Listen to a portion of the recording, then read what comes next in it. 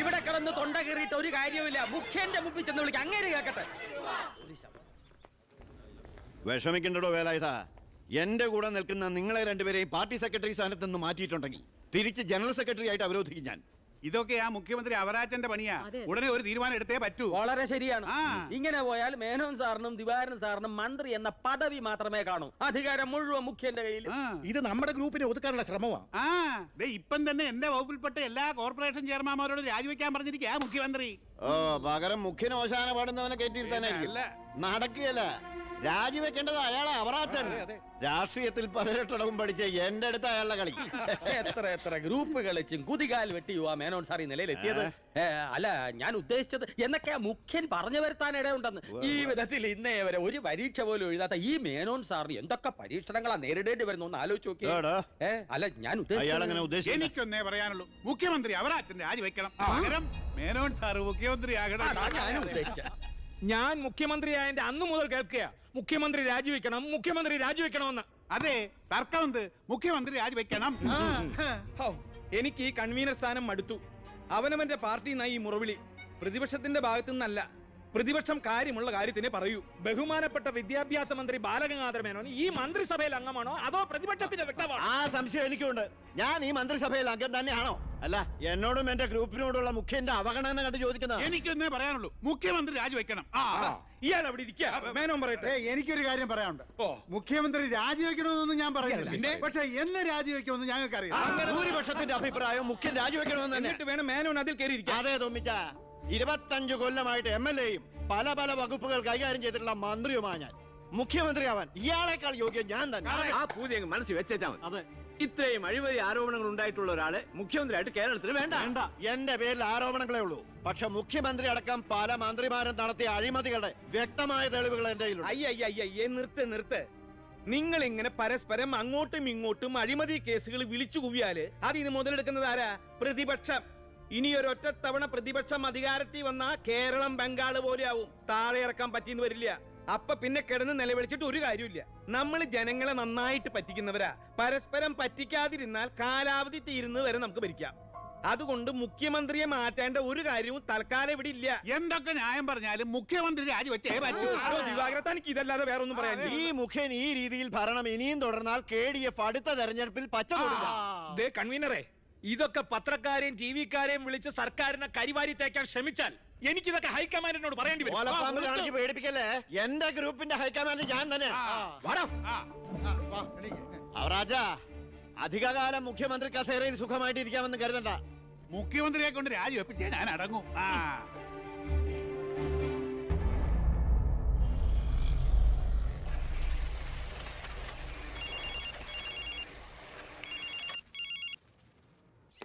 Finance മരുമകൻ IPS. എന്താ നീ ഉടൻ ദിവാകരന്റെ ഗസ്റ്റ് ഹൗസിൽ എത്തണം. ഓ, ഉടനെ എത്തിക്കോളാം. രഞ്ജി, പണം കൊടുത്ത് ലോക്കറി വേ. ശരി. അല്ല, നിങ്ങൾ ബസ് ഓണേഴ്സും തൊഴിലാളിയും തമ്മിലൊരു പരസ്പര വിട്ടുവീഴ്ചയ്ക്ക് തയ്യാറായില്ലെങ്കിൽ ഈ സമരം ഒത്തീർപ്പാക്കാൻ പറ്റുമെന്ന് എനിക്ക് തോന്നുന്നില്ല. Excuse me. കളക്ടർ മരുമകൻ IAS. ഹലോ.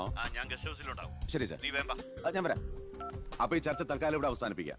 നിങ്ങൾ പരസ്പരം ഒരു ധാരണയിലെത്തിയ ശേഷം എന്നെ അറിയിക്കൂ. ഓക്കെ? മുഖ്യനെ മാറ്റാൻ എന്റെ കൂടെ നിൽക്കാമെന്ന് വാക്ക് തന്നതാ തമ്പൻ ചാക്കോ.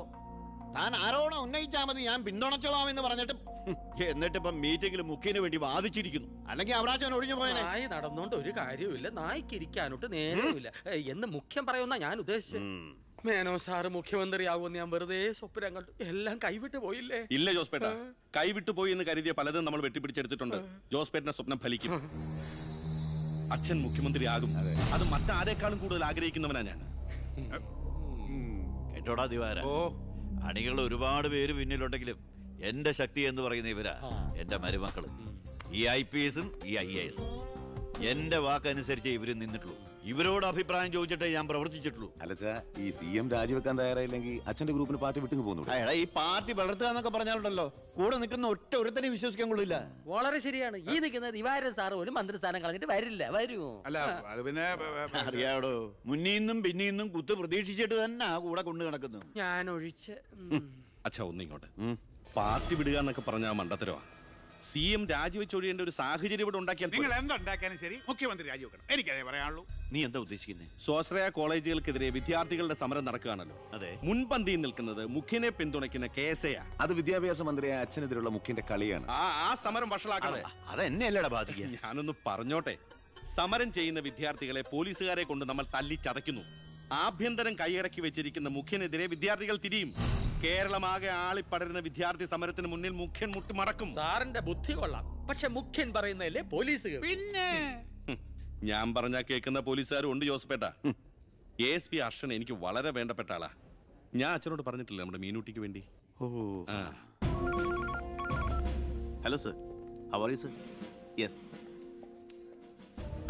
കാര്യം മനസ്സിലായി. പക്ഷേ എന്ത് പ്രകോപനം ഉണ്ടായാലും പോലീസ് സംയമനം പാലിക്കണമെന്നാ CMന്റെ ഓർഡർ.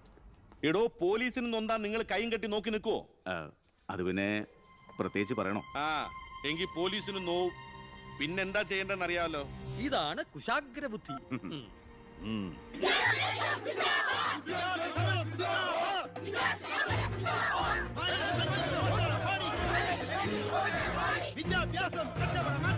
നിയമം കയ്യിലെടുത്ത് പൊതുജീവിതം സമീപിക്കാൻ ആരും ശ്രമിക്കരുത്. Go back. I repeat, ദയവായി പിന്നിൽ പോവുക.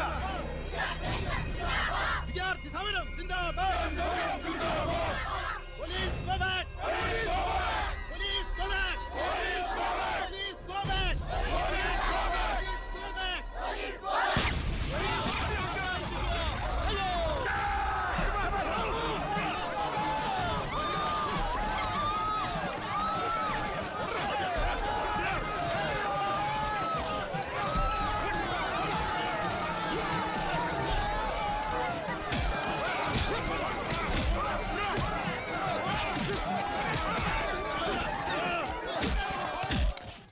ഹലോ പവിത്ര, എന്തോ പോലീസ് പിള്ളേരെ തല്ലിച്ചതക്കിയത് എന്റെ മകളാ.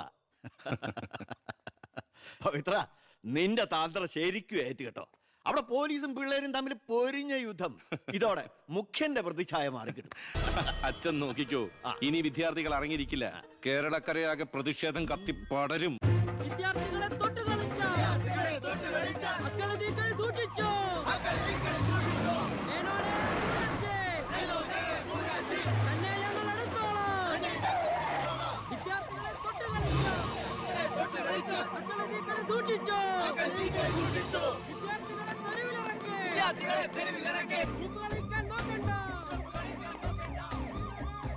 സർ, യൂത്തിൽ ഇങ്ങനെ പ്രതിഷേധയാതെ നമുക്ക് റൂട്ടൊന്ന് ഡൈവേർട്ട് ചെയ്താൽ. ഇതിനാ അല്ല, എടോ, മന്ത്രിയെ പ്രൊട്ടക്ട് ചെയ്യാൻ കഴിഞ്ഞില്ലേ പിന്നെ നിങ്ങൾ എന്തിനാ മുന്നിൽ പിന്നിൽ നടക്കണം? അവരെ പിടിച്ച് മാറ്റണം.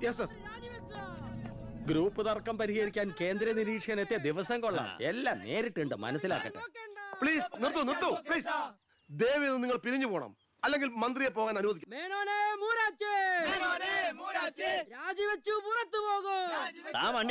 വണ്ടി ഇവിടെ വരട്ടെ. ആ കടന്നു വരുന്ന ആളത്ര ശരിയല്ല.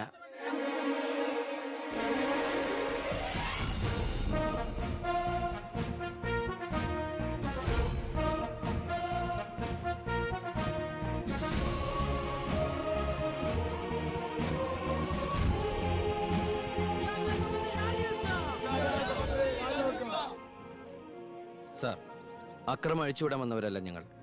മന്ത്രിയുമായി ഞങ്ങൾക്കൊന്ന് സംസാരിക്കണം. Hello, control room. CA Vijayan here.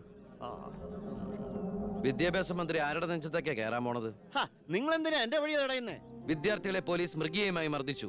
ബോംബെറിഞ്ഞതിന്റെ പേരിൽ നിരപരാധികളെ പിടിച്ച് അത്തിട്ടിരിക്കുന്നതിന് നിങ്ങൾ ഉത്തരം പറയണം.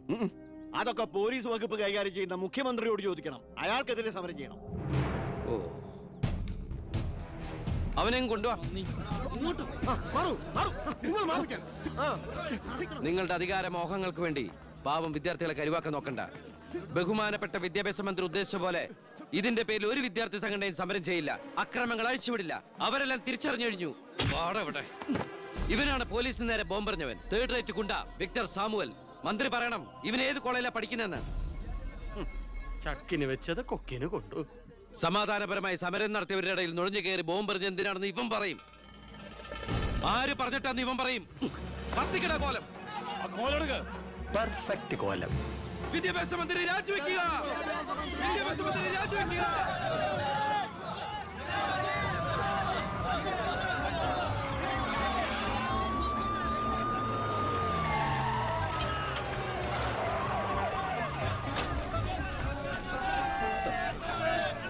എത്ര നേരായി നടുറോട്ടി കിടക്കുന്നത്? അടിച്ചു മാറ്റമില്ലാത്ത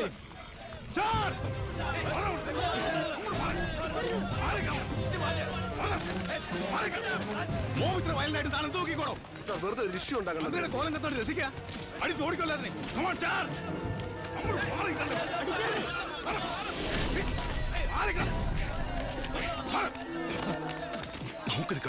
ഓടി രക്ഷപ്പെടാൻ നോക്കൂ. വേഗം ഓടിപ്പോളൂ.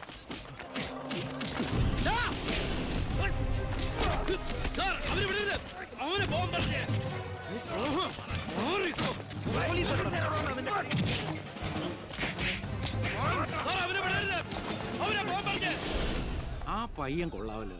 അവനെ നാളെ നമ്മുടെ ഇടയിൽ കണ്ടേക്കാം. നല്ല ഉശിര് അല്ലേ? അത് പിന്നെ കാണാതിരിക്കോ? താൻ അറിയോ അയാളെ? അറിയും. ഞങ്ങൾ തമ്മിലൊരു ചെറിയ ബന്ധമുണ്ട്. എന്തു ബന്ധം? എന്റെ ഒരേ ഒരു മോന. ആറ്റുനോറ്റുണ്ടായ ഒരേ ഒരു ഉണ്ണി. അവന്റെ ചോറ് ഇവിടെയും കൂർ അവിടെയുമാണ്. അവൻ നിൽക്കുന്നത് മുഖ്യന്റെ ചേരിയില്ല, താമസിക്കുന്ന മേനോൻ സാറിന്റെ വീട്ടിലും. ഇവരുടെ വീടാണ് ഒരു വീട്, കുടുംബം ഒരു കോവിൽ.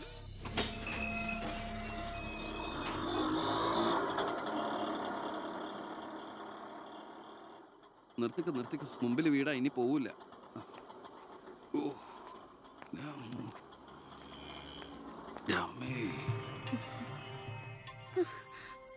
അയ്യോ, ഇതെന്ത് പറ്റിയടാ? അഴിമതി വീരനും കുടില ബുദ്ധിശാലിയുമായ ഒരു മൂരാച്ചി മന്ത്രിക്കെതിരെ ശബ്ദമുയർത്തിയതിനും അങ്ങേരുടെ കോലം കത്തിച്ചതിനും പോലീസ് തന്ന സമ്മാനാണിത്. ഏത് മന്ത്രി? നമ്മുടെ വിദ്യാഭ്യാസ മന്ത്രി ഇല്ലേ അമ്മ? അത് നിന്റെ അച്ഛനല്ലേ? ആ, ഞാനത് നിഷേധിക്കുന്നില്ല. കാശ് കൊടുത്ത് ഇടിപ്പിച്ച പോലെ ഇപ്പൊ എന്ന ഐഡിയ. അയ്യോ ഏട്ടാ, ഇത് എന്ത് പറ്റി? ഒന്നുമില്ല മോളെ, ഒന്നും. അയ്യോ, നന്നായിട്ട് കിട്ടിയ ലക്ഷണം ഉണ്ടല്ലോ. വിഷമിക്കണ്ട. ലാത്തിയുടെ ചൂടറിഞ്ഞ തുണക്കുട്ടന്മാർ രാഷ്ട്രീയത്തിലേറെ ശോഭിക്കും. എതിരാളികളെ ലാത്തി കൊണ്ട് അടിച്ചൊതുക്കിയും ചിലർ രാഷ്ട്രീയത്തിൽ വല്ലാതെ ശോഭിക്കുന്നുണ്ട്. പക്ഷെ അതൊന്നും അത്ര ശാശ്വതമല്ല. Every dog has a day. ഞാൻ മകനെയാണ് ഉദ്ദേശിച്ചത്. നീ ഇരിക്കെ, ഞാൻ വിളമ്പാ. ഓ, എനിക്ക് വേണ്ടമ്മാ. ഇത് VIP കളുടെ ടേബിൾ അല്ലേ, ഇവിടെ ഇരുന്ന് കഴിച്ചാൽ അങ്ങോട്ട് ഇറങ്ങില്ല. എനിക്കുള്ള വിഹിതം ഞാൻ അടുക്കള പോയി കഴിച്ചോളാം. ജീവിതകാലം മുഴുവൻ നിനക്ക് അടുക്കളയിൽ കിടന്ന് ഇറങ്ങാനാ യോഗം. ഓ, എനിക്കത് മതി. എന്തായാലും ഞാൻ നിങ്ങളുടെ ഗ്രൂപ്പ് ഓഫീസിന്റെ തിന്നാലല്ലോ വന്ന് ഇറങ്ങണത്. എന്നെയും എന്റെ ഗ്രൂപ്പിനെയും പരസ്യമായിട്ട് അവമാനിക്കുന്നവനെന്തിനാ ഞാൻ കഷ്ടപ്പെട്ടുണ്ടാക്കണ എന്റെ വീതം കഴിക്കാൻ ഇങ്ങോട്ട് കെട്ടിയെടുക്കണത്? മക്കള് കഴിക്കുന്നതിന്റെ കണക്ക് പറയാ. ഞാൻ പറയൂടി, രാവിലെ ഇറങ്ങുമല്ലോ കഞ്ഞിമുക്കിയ ഡ്രസ് ഇട്ടുണ്ട്, അതിലും വേണം എന്റെ ചക്രം. അതെ, എല്ലാം സർക്കാരിനെ വെട്ടിച്ചുണ്ടാക്കുന്നല്ലേ. സർക്കാരിന്റെ കാശ് എന്ന് പറയുന്നത് ജനങ്ങളുടെ കാശാ. അതിൽ എനിക്കും അവകാശമുണ്ട്. നീ അടുക്കളയിലേക്ക് പോയി ഭക്ഷണം കഴിക്കും. ഉപദേശിക്കുകയാണ് കരുതരുത്. ജീവിതത്തിനൊരു ലക്ഷ്യമൊക്കെ ഉണ്ടാവും. എന്നിട്ട് ആ ലക്ഷ്യത്തിന് വേണ്ടി പരിശ്രമിക്കണം. നല്ല ഉപദേശം. ഇരിക്കുന്ന ആളോട് ചെന്ന് പറയും. പോത്തിനോടാണോ വേദം ഓതുന്നത്? ഞാൻ ഇത് ഉദ്ദേശിച്ചത് മകനെയാ. അച്ഛനെ ഉദ്ദേശിച്ചാലും വലിയ കുഴപ്പമൊന്നുമില്ല.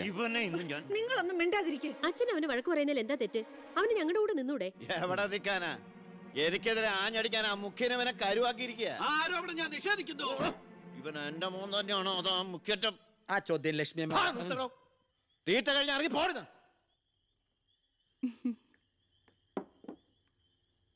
നിനക്ക് അവിടെ പോയിരുന്ന അവരോട് കഴിച്ചാലെന്താ? എനിക്ക് അവരോട് ഇരുന്ന് ശരിയാവില്ല ഏട്ടാ. അവരൊക്കെ വലിയ വലിയ കാര്യങ്ങളെ പറയണേ, എനിക്കതൊന്നും മനസ്സിലാവില്ല. എടി, അവരെന്താ പറയണേന്ന് അവർക്ക് എന്നെ മനസ്സിലാവണില്ല. അതാ നിനക്ക് മനസ്സിലാവാത്തത്. അതെന്താ നീ മനസ്സിലാക്കാത്തെ? ചുമ്മാ ഇരിയേട്ടാ. നിന്റെ ഈ വൃത്തിയുടെ സ്വഭാവം കാരണം ഞങ്ങളുടെയൊക്കെ കുട്ടികളെ ഊട്ടി നിർത്തി പഠിപ്പിക്കുന്നത്, നിന്നെ മാതൃകയാക്കി നശിക്കാതിരിക്കാൻ. അതേതായാലും നന്നായി. അവരെന്നെ കണ്ട് പഠിക്കുന്നതിനേക്കാൾ കുഴപ്പാ അവരവരുടെ അച്ഛനെയും അപ്പൂപ്പനെയും കണ്ട് പഠിക്കുന്നത്. ഓ, ഈനാമ്പച്ചിക്ക് മരപ്പെട്ടി കൂട്ട്. ഏയ്, എന്റെ മൂത്തളീനെ മരപ്പെട്ടി എന്ന് വിളിച്ചാണ്ടല്ലോ. ഓ, തുടങ്ങിയ പിന്നെ തമ്മി കണ്ട കീരിയും പാമ്പുവാ. നിനക്കിത് എന്തിന്റെ കേടാടാ? എപ്പോ നോക്കിയാലും കൂടപ്പറപ്പുകളുമായിട്ട്. അത് പോട്ടെ, അച്ഛനെതിരെ നീ. അമ്മേ, ഞാൻ അച്ഛനെതിരല്ല. അച്ഛന്റെ നയങ്ങളോടാണ് എതിർപ്പ്. അച്ഛന്റെ രാഷ്ട്രീയ നേട്ടങ്ങൾക്ക് വേണ്ടി അച്ഛൻ കാട്ടിക്കൂട്ടുന്ന നെറുകേടുകൾക്കെതിരെ ഞാൻ അറിയാതെ ചോദിച്ചു പോവുകയാണ്. ചോദിച്ചു പോണ്ട, അവിടെ ഇരുന്ന് കഴിക്കേ. പറഞ്ഞ പോലെ കഴിച്ചിട്ട് പോവാം. എടാ, നിന്റെ അച്ഛൻ എത്ര നെറുകേട് കാണിച്ചാലും അങ്ങേര് കഷ്ടപ്പെട്ടുണ്ടാക്കണതല്ലേ നീ ഇപ്പൊ കഴിക്കണത്? അത് മാത്രം പറയരുത് അമ്മേ. അമ്മേ, ഞാൻ കഴിക്കണത് അമ്മയ്ക്കുള്ള കഞ്ഞിയുടെ ഒരു വിഹിതമാണ്. എനിക്കൊരു നല്ല കാലം വരുമ്പോ ഞാൻ ഈ കഞ്ഞി മുഴുവൻ അമ്മയ്ക്ക് ചോറായിട്ട് തിരിച്ചു തരും. അതുവരെ എന്റെ വയറിനൊരു ലോൺ. എനിക്കും എന്റെ ജീവൻ നിലനിർത്തണ്ടേ അമ്മേ?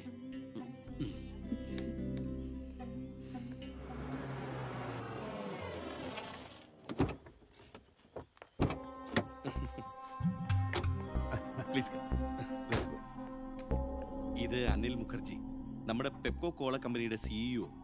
ഈവനിംഗ് ഫ്ലൈറ്റിന് ഡൽഹിയിൽ നിന്ന് വന്നതേ ഉള്ളൂ. ശരി. This is my കോബ്രദർ collector Gopinath. Oh hello, how are you? Fine. ഞാൻ പറഞ്ഞിരുന്നില്ല അച്ഛാ, ഇവരൊരു പുതിയ പ്ലാന്റ് കൂടി ഓപ്പൺ ചെയ്യുന്ന വിവരം. അയ്യോ, അത് ഉടനെ വേണോടാ. ഇപ്പൊ തന്നെ കോട്ടപ്പുറത്ത് കുടിവെള്ളമില്ലെന്നും പറഞ്ഞ് ജനങ്ങൾ മുറവിളി കൂട്ടുക. ഇനിയിപ്പോ 50 കിലോമീറ്റർ ചുറ്റളവിൽ ഭൂഗർഭജലം വലിച്ചെടുക്കുന്ന പുതിയ പ്ലാന്റ് കൂടി തുറന്നാൽ ജനമിളകും. ഹേ, അതൊക്കെ ആരറിയാൻ പോകുന്ന വെച്ചാ? കുടിവെള്ള ക്ഷാമത്തിന് സർക്കാർ ചെലവിൽ നമ്മൾ ടാങ്കറിൽ വെള്ളം അടിക്കും. എന്നാലും അല്ല അച്ഛാ, പെർമിഷൻ കൊടുക്കാന്ന് പറഞ്ഞൊരു 2 കോടി രൂപ ഞാൻ ഇവരുടെ കയ്യിൽ നിന്ന് വാങ്ങിയിരുന്നു. ചെറാക്കുളം ഫൈനാൻസേഴ്സിന്റെ കാസർഗോഡ് ശാഖ തുടങ്ങിയത് ആ പണം കൊണ്ട്. അച്ഛന് താല്പര്യമില്ലെങ്കിൽ ഞാൻ ആ പണം പിൻവലിച്ച് തിരിച്ചു കൊടുത്തേക്കാം. അത് വേണ്ട. പിന്നെ ആ വ്യവസായ മന്ത്രി ദിവാകരന് ഒരു തുക കൊടുക്കേണ്ടി വരുമെന്ന് പറഞ്ഞേക്ക്. കൺഫേം. Thank you. എല്ലാം കേട്ടു, ഒന്നും നടക്കില്ല. Good night. അല്ല അതെ, നാളെ ഒരു വഴിതടയൽ സമരമുണ്ട് KK റോഡില്. ബഹുമാനപ്പെട്ട മന്ത്രി അച്ഛൻ അതുവഴിയൊന്നും വന്നേക്കരുത്. പിന്നെ മന്ത്രിയുടെ കാറ് മാൻ തടഞ്ഞു എന്നും പറഞ്ഞ് രാത്രി ഉണ്ണാൻ വന്നിരിക്കുമ്പോ എന്റെ കഞ്ഞിൽ പാച്ചിടാൻ വന്നിട്ടുണ്ടല്ലോ. കഞ്ഞി കുടിച്ചിട്ടേ പോകുള്ളൂ. കേന്ദ്ര സർക്കാരിനെ എതിർക്കാൻ വേണ്ടി മാത്രം പെട്രോൾ വില വർധനയ്ക്കെതിരെ സമരം ചെയ്യുന്ന മറ്റ് സംഘടനകളും ഒന്ന് ഓർക്കണം. അവരുടെ സർക്കാർ ഭരിച്ചിരുന്നപ്പോഴും ഇവിടെ അടിക്കടി വില വർദ്ധിപ്പിച്ചിട്ടുണ്ടെന്ന് എന്ന് കരുതി കേന്ദ്ര സർക്കാരിനെ ന്യായീകരിക്കുകയല്ല ഞാൻ.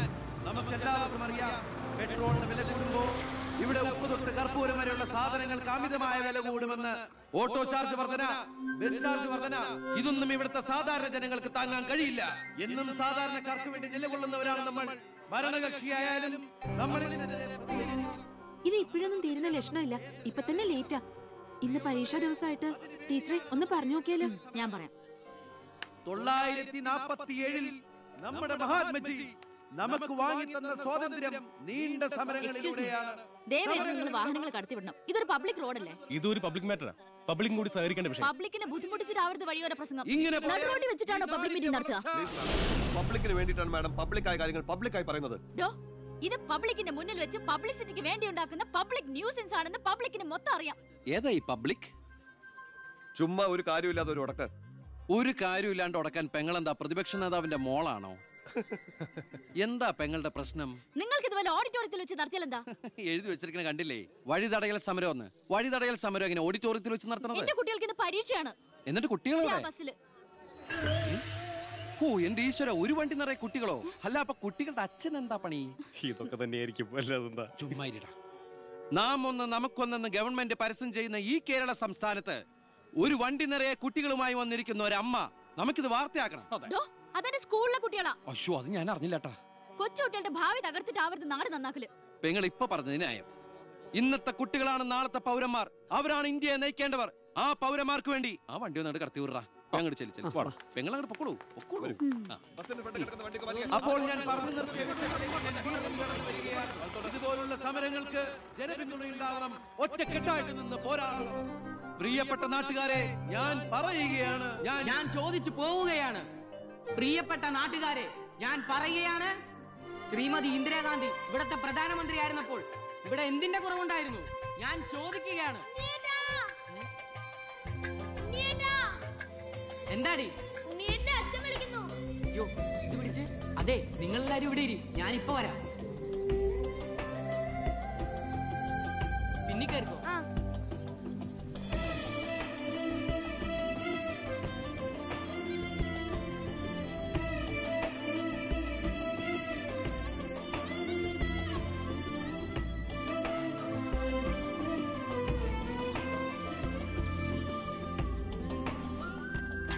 ഇതൂടെ ഒന്ന് കഴുകി വെച്ചേരെ. ശരി.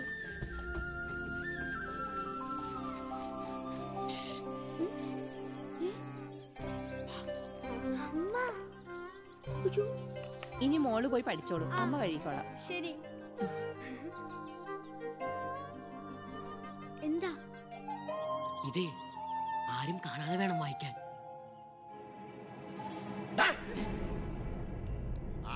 1.5 ചാണയുള്ളൂ. ഇപ്പോഴേ വളഞ്ഞ കാന്താരിയാ. അതുകൊണ്ടല്ലേ അവൻ കൊടുത്ത കത്ത് പഠിച്ച്. ദേവകമേ, കുട്ടികളായതുകൊണ്ട് ഞാൻ ക്ഷമിച്ചു. ഇനി വളരുമ്പോഴും അവർ ബന്ധം തുറന്നാ കുഴപ്പാ. നമ്മളായിട്ട് അതിന് സാഹചര്യം ഉണ്ടാക്കണ്ട. അതുകൊണ്ട് ദേവകമ കൊടുത്ത് പൊക്കോളൂ. ലക്ഷ്മി ഒന്നും പറയണ്ട.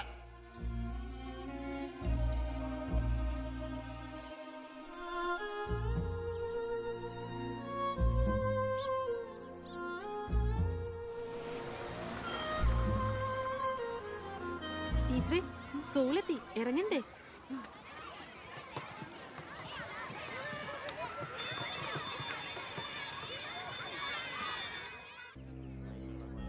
ഓ, എത്തിയോ പട രാവിലെ തന്നെ. ഓ, എന്താടോ ഇത്? അതല്ലടോ, പുറത്ത് എന്തോ ആൾക്കാരാണ്.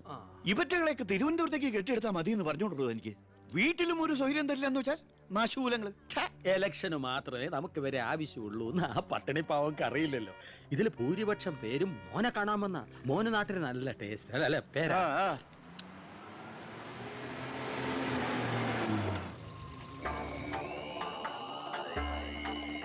വെണ്ടർ ചാണ്ടിയല്ലേ വരുന്നത്? കാശ് എത്ര ഉണ്ടെങ്കിൽ എന്താ വെണ്ടർന്നല്ലേ പേര്. ഞാനൊന്ന് കുളിക്കട്ടെ. കാക്ക വിളിച്ചാ കൊക്കാവും. ഞാൻ ചാണ്ടിയ ഉദ്ദേശിച്ച. അയാളോട് മാത്രം അകത്തേക്ക് വരാൻ പറ. ബാത്റൂമിലോട്ടോ.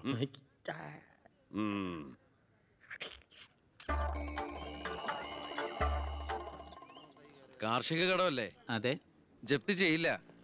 ഗഡുക്കളായിട്ട് അടയ്ക്കാനുള്ള വഴിയൊക്കെ ഞാൻ ശരിയാക്കി തരാം. അമ്മ പോക്കോളൂ. ഇതാരും ചാണ്ടിച്ചനോ? 5.5 പവന കാറൊക്കെ വാങ്ങിച്ചിട്ടുണ്ടല്ലോ. കർത്താവ് തരുന്നു, ഞാനത് കൈനീട്ടി വാങ്ങിക്കുന്നു. ദുബായിക്കാരൻ ചെക്കനെ മരുമോനായിട്ട് കിട്ടിയതോടെ ചാണ്ടിയുടെ ശുക്രദശ തെളിഞ്ഞു. NRI മണിയല്ലേ ഒഴുകുന്നത്. കർത്താവ് അകത്തേക്ക് എല്ലാം പറഞ്ഞു. ഞാൻ പുറത്തുനിന്ന് വന്നോണ്ട് കാശുള്ളവനെ രാജാവിനെ മുഖം കാണിക്കാൻ പറ്റൂ.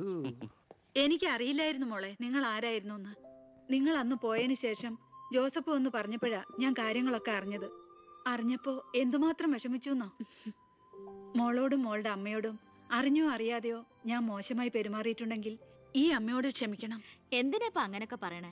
അമ്മ ഞങ്ങളോട് ഒരു തെറ്റും ചെയ്തിട്ടില്ല. അമ്മേ, ഒരു വണ്ടിക്കുട്ടികളുടെ അമ്മ അല്ല ടീച്ചർ. പെങ്ങളെന്താ ഇവിടെ? ഉണ്ണി, നിനക്ക് ഇവിടെ മനസ്സിലായോ? നമ്മുടെ വീട്ടിൽ പണിക്കുന്ന ദേവകിയുടെ മോള.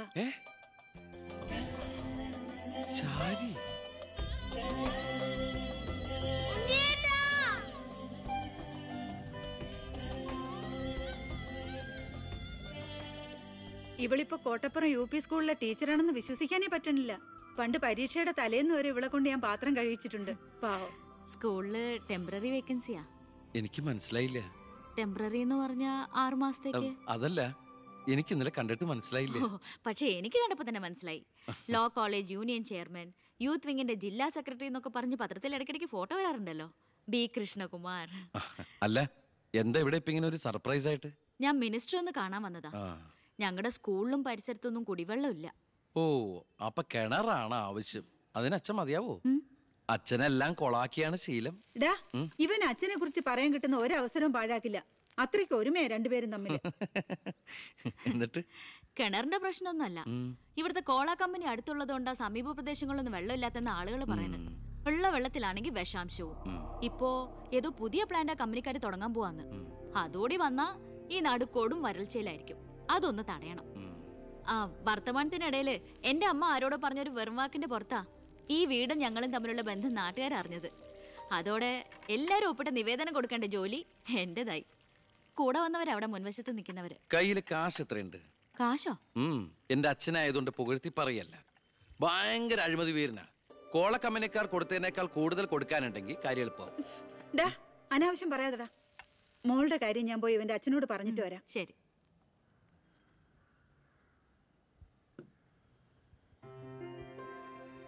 പിന്നെ വിളിച്ചത് കാര്യാക്കണ്ട കേട്ടോ. എന്ത്? പെങ്ങളേന്ന്. ഓ, അതിനെന്താ? അങ്ങനെ കണ്ടോളൂ. അയ്യോ, അങ്ങനെ കാണാൻ പറ്റില്ല. എനിക്ക് ഇപ്പൊ തന്നെ 3 പെങ്ങന്മാരുണ്ട്. ഇനി ഒരെണ്ണം കൂടി താങ്ങാനുള്ളൊരു കപ്പാസിറ്റി എനിക്കില്ല. അതുകൊണ്ട് തനിക്ക് തന്റെ പഴയ സ്റ്റാൻഡ് തന്നെ മതി. പഴയ സ്റ്റാൻഡോ? കുട്ടിക്കാലത്ത് ഞാനൊരു ലവ് ലെറ്ററിയും ഒരു കത്തി ഞാൻ തന്നില്ലേ. അന്നത് തമാശയായിട്ട് തോന്നിയെങ്കിലും പിന്നീട് ആ തമാശ എന്റെ കൂടെ വളർന്ന് വളർന്ന് ഇപ്പൊ നേരിട്ട് കണ്ടപ്പോ സീരിയസ് ആയി. അന്ന് ഞാൻ സീരിയസ് ആയിരുന്നു. പക്ഷേ ഞാൻ വളർന്നപ്പോ ആ സീരിയസ് എന്റെ കൂടെ വളർന്ന് വളർന്ന് ഇപ്പൊ നേരി കണ്ടപ്പോ തമാശയായി. അതെന്താ? എനിക്ക് ബുദ്ധി വെച്ചതാ. ഏയ്, വെറുതെ ഒന്ന് പോടുന്നേ. മോളെ, ഞാനവന്റെ അച്ഛനോട് പറഞ്ഞിട്ടുണ്ട്, അങ്ങോട്ട് ചെല്ലും, കാത്തിരിക്കും അവിടെ. ശരി. അതെ, വെറുതെ എന്തിനാ താൻ അങ്ങോട്ട് ചെല്ലുമ്പോ ഇപ്പൊ എന്താ ഉണ്ടാവണമെന്ന് വേണമെങ്കിൽ ഞാൻ പറഞ്ഞുതരാം. ഞാൻ അച്ഛൻ.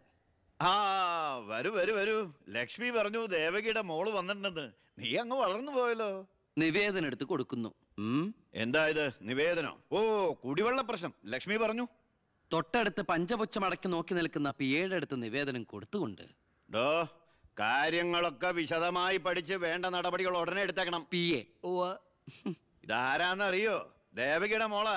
അമ്മയ്ക്കൊക്കെ സുഖം തന്നെയല്ലേ? ആ എങ്കിൽ ഞാൻ ഇറങ്ങട്ടെ. 10 മുമ്പ് തിരുവനന്തപുരത്ത് എത്തണം. തൊട്ടുപിറകെ പോകുന്ന പിയെ നിവേദനം ചുരുട്ടിക്കൂട്ടുന്നു. എന്തിനാ അച്ഛൻ ഇങ്ങനെ കളിയാക്കണേ? നന്നല്ല കേട്ടോ. എന്നാ വേഗം ചെല്ല് ചെല്ല്. ആ വരൂ വരൂ വരൂ. ലക്ഷ്മി പറഞ്ഞു ദേവകിയുടെ മോള് വന്നിട്ടുണ്ടെന്ന്. നീ അങ്ങ് വളർന്നു പോയല്ലോ.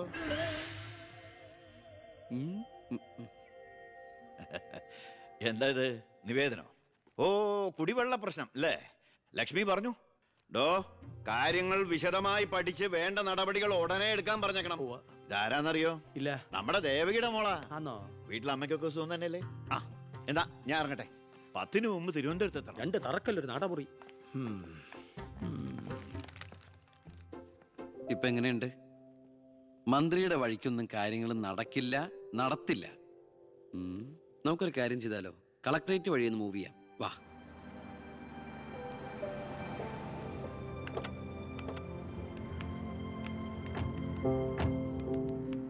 മീനൂട്ടിയെ, ഇത് കളക്ടറുടെ വൈഫ്. ഇത് ആരാന്ന് മനസ്സിലായോ മീനൂട്ടിക്ക്? ഇല്ല. ആ, നമ്മുടെ ദേവകിയമ്മയുടെ മോളാ ശാരി. അയ്യോ, ഇത് ആളാകെ മാറിപ്പോയല്ലോ. അപ്പൊ നീയോ? ആൾക്കിപ്പോ കോട്ടപ്പുറ സ്കൂളിലാ ജോലി. ദേവകിയെ പോലെ തൂപ്പു ജോലിയാണോ സ്കൂളില്? അല്ല, ടീച്ചറാണ്. ഓ, നന്നായിട്ട് പഠിച്ചിരുന്നെങ്കിലേ നിനക്കും ഇതുപോലെ അന്തസ്സുള്ള ജോലി കിട്ടില്ലായിരുന്നോ? ഇതിപ്പോ കളക്ടറുടെ ഭാര്യ എന്ന് പറഞ്ഞിട്ട് എന്താ കാര്യം? അടുക്കളപ്പണി തന്നെയാ. ശോഭേച്ചിക്ക് ഇപ്പോഴും ഒരു മാറ്റമില്ല. മാറുകയില്ല. അതെ, കോട്ടപ്പുറ സ്കൂളിലാണെന്നല്ലേ പറഞ്ഞത്? അവിടെ ജയപ്രസാദ് പേരിൽ ഒരു മാഷിനെ അറിയോ? കവിതയൊക്കെ എഴുതാറില്ല. അറിയാം. ആള് വിചാരിക്കും പോലെ നല്ലാട്ടോ, ഭയങ്കര ബ്രില്യന്റാ. കോളേജിൽ എന്റെ സീനിയർ ആയിരുന്നു. ഒന്നും നിർത്തടി. ഒരാളെ കിട്ടിക്കഴിഞ്ഞ അപ്പ കൊന്നോളും. ഇങ്ങനെ ഒരു കത്തി. വാ പോവാം. കൂടെ വന്നവരൊക്കെ വിളിച്ചോളൂ. ശരി, വരൂ. ഞങ്ങളുടെ കുടുംബത്തിലേക്ക് ഒരു IPS കാരൻ കൂടെ വരാൻ ചാൻസ് ഉണ്ടെന്ന് പൗത്രം പറഞ്ഞപ്പോ താനായിരിക്കും ഞാൻ കരുതിയില്ല. ഇതിനു മുമ്പ് നമ്മൾ 1-2 പ്രാവശ്യം ഒഫീഷ്യലായിട്ട് കണ്ടിട്ടുണ്ടല്ലേ? സർ, അളിയൻ കാണാൻ വന്നിട്ടുണ്ട് സർ. വെയിറ്റ് ചെയ്യാൻ പറയും സർ. അളിയൻ ന്യൂസൻസ്.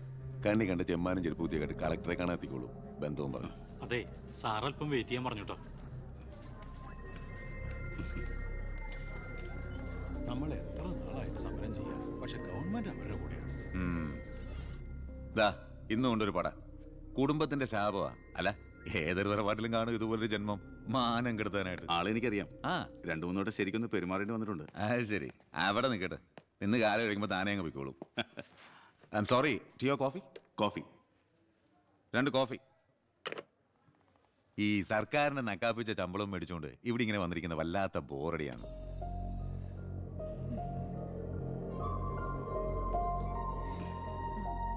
കൊറേ നേരമായല്ലോ. എനിക്ക് വേണ്ടി ഇങ്ങനെ ഒരു നാടിനും കൂടി വേണ്ടിട്ടല്ലേ? കുഴപ്പമില്ല. അളിയാ, എന്നെ മറന്നു അല്ലേ? 3 മണിക്കൂറായി ഞാൻ വെയിറ്റ് ചെയ്യണു. വാ അളിയാ, ഇത് ശാരി. അളിയനും മച്ചമ്പയൊക്കെ അങ്ങ് വീട്ടില്. Call me sir.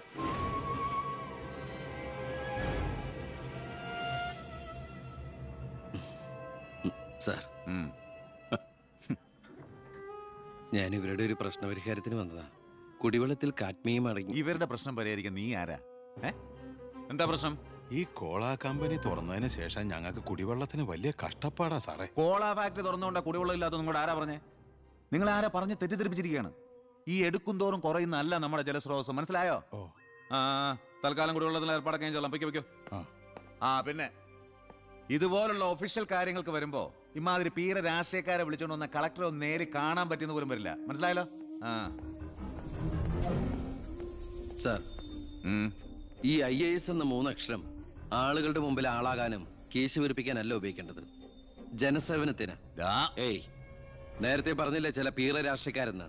അവരോട് ഇടപെടണമല്ല, എന്നോട് ഇടപെട്ടാണ്ടല്ലോ.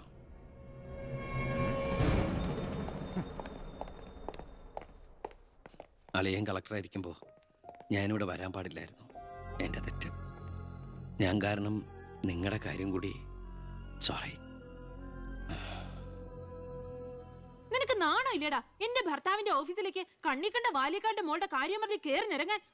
ഏട്ടന്റെ തൊലി ഉരിഞ്ഞു പോയി. അതേന്ന് എന്തായാലും ഉരിഞ്ഞ തൊലി കളയണ്ട, ലെതറിന് പകരം ഉപയോഗിക്കാം. ചെരുപ്പുണ്ടാക്കാൻ കണ്ടാമറത്തിന്റെ തൊലി തേയില്ലടി. ഇനി മേലിൽ ഓരോന്ന് പറഞ്ഞ് ഗോപിയേട്ടന്റെ ഓഫീസിലേക്ക് കേറി ചെല്ലേ, അപ്പൊ കാണാം. നിനക്ക് സ്ത്രീധനം കൊടുത്ത കാശ് കൊണ്ട് സ്ഥാപിച്ച അല്ല കളക്ടറേറ്റ്. അവിടെ പല ആവശ്യങ്ങൾക്കായിട്ട് പലരും വരും. ജനങ്ങളുടെ കാര്യങ്ങൾ നോക്കി നടത്തുന്ന വെറും ഒരു പബ്ലിക് സർവന്റാ നിന്റെ കളക്ടർ. ആ സേവനത്തിന് ജനങ്ങളിൽ നിന്ന് തന്നെ കരം പിരിച്ചെടുത്ത് മാസം മാസം സർക്കാർ ശമ്പളം നൽകുന്നുണ്ട്. പിന്നെ ഞാൻ അവിടെ ചെന്നാലെന്താ എന്നെ പിടിച്ച് മൂക്കി കയറ്റു? എന്താ ഇവിടെ ഒരു ശബ്ദം? കോട്ടപ്പുറത്ത് താമസിക്കുന്ന കാമുകിക്ക് കുടിവെള്ളം ഇല്ലെന്ന് കാമുകന്റെ വേവലാതിയാ. മിനറൽ വാട്ടർ കുളിക്കുന്ന നിങ്ങൾക്കൊന്നും കുടിവെള്ളത്തിന്റെ വില മനസ്സിലാവില്ല.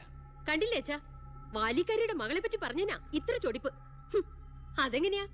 മൊട്ടേന്ന് വിരിയുന്നതിന് മുമ്പ് എഴുത്തു കൊടുത്തവനല്ലേ നീ? ഈ കണക്കിന് അവളെയും കെട്ടി നീ ഈ കുടുംബത്തിൽ കയറി വരില്ലെന്ന് എന്തോ ഉറപ്പ്? ഒരു ഉറപ്പില്ല, സംഭവിക്കാം. നിന്നോടൊരു കാര്യം പറയാനിരിക്കായിരുന്നു. കോട്ടപ്പുറം കോള കമ്പനിയുടെ കാര്യത്തിൽ നീ ഇടപെടണ്ട. ഇടപെടാതിരിക്കാം. ആ കമ്പനി അവിടുന്ന് മാറ്റി സ്ഥാപിക്കണം.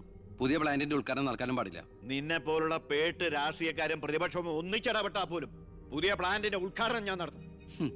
ചന്ദനക്കാട്ടിൽ ബാലഗംഗാധര മേനോന്റെ മകനാണ് ഈ ഞാനെങ്കിൽ ആ ഉദ്ഘാടനം നടക്കില്ല. നിനക്കൊരു ചുക്കും ചെയ്യാനൊക്കെടാ.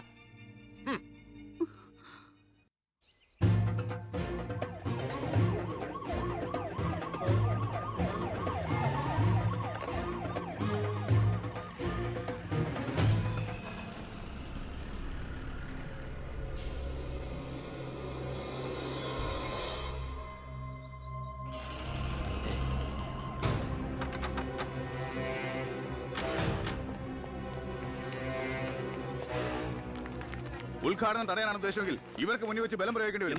എന്താ പ്രശ്നം? ഉണ്ണി, ഈ ഉദ്ഘാടനം മുടക്കരുത്. ഞാനല്ലല്ലോ മുടക്കുന്നത്, കോടതിയല്ലേ. Excuse me. ഇനി ഒരു ഉത്തരവ് ഉണ്ടാവുന്നവരെ കമ്പനിയുടെ ഉദ്ഘാടനവും പ്രവർത്തനവും നിരോധിച്ചുകൊണ്ടുള്ള ഹൈക്കോടതിയുടെ സ്റ്റേ ഓർഡർ. മന്ത്രിക്ക് മേൽ പരുന്തും പറക്കില്ലെന്ന് സാർ കരുതിയെങ്കിൽ തെറ്റി. ലെജിസ്ലേറ്റീവിനേക്കാൾ പവർ ജുഡീഷ്യറിക്കാ.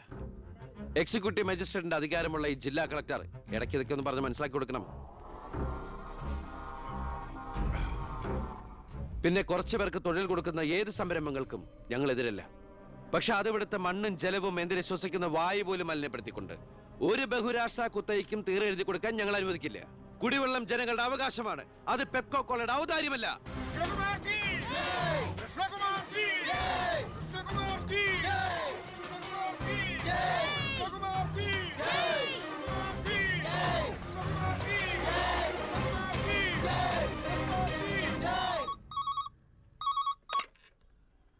ഹലോ ഹലോ, ഞാൻ ഷാരിയ.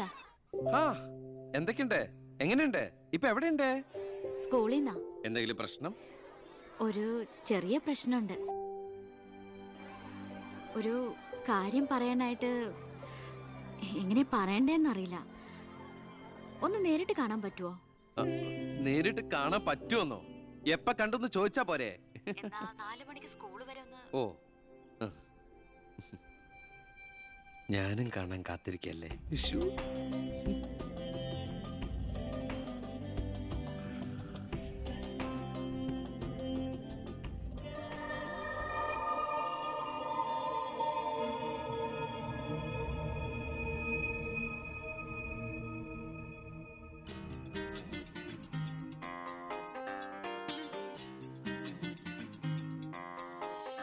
സുന്ദരി ഒന്നു പറയൂ പ്രാണസഖി, പറയാൻ മറന്നതെല്ലാം ഇനി പറയൂ. പറയാം, ഞാൻ പറയാം, കൊതിച്ചതെല്ലാം പറയാനിരുന്നതെല്ലാം ഇനി പറയാം. ഒരുങ്ങാം, ഇനി കൊണ്ടാടാം, തുടങ്ങാം പുതു പ്രണയോത്സവം.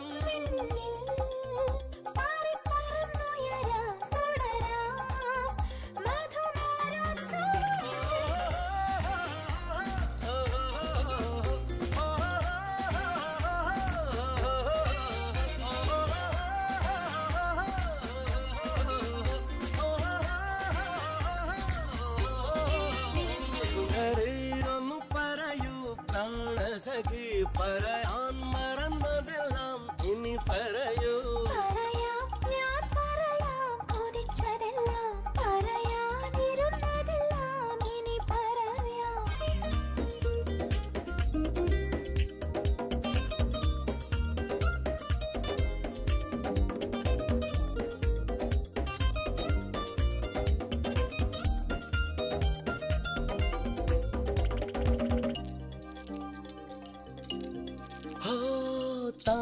ഇതുവരെ കണ്ണുകളിൽ തളിരിട്ടതെന്നൊരു പൊന്നും പുലർക്കാലം.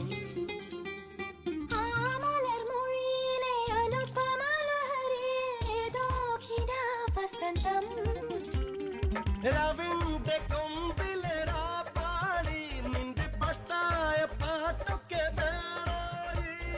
രാവിന്റെ കൊമ്പിലെരാ പാടി പാട്ടിലെ കുടമന്നെന്റെ മനസ്സായി.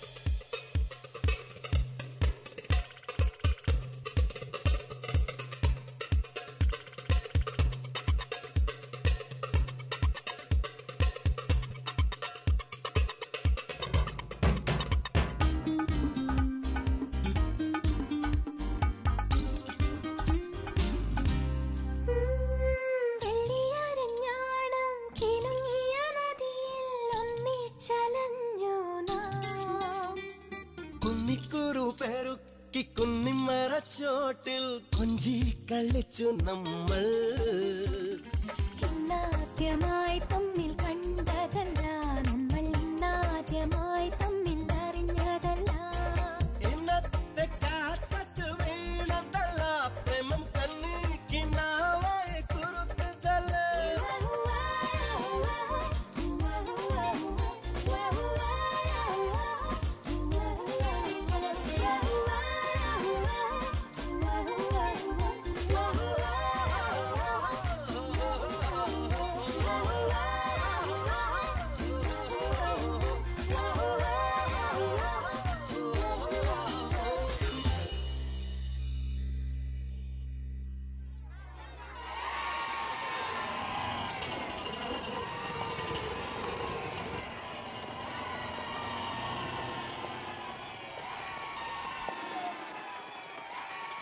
നീ പോക്കോ. ഓ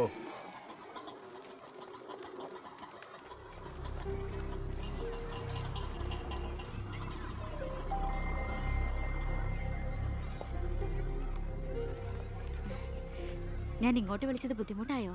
ശാരി എന്നെ ഏത് പാതാളത്തിലേക്ക് വിളിച്ചാലും എനിക്ക് വരാൻ ഒരു ബുദ്ധിമുട്ടുമില്ല. അല്ല, ഇതിനൊക്കെ ബുദ്ധിമുട്ടില്ലേ പിന്നെ എന്തിനാ ബുദ്ധിമുട്ട്? എന്താ എന്താ പറയാനൊരു ബുദ്ധിമുട്ട്? അത് എങ്ങനെ തുടങ്ങണ്ടേന്ന് എനിക്ക് എങ്ങനെ വേണമെങ്കിലും തുടങ്ങിക്കോളൂ. അല്ല, ഒരാള് മറ്റൊരാളെ സ്നേഹിക്കാന്ന് പറയണത് തെറ്റാന്ന് എനിക്ക് തോന്നിയിട്ടില്ല. അതിപ്പോ തെറ്റാന്ന് ആരാ പറഞ്ഞേ? ആരാ പറഞ്ഞെന്ന്? അപ്പൊ തെറ്റല്ലല്ലോ. ഈ ഇഷ്ടം പ്രേമം എന്നൊക്കെ പറയണത് പവിത്രമാണ്, പരിഭാവനമാണ്.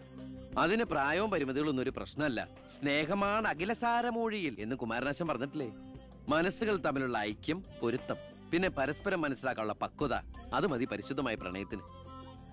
എനിക്കും അത്രയൊക്കെ തോന്നിയിട്ടുള്ളൂ. പക്ഷേ പാവപ്പെട്ടവരും പണക്കാരും തമ്മിലുള്ള അന്തരം എന്നൊക്കെ പറഞ്ഞ എന്താ അന്തരം? പോവാൻ പറയണം. ഇങ്ങനെ ഒരു ബന്ധത്തിന് എതിർപ്പുകൾ ഉണ്ടാവും, സ്വാഭാവികം. നമുക്കത് മനസ്സിലാവും. പക്ഷെ ആ എതിർപ്പുകളുടെ കോട്ടമതിലുകൾ തച്ചുടച്ചൊന്നാകണം. എപ്പോഴായാലും ചേരേണ്ടവർ തമ്മിലേ ചേരൂ. ചേർക്കണം, എന്നാലേ മറ്റുള്ളവരുടെ പ്രാർത്ഥന ഉണ്ടാവും. പിന്നെ നമ്മൾ കല്യാണമൊക്കെ കഴിച്ച് 3-4 കുട്ടികളാവുമ്പോ ഈ എതിർപ്പുകളൊക്കെ കാറ്റിൽ പറത്തിവിട്ട പട്ടം കണക്കെ പറന്ന് അങ്ങോട്ട് പൊക്കോളും. നമ്മുടെ കല്യാണോ? ഞാൻ ഉദ്ദേശിച്ചത് അതല്ല. പിന്നെന്താ ഉദ്ദേശിച്ചത്? പ്രസാദ്,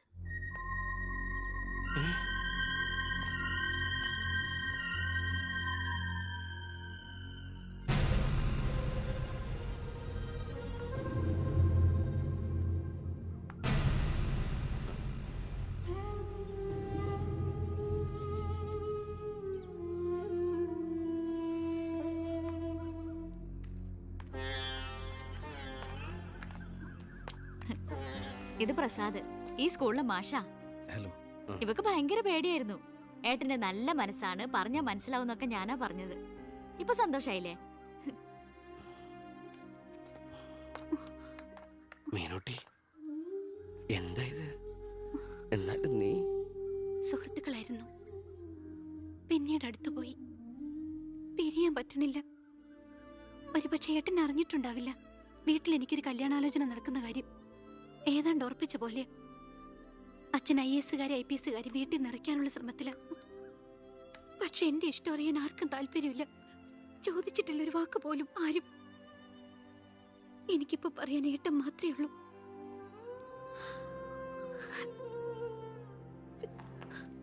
തെറ്റായിട്ട് പറയുകയല്ല. മന്ത്രിയുടെ മകൾ, കോടീശ്വരി, നല്ല വിദ്യാഭ്യാസം, സുന്ദരി. ആർക്കും മോഹം ഉണ്ടാവും. ഞാൻ അറിഞ്ഞിരുന്നില്ല മന്ത്രിയുടെ മകളാണെന്നൊന്നും. ഒരു പക്ഷേ എൻ്റെ ക്യാരക്ടർ അറിയാവുന്നതുകൊണ്ടാവാം മീനു അത് മാത്രം എന്നിൽ നിന്ന് മറച്ചു വെച്ചത്. എൻ്റെ ആഗ്രഹങ്ങൾക്ക് ഞാൻ എന്നൊരു പരിധി വെച്ചിരുന്നു. വീട്ടിലാരൊക്കെയുണ്ട്? അച്ഛൻ, അമ്മ, പെങ്ങമാർ. അവരുടെയൊക്കെ ഏക പ്രതീക്ഷയും അത്താണിയും ഞാൻ തന്നെയാണ്.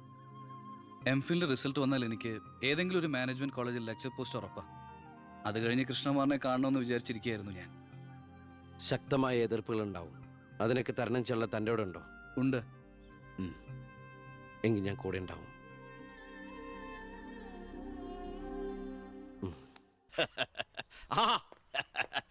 വരുന്ന എന്റെ ഒരേ ഒരു സൽപുത്രൻ.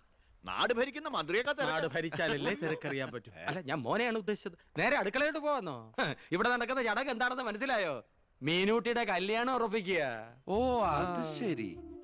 ഞാനും വിചാരിച്ചു എന്താണ് ഇവിടെ ASP ആയിട്ട് ഒരു ബിസിനസ് എന്ന്. എന്നിട്ട് കച്ചവടം ഉറപ്പിച്ചോ? ഇപ്പൊ ഉറപ്പിക്കും. Hello, I am Harindran from Singapore. ഒരു മിനിറ്റ്. ഇനി ഹരീന്ദ്രൻ സാർ ഇരിക്കുക. അല്ല, ചുമ്മാ കയറി നിൽക്കണ്ടല്ലോ. ഈ കല്യാണം നടക്കില്ല. അവൾക്ക് വേറെ ചെറുപ്പക്കാരൻ ഇഷ്ടാ.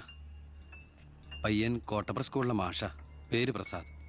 അവൾക്ക് ഈ കല്യാണത്തിന് ഇഷ്ടമല്ലാത്ത നിലയ്ക്ക് ഇതിന് പിന്തിരിയല്ലേ ബുദ്ധി. അതല്ലേ നല്ലത്. പെണ്ണിന്റെ ഫ്ലാഷ് ബാക്ക് എനിക്കൊരു പ്രശ്നമല്ല. അല്ല, ഇതിലിടപെടാൻ താനാരാ? ഞാൻ അവളുടെ ഓരോ ആങ്ങളാ. എനിക്ക് പെണ്ണിന്റെ അച്ഛനുമായിട്ട് അടിയില്. ഇവിടുത്തെ മന്ത്രിക്ക് ഒരു IPS കാരനെ ആവശ്യം. എനിക്കൊരു മന്ത്രി, ഒരു ഗിവ് ആൻഡ് ടേക്ക് പോളിസി. ഓ, അത് ശരി. അങ്ങനെ ഒരു ബന്ധമാണ് അച്ഛനും നിങ്ങളും ആഗ്രഹിക്കുന്നെങ്കിൽ നിങ്ങൾക്ക് തമ്മിലാണ് കല്യാണം കഴിച്ചൂടെ? ഒരു ഗിവ് ആൻഡ് ടേക്ക്. അയ്യോ, ഞാനില്ല, എന്നെ ഒഴിവാക്കിയേക്ക്. നിങ്ങൾ തമ്മിലാവുമ്പോ നല്ല ചർച്ചയായിരിക്കും. Made for each അതറാ.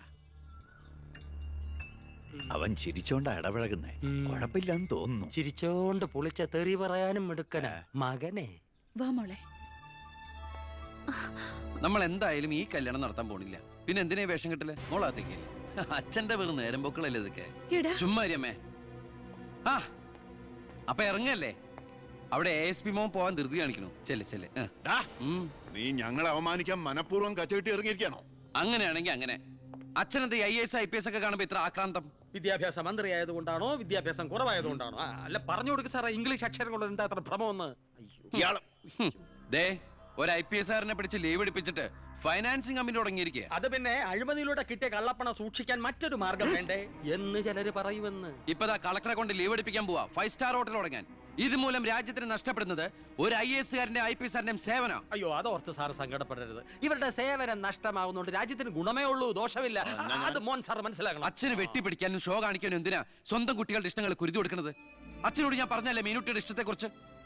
ഇനിയെങ്കിലും അച്ഛൻ അവൾ ആഗ്രഹിച്ച കല്യാണം നടത്തി കൊടുക്ക്. ഇല്ല, ഞാൻ ജീവിച്ചിരിക്കുമ്പോ ഞാൻ തീരുമാനിച്ച കല്യാണം നടക്കൂ. എന്തിനാ അച്ഛൻ എത്ര വാശി? ഞാനും അച്ഛന്റെ മോൻ തന്നെയാ. അതേ വാശി തന്നെ ഞാൻ പറയാ. ഞാൻ ജീവിച്ചിരിപ്പുണ്ടെങ്കിൽ അവൾ ആഗ്രഹിച്ച കല്യാണം നടക്കൂ. കാണാം. ഇതൊന്നും ഞാനത്ര വലിയ കാര്യമാക്കുന്നില്ല സർ. എന്റെ തീരുമാനങ്ങൾക്ക് മാറ്റമില്ല. പക്ഷെ പ്രശ്നം അതല്ല. പെണ്ണിന്റെ സ്നേഹബന്ധത്തിന് സ്ട്രോങ് ആയി സപ്പോർട്ട് ചെയ്യുന്ന ഒരാള് കുടുംബത്തിൽ തന്നെ ഉള്ളപ്പോ അവനെ വീട്ടിൽ നിന്ന് അടിച്ച് പുറത്താക്കി പടിയടച്ച് വിടണം വെച്ചാൽ പത്രക്കാർ വേറെ കഥകൾ ഉണ്ടാക്കും. ഇത് കൊല്ലാനും വയ്യ വളർത്താനും വയ്യ എന്ന് പറഞ്ഞ അവസ്ഥയിലപ്പോ അച്ഛൻ ടെൻഷൻ അടിച്ച് വെറുതെ BP കൂട്ടല്ലേ. സർ, എനിക്കൊരു കോൺഫിഡൻസ് ഉണ്ട്. ഞാൻ ഇറങ്ങുന്നു. സർ, ഒരു മിനിറ്റ്. ഇനി എന്താ ചെയ്യേണ്ടതെന്ന് ഞാൻ പറയാതെ സാറിന് അറിയാലോ. അച്ഛൻ്റെ മൊബൈൽ ഒന്ന് തന്നേ.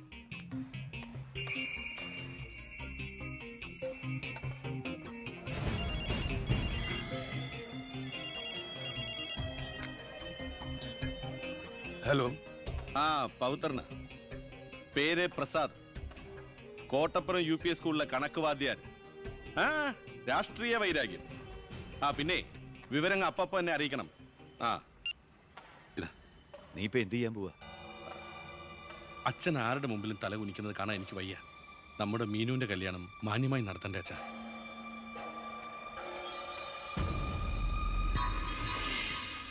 ഇപ്പൊ പോയിക്കോ, നമുക്ക് വൈകുന്നേരം അമ്പലത്തിൽ വെച്ച് കാണാം. അമ്പലത്തിൽ വരുമ്പോ പറയും ലൈബ്രറിയിൽ വെച്ച് കാണാന്ന്. ലൈബ്രറിയിൽ വരുമ്പോ പറയും പ്ലീസ്, ഇത് സ്കൂളാണ്. ആണോ? ഞാൻ വിചാരിച്ചു മാർക്കറ്റ് ആണെന്ന്. ദേ ഞാനൊരു കാര്യം പറയാം, എന്റെ കല്യാണം ഉറപ്പിച്ചല്ലേ ഉള്ളൂ, കഴിഞ്ഞിട്ടില്ലല്ലോ. അന്ന് കളിയാക്കി വിളിച്ച ഇനി ഇങ്ങനെ ഒഴിപ്പാൻ തന്നെയാണ് പ്ലാനെങ്കിൽ ഞാൻ അയാളെ കെട്ടിങ്ങ് പോവും. ഓ ആയിക്കോട്ടെ. എന്നിട്ടേ ഞങ്ങൾക്കുണ്ടാവുന്ന കുട്ടിയെ ഞാൻ ഇവിടെ തന്നെ പഠിപ്പിക്കും. എന്നിട്ട് കൊച്ചിനെ നോക്കി പറഞ്ഞാൽ മതി, എനിക്ക് പിറക്കാതെ പോയ മകനാണല്ലോ നീ എന്ന്. കേട്ടോ മീനുട്ടി? എനിക്ക് വേറെ പണിയുണ്ട്, ഞാൻ പോവാ. ഓ, ഇങ്ങനെ ഒരു മണിക്കൂസിനെയാണല്ലോ ഈശ്വര ഞാൻ സ്നേഹിച്ചത്. ഇന്ത്യയുടെ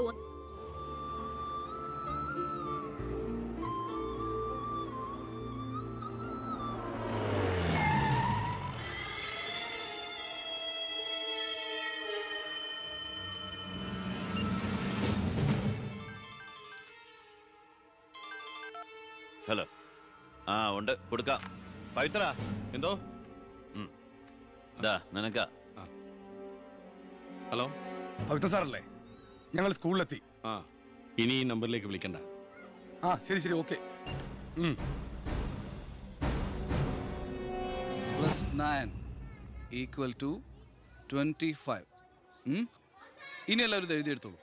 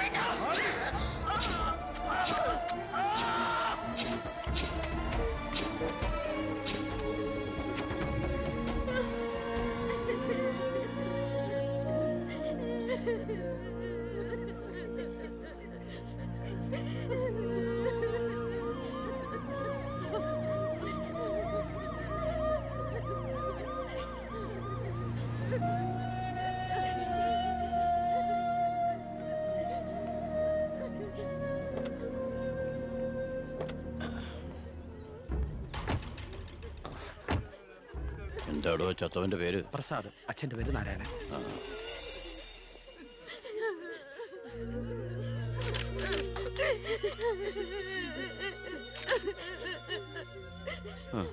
പ്രസാദിന്റെ അച്ഛൻ നാരായണേട്ടാ.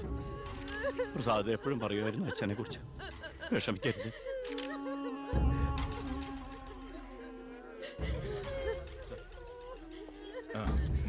എക്സ്ക്യൂസ് മീ സാർ, പ്രസാദിന്റെ കൊലപാതകത്തെ കുറിച്ച് എന്തെങ്കിലും? പ്രസാദിന്റെ മരണം കേട്ടപ്പോൾ ഞാൻ ഞെട്ടിപ്പോയി. പാർട്ടിക്ക് നഷ്ടപ്പെട്ടത് ചൂട് മുശിരുള്ള ഒരു സജീവ പ്രവർത്തകൻ. പാർട്ടിയുടെ സജീവ പ്രവർത്തകൻ ചുളുവിൽ ഒരു രക്തസാക്ഷി ഉണ്ടാക്കിയെടുക്കുക. ആ പാവത്തിന് രാഷ്ട്രീയം എന്തെന്ന് അറിയുമല്ല. എന്താ സാർ, കൊലപാതകയെ കുറിച്ച് വല്ല തുമ്പും കിട്ടിയോ? പട്ടാ പകൽ എല്ലാവരുടെയും മുമ്പിലിട്ട് എന്നിട്ടും പ്രതിയെ പിടിക്കാൻ പോലീസിന് കഴിഞ്ഞില്ലെന്ന് വെച്ചാൽ നാണക്കേടാണ് സാർ. താൻ എന്തിനാ എന്റെ അടുക്ക ചൂടാവുന്നേ? അധികാരമുള്ളവർ പറയുന്നത് അനുസരിക്കാൻ എനിക്ക് കഴിയൂ. അധികാരം ഉണ്ടോ എനിക്ക്? എങ്കിൽ താൻ പറയുന്നത് അക്ഷരം പ്രതി അനുസരിക്കാൻ ഞാൻ. രാജ്യത്തിന്റെ തന്നെ അഭിമാനമാണ്. കൊലപാതകയെ പറ്റി വ്യക്തമായ സൂചന എനിക്ക് ലഭിച്ചിട്ടുണ്ട്. എങ്കിൽ പിന്നെ സാറിനെ അവരെ അറസ്റ്റ് ചെയ്തൂടെ? വെറുതെ അറസ്റ്റ് ചെയ്തിട്ട് കാര്യമൊന്നുമില്ല. സാക്ഷികൾ വേണം. അല്ലെങ്കിൽ കോടതിയിൽ നിന്ന് പുല്ല് പോലും ഇറങ്ങിപ്പോരും. സാക്ഷി പറയാൻ ആളുണ്ടാവണം. ആരും ഉണ്ടാവില്ല. ഉണ്ടെങ്കിലോ അധികാരികളുടെ ഒക്കെ ഉത്തരവിന് മേലെ നിന്നുകൊണ്ട് ഞാൻ പ്രതിയെ കസ്റ്റഡിയിലെടുക്കാം. ശിക്ഷ വാങ്ങിക്കൊടുക്കാം. കുട്ടികളുടെ മുന്നിലിട്ട് കുട്ടികളുടെ ഷോക്ക് ഇതുവരെ വിട്ടുമാറിയിട്ടില്ല. പ്രസാദിന്റെ അച്ഛനും അമ്മയും പെങ്ങളും ഒക്കെ അവരുടെ കണ്ണീര് നമുക്ക് കണ്ടില്ലെന്ന് നടിക്കാൻ പറ്റുമോ? വേണ്ട കുഞ്ഞെ, അവരൊക്കെ വലിയ വലിയ ആളുകളാ. എനിക്ക് ഇവളല്ലാതെ വേറെ ആരുമില്ല. കൊള്ളാവുന്ന ഒരുത്തരെ ഇവളെ കൈപിടിച്ചു കൊടുത്ത് മനസമാധാനത്തോടെ മരിക്കണം എന്നാ എന്റെ ആഗ്രഹം. ശരി, പ്രസാദിന്റെ കൊലപാതകത്തിൽ നിന്ന് നമുക്കങ്ങനെ ഒഴിഞ്ഞു മാറാൻ പറ്റൂ? ഒരു തരത്തിലും നമുക്കില്ലേ പങ്ക്? താൻ ഒരാൾ വിചാരിച്ചാല് കൊലപാതകയെ കോടതിയുടെ മുമ്പിൽ കൊണ്ടുവരാൻ പറ്റും, വ്യക്തമായ സാക്ഷിമൊഴികളോടെ. എന്നെ വിശ്വാസമില്ല ശരിക്ക്. ഞാൻ വരാം. ഏത് കോടതിയിൽ വേണമെങ്കിലും. മോളെ, ഒരു കുഴപ്പമുണ്ടാവില്ലമ്മേ.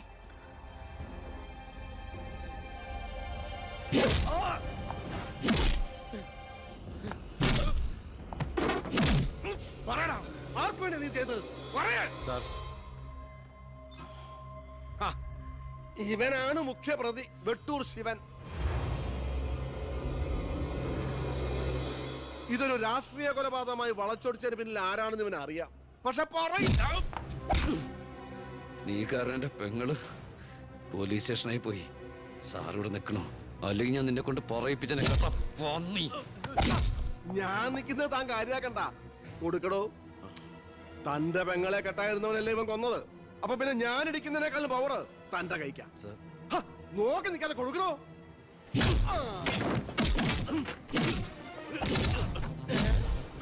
തിരിച്ചടിക്കാൻ എന്റെ അച്ചു വീടോ? ഇടിച്ചു തന്നെയോ? ഇടിക്കടോ.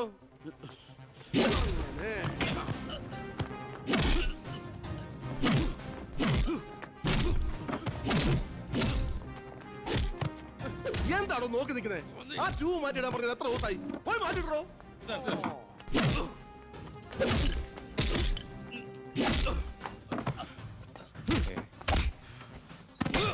എന്താ സാർ? ഒന്നുമില്ലടോ. പോലീസ് സ്റ്റേഷനിൽ കൊണ്ടുവന്ന് പ്രതി ഓടി രക്ഷപ്പെടാൻ ശ്രമിച്ചു. പിടികൂടിയപ്പോ പറ്റിയ മുറിവുകളാണ് ദേഹത്തെന്ന് FIR എഴുതി ചേർത്ത്. സാർ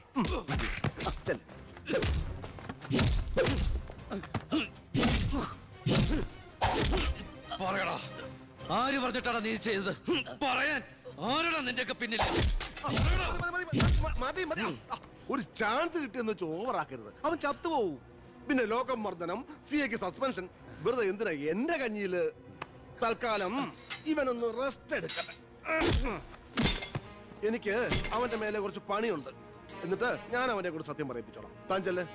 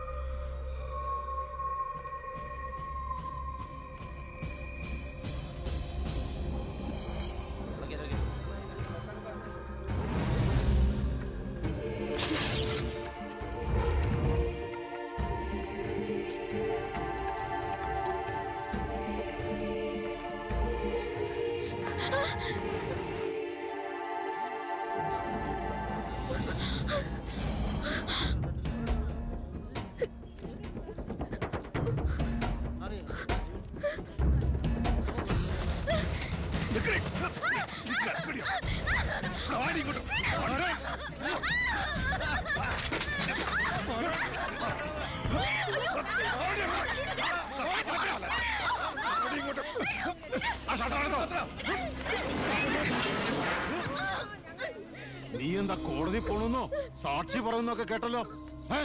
ശരിയാണോടി? നീ കണ്ടതല്ലേ കൺമുമ്പിൽ ഒരു പാവത്തിനെ കൊത്തി നുറുക്കിയത്? നിനക്ക് ജീവിക്കണമെന്ന് ആഗ്രഹമില്ലേ? നിന്നെ പോലെ ഉള്ളവരാടി ഞങ്ങളെയൊക്കെ വീണ്ടും വീണ്ടും വഴിതെറ്റിക്കുന്ന. പേടിച്ചു പോയോ? ഞാൻ അങ്ങനെയാ, പെട്ടെന്ന് വയലന്റ് ആയി പോകും. മോള് കോടതി പോണം. ഒന്നും കണ്ടിട്ടില്ല, ആരാണെന്ന് അറിയില്ല. അങ്ങനെ സാക്ഷി പറഞ്ഞാ മതി.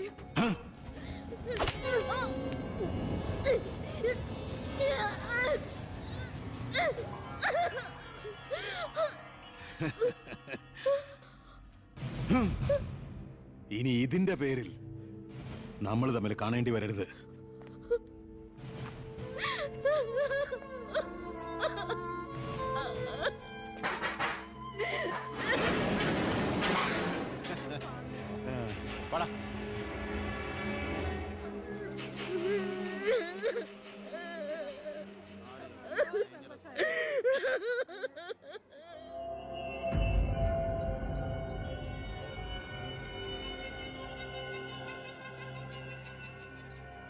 രണ്ടുപേരോട് 1000 വട്ടം ഞാൻ പറഞ്ഞതല്ലേ, കല്യാണ പ്രായ പെണ്ണ. ഇനി ആരിവളെ? എല്ലാം തൊലച്ചില്ലേ? അതിനിപ്പോ ഒന്നും സംഭവിച്ചില്ലല്ലോ. ആര് വിശ്വസിക്കും? ഇത്രയും പേരുടെ മുന്നിൽ വെച്ച് മറുപടി പറഞ്ഞു പറഞ്ഞു ഞാൻ മടുത്തു. എങ്ങനെ ആശ്വസിപ്പിക്കണ്ടെന്ന് എനിക്കറിയില്ല. ഈ സമയത്ത് പറയുന്നത് ശരിയാണോന്നും അറിയില്ല. ഒരു സഹതാപത്തിന്റെ പുറത്ത് ചോദിക്കുന്നതല്ല. എനിക്കിഷ്ടമാണ് അവളെ. ഞാൻ നോക്കിക്കോളാം, പൊന്നുപോലെ. രാഷ്ട്രീയ കുടുംബമല്ലേ, അവസരത്തിനൊത്ത് പലതും പറയും. നാളെ അത് മാറ്റിയും പറയും. തിരിച്ചറിവില്ലാത്ത പ്രായത്തിൽ നീ കൊടുത്ത കത്ത് മേടിച്ചു എന്ന് പറഞ്ഞ് ആട്ടി പുറത്താക്കിയതല്ലേ ഞങ്ങളെ. ഇപ്പതാ സാക്ഷി പറയാൻ കൊണ്ടുപോയി അവളുടെ ജീവിതവും നശിപ്പിച്ചു. ഇനി എന്ത് വിശ്വസിച്ച അവളെ നിന്റെ കൂടെ അയക്കേണ്ടത്? കൊല്ലൂല്ലെന്ന് എന്താ ഉറപ്പ്? മന്ത്രിയുടെ മോൻ എന്ന പദവിയല്ലാതെ ഇവളെ കൊണ്ടുപോയി പോറ്റാൻ നിനക്ക് വല്ല ജോലി ഉണ്ടോടാ?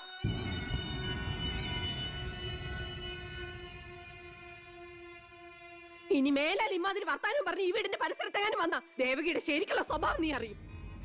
അമ്മേ, നീ ഒന്നും ഉണ്ടായിരടി. ഇറങ്ങി പോകുന്നുണ്ടോ?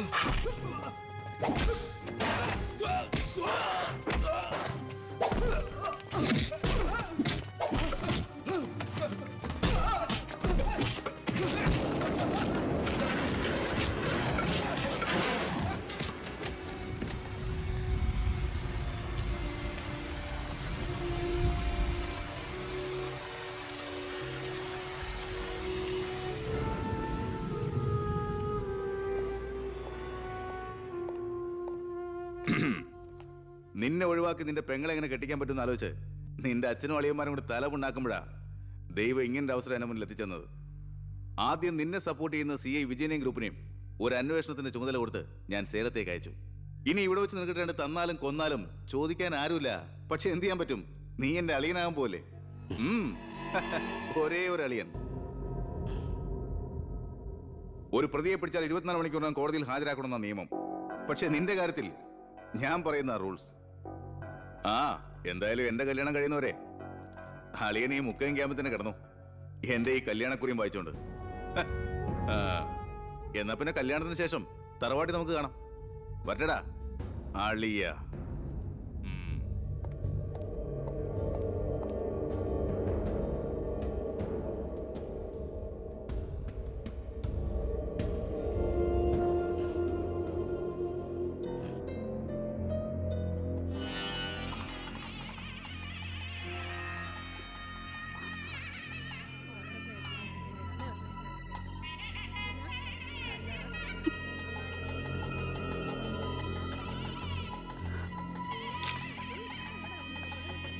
ഇതുവരെ റെഡി ആയില്ലേ?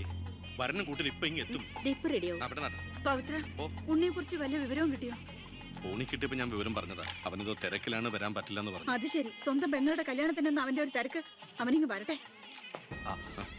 പബ്ലിക് വല്ല അടിച്ചു കയറുന്നുണ്ട്. ഓഡിറ്റോറിയത്തിന് ഫുള്ള്. അതൊക്കെ ഞാൻ നോക്കിക്കോളാം. വേറെ കുഴപ്പമൊന്നുമില്ലല്ലേ? മകളെ എല്ലാം റെഡിയാ?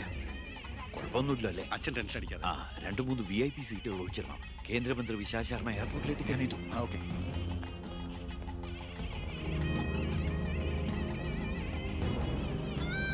മോളെ,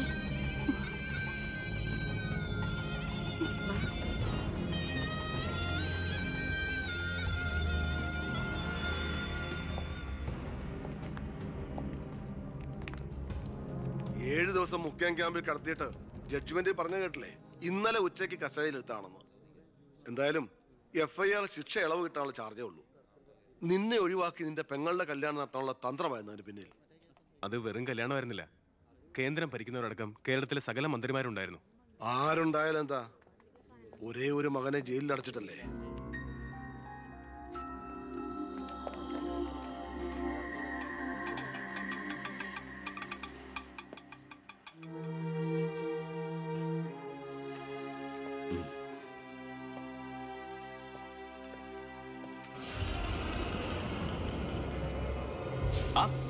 ഇതാര്? അളിയോ?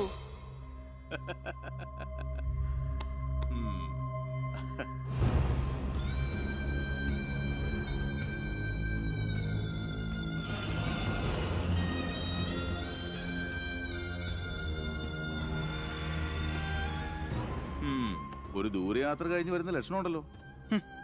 അളിയൻ ഇത്രയും ദിവസം എവിടെയായിരുന്നു? നീ ഇങ്ങനെ നോക്കി നിൽക്കുന്ന അളിയനെ പോയി ഒരു ചൂട് ചായ എടുത്തോണ്ട് വാ. ചെല്ല്. എന്തിനാ ഇപ്പൊ അങ്ങോട്ട് വന്നത്? കാണണ്ട നിന്നെ എനിക്ക്. വീട്ടിലൊരു നല്ല കാര്യം നടക്കുമ്പോ നാട് നന്നാക്കാൻ നടക്കുന്നു. മന്ത്രിയായി നിന്റെ അച്ഛനൊക്കെ തിരക്കുണ്ടോടാ നിനക്ക്? ഞാനില്ലായിരുന്നെങ്കിൽ എന്താമേ, ഇവിടുത്തെ കാര്യങ്ങളൊക്കെ ഭംഗിയായിട്ട് നടത്താൻ എല്ലാരും ഉണ്ടല്ലോ. എത്തിയോ വിമതൻ? വിമതൻ ചെറുപ്പകാലത്ത് ആവേശമായിരുന്നു എനിക്ക് എന്റെ അച്ഛൻ. മനസ്സുകൊണ്ട് രാഷ്ട്രീയ ഗുരുവെ കണ്ടിട്ടാ ഞാൻ രാഷ്ട്രീയത്തിലേക്ക് ഇറങ്ങിയത്. പക്ഷേ അടുത്തറിഞ്ഞപ്പോ തെറ്റുകളിൽ നിന്നും തെറ്റുകളിലേക്കാണല്ലോ അച്ഛൻ പോയിക്കൊണ്ടിരിക്കുന്നത്. എന്റെ കൂടെപ്പുറപ്പിനെ മനസ്സിലാക്കിയില്ലല്ലോ. വളരെ വിഷമമുണ്ട്, സഹതാപമുണ്ട്.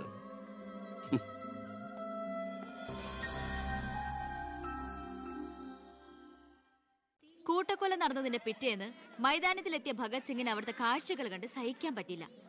ചോര പുരണ്ട ഒരു പിടി മണ്ണ് കയ്യിലെടുത്ത് ആ ബാലൻ പ്രതിജ്ഞ ചെയ്തു, ഞാൻ എന്നെ തന്നെ രാജ്യത്തിനായി സമർപ്പിക്കുന്നു. എന്താ അവിടെ നോക്കട്ടെ,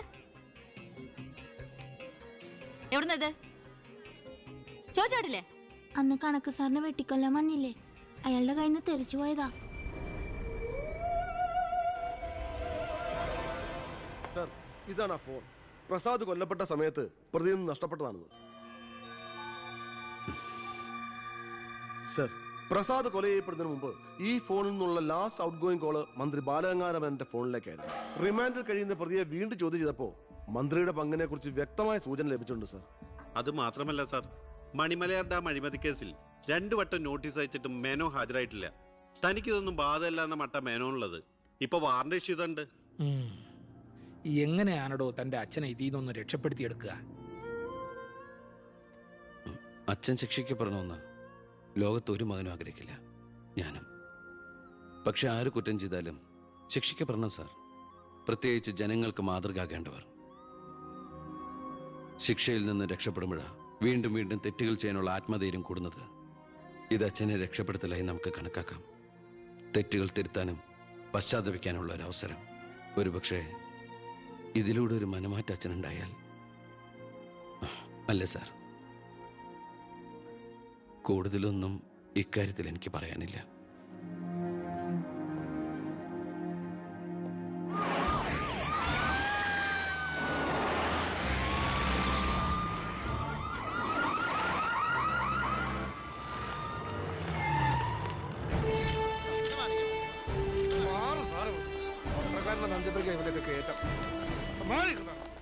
നിങ്ങളോട് വെയിറ്റ് ചെയ്യൂ സർ. അച്ഛാ, ഹർഷം വരുന്നു. അച്ഛാ, മുഖ്യമന്ത്രിയുടെ ഓർഡർ കൈ കിട്ടി അല്ലേ? അച്ഛനെ അറസ്റ്റ് ചെയ്യാൻ മരുമകന് ഡ്യൂട്ടി.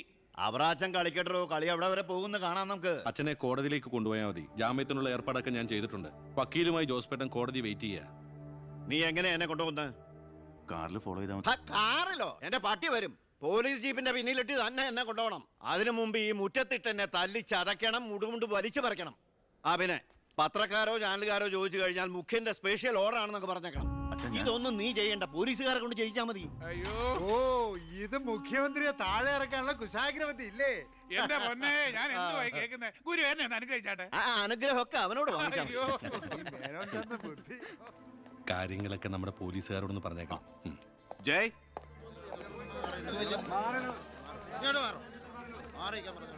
പത്രക്കാരും ചാനലുകാരും ഒക്കെ റെഡിയാ. എന്നാ പിന്നെ തുടങ്ങിക്കും. നടക്കണം സാർ. പിടിച്ചു തള്ളണോ?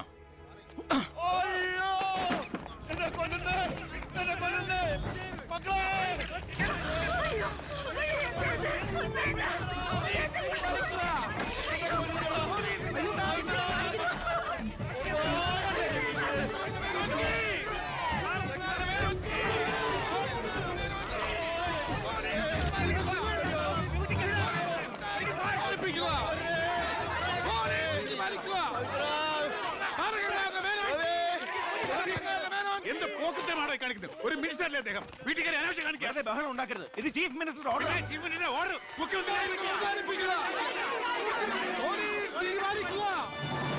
നമസ്കാരം. പ്രധാന വാർത്തകൾ. മന്ത്രി ബാലഗംഗാധര മേനോന്റെ അറസ്റ്റിൽ പ്രതിഷേധിച്ച് കേരളത്തിൽ പലയിടങ്ങളിലും അക്രമങ്ങൾ.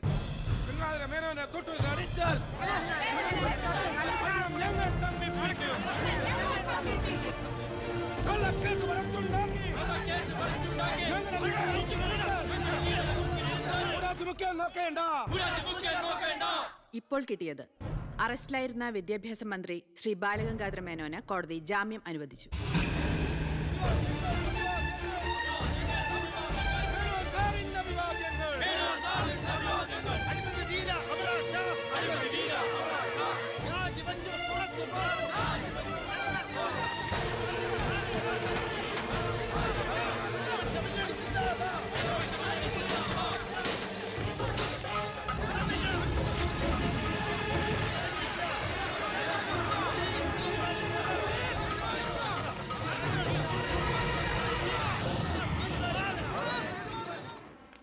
എടോ മേന്നെ, എന്നെ താഴെ ഇറക്കാൻ താൻ കളിച്ച കളി വളരെ ചീപ്പായി പോയി. അവറാച്ചൻ എന്തായി പറയുന്നേ? ഒന്നും പറയണ്ട, സൂത്രധാരൻ താനാണെന്ന് എനിക്കറിയാം. താൻ ഒന്നോർത്തോ, തനിക്കെതിരെയുള്ള വജ്രായുധ എന്റെ കയ്യിലുണ്ട്. ഞാൻ അതെടുത്ത് പ്രയോഗിക്കാൻ പോവുക.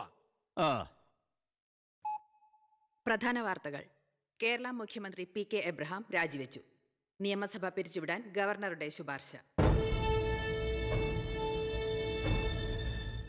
അവറാച്ചന്റെ രാജി വെച്ചൊഴിഞ്ഞാ പോരെ? മന്ത്രിസഭ പിരിച്ചുവിടേണ്ട വല്ല കാര്യമുണ്ടോ? പോണ പോക്കിലെല്ലാം തൊലയട്ടെ എന്ന് കരുതി കാണും. ഉത്തരത്തിലിരിക്കുന്ന എടുക്കാൻ പോയി ഇപ്പൊ കക്ഷത്തിരുന്ന പോയില്ലേ? ഞാൻ ഉദ്ദേശിച്ച നാളത്തെ പത്രവാർത്തകളെയാണ്. ഇപ്പോൾ കിട്ടിയ വാർത്ത. കേരള നിയമസഭ പിരിച്ചുവിട്ടു, തെരഞ്ഞെടുപ്പ് ഉടൻ. ഇനിയൊരു തെരഞ്ഞെടുപ്പിനെ നേരിടാനോ മുഖ്യമന്ത്രിയാവാനോ ഞാനില്ല. അതെന്താ? KDF-ന് ഭൂരിപക്ഷം കിട്ടില്ല എന്ന് കരുതിയിട്ട്? അല്ല, ഒന്നുകൂടി ആലോചിച്ചിട്ട്. ഇല്ലടോ, എനിക്ക് മടുത്തു. വേണ്ട, ഞാൻ നിർബന്ധിക്കുന്നില്ല. അപ്പൊ പിന്നെ അടുത്ത മുഖ്യമന്ത്രി എന്താ ഇത്ര സംശയം? താൻ തന്നെ. എന്താ? എന്തു പറ്റി? ഒന്നുമില്ല. ഇനി മുഖ്യമന്ത്രി സ്ഥാനത്തേക്ക് പറ്റിയ ഏക നസ്രാണി താൻ മാത്ര. മുഖ്യമന്ത്രി തൊമ്മൻ ചാക്കോ.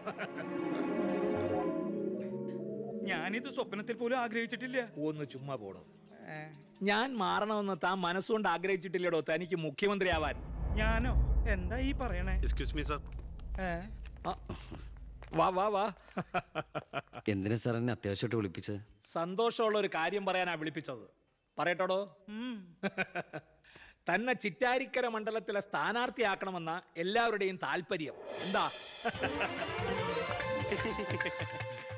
അപ്പൊ അച്ഛൻ? എടോ, മേനോന്റെ പേരിൽ അഴിമതി ആരോപണവും കേസും ഒക്കെ ഉള്ള നിലയ്ക്ക് 8 നിലയിൽ പൊട്ടുമെന്ന കാര്യത്തിൽ സംശയമില്ല.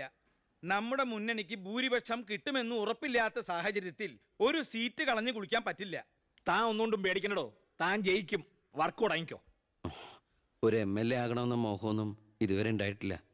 എങ്കിലും പാർട്ടിയുടെ തീരുമാനം ഞാൻ ആദരവോടെ സ്വീകരിക്കുന്നു. All the best. Thank you sir. ജയിച്ച് MLA ആവുമ്പോ എന്നെ മുഖ്യമന്ത്രിയാക്കാൻ കൂടെ നിൽക്കണേ.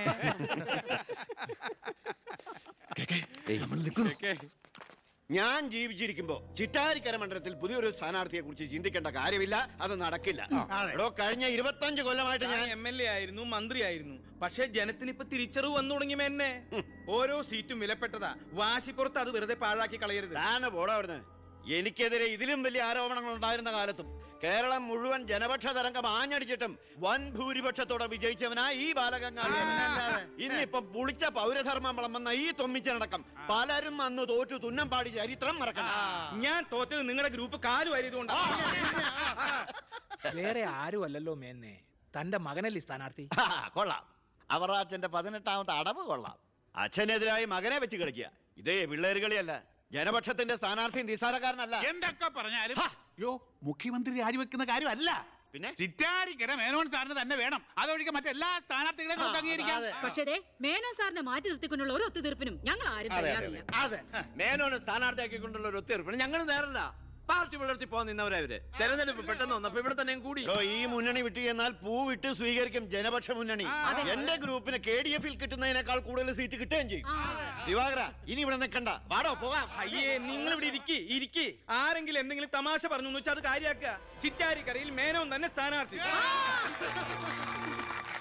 അപ്പം നമ്മൾ ഗ്രൂപ്പെല്ലാം മറന്ന് തെരഞ്ഞെടുപ്പിനെ ഒറ്റക്കെട്ടായി നേരിടുന്നു. ഇനി എല്ലാവരും ഒന്ന് കൈയടിച്ച് പാസാക്കി.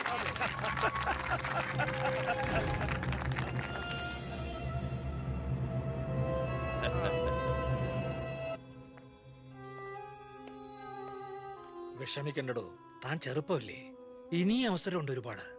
എനിക്കൊരു വിഷമമില്ല സാർ. ഒരു MLA ആകാൻ വേണ്ടി വ്രതം നോറ്റെടുക്കുന്ന ഒരാളല്ല ഞാൻ. അധികാരത്തിന്റെ അപ്പകഷ്ണം കിട്ടാൻ ചെയ്തു കൂട്ടിയ നെറുകേടുകളൊക്കെ പരസ്പരം മറക്കും, എല്ലാം പൊറുക്കും, എല്ലാവരും ഒന്നാക്കും. അധികാരം കിട്ടിക്കഴിയുമ്പോൾ പിന്നെയും തമ്മിൽ തല്ലും, പിരിയും.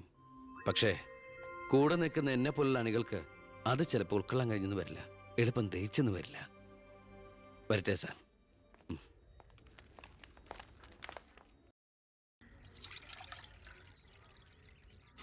പാർട്ടി പോകാൻ പറ.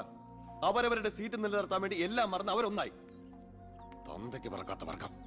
ഈ നാറിയ രാഷ്ട്രീയ വ്യവസ്ഥതയാണ് എതിർക്കേണ്ടതും പൊളിക്കേണ്ടതും. ഞങ്ങളുടെ ഒരു അഭിപ്രായം പറയട്ടെ, നീ സ്വതന്ത്രനായിട്ട് മത്സരിക്കണം. ശക്തമായ 2 മുന്നണികൾക്കെതിരെ മത്സരിക്കാനോ? എന്നിട്ട് കെട്ടിവെച്ച കാശിനവിടെ പോകും. ജയിക്കാൻ വേണ്ടിട്ടല്ല, പിന്നെ യൂത്തിന്റെ പ്രതിഷേധം അറിയിക്കാനാ. എന്നാലും അച്ഛനെതിരായിട്ടല്ല, അച്ഛന്റെ രാഷ്ട്രീയ നയങ്ങൾക്കെതിരായിട്ടാണെന്ന് എപ്പോഴും നീ പറയാറില്ലേ, അതുകൊണ്ടാ. പോലീസുകാർക്ക് രാഷ്ട്രീയം പാടില്ലെന്നാ. എങ്കിലും ഒന്ന് പറയാം, ഞാൻ ഇവരുടെ അഭിപ്രായത്തോട് പൂർണ്ണമായി യോജിക്കുന്നു. എന്താടോ, മത്സരിച്ചുകൂടെ? അധികാരമില്ലാതെ താൻ ഇവിടെ കിടന്ന് വിളിച്ചു കൂവിയിട്ടും പോരാടിയിട്ടും ഇവിടെ ഒരു മാറ്റവും സംഭവിക്കാൻ പോകുന്നില്ല.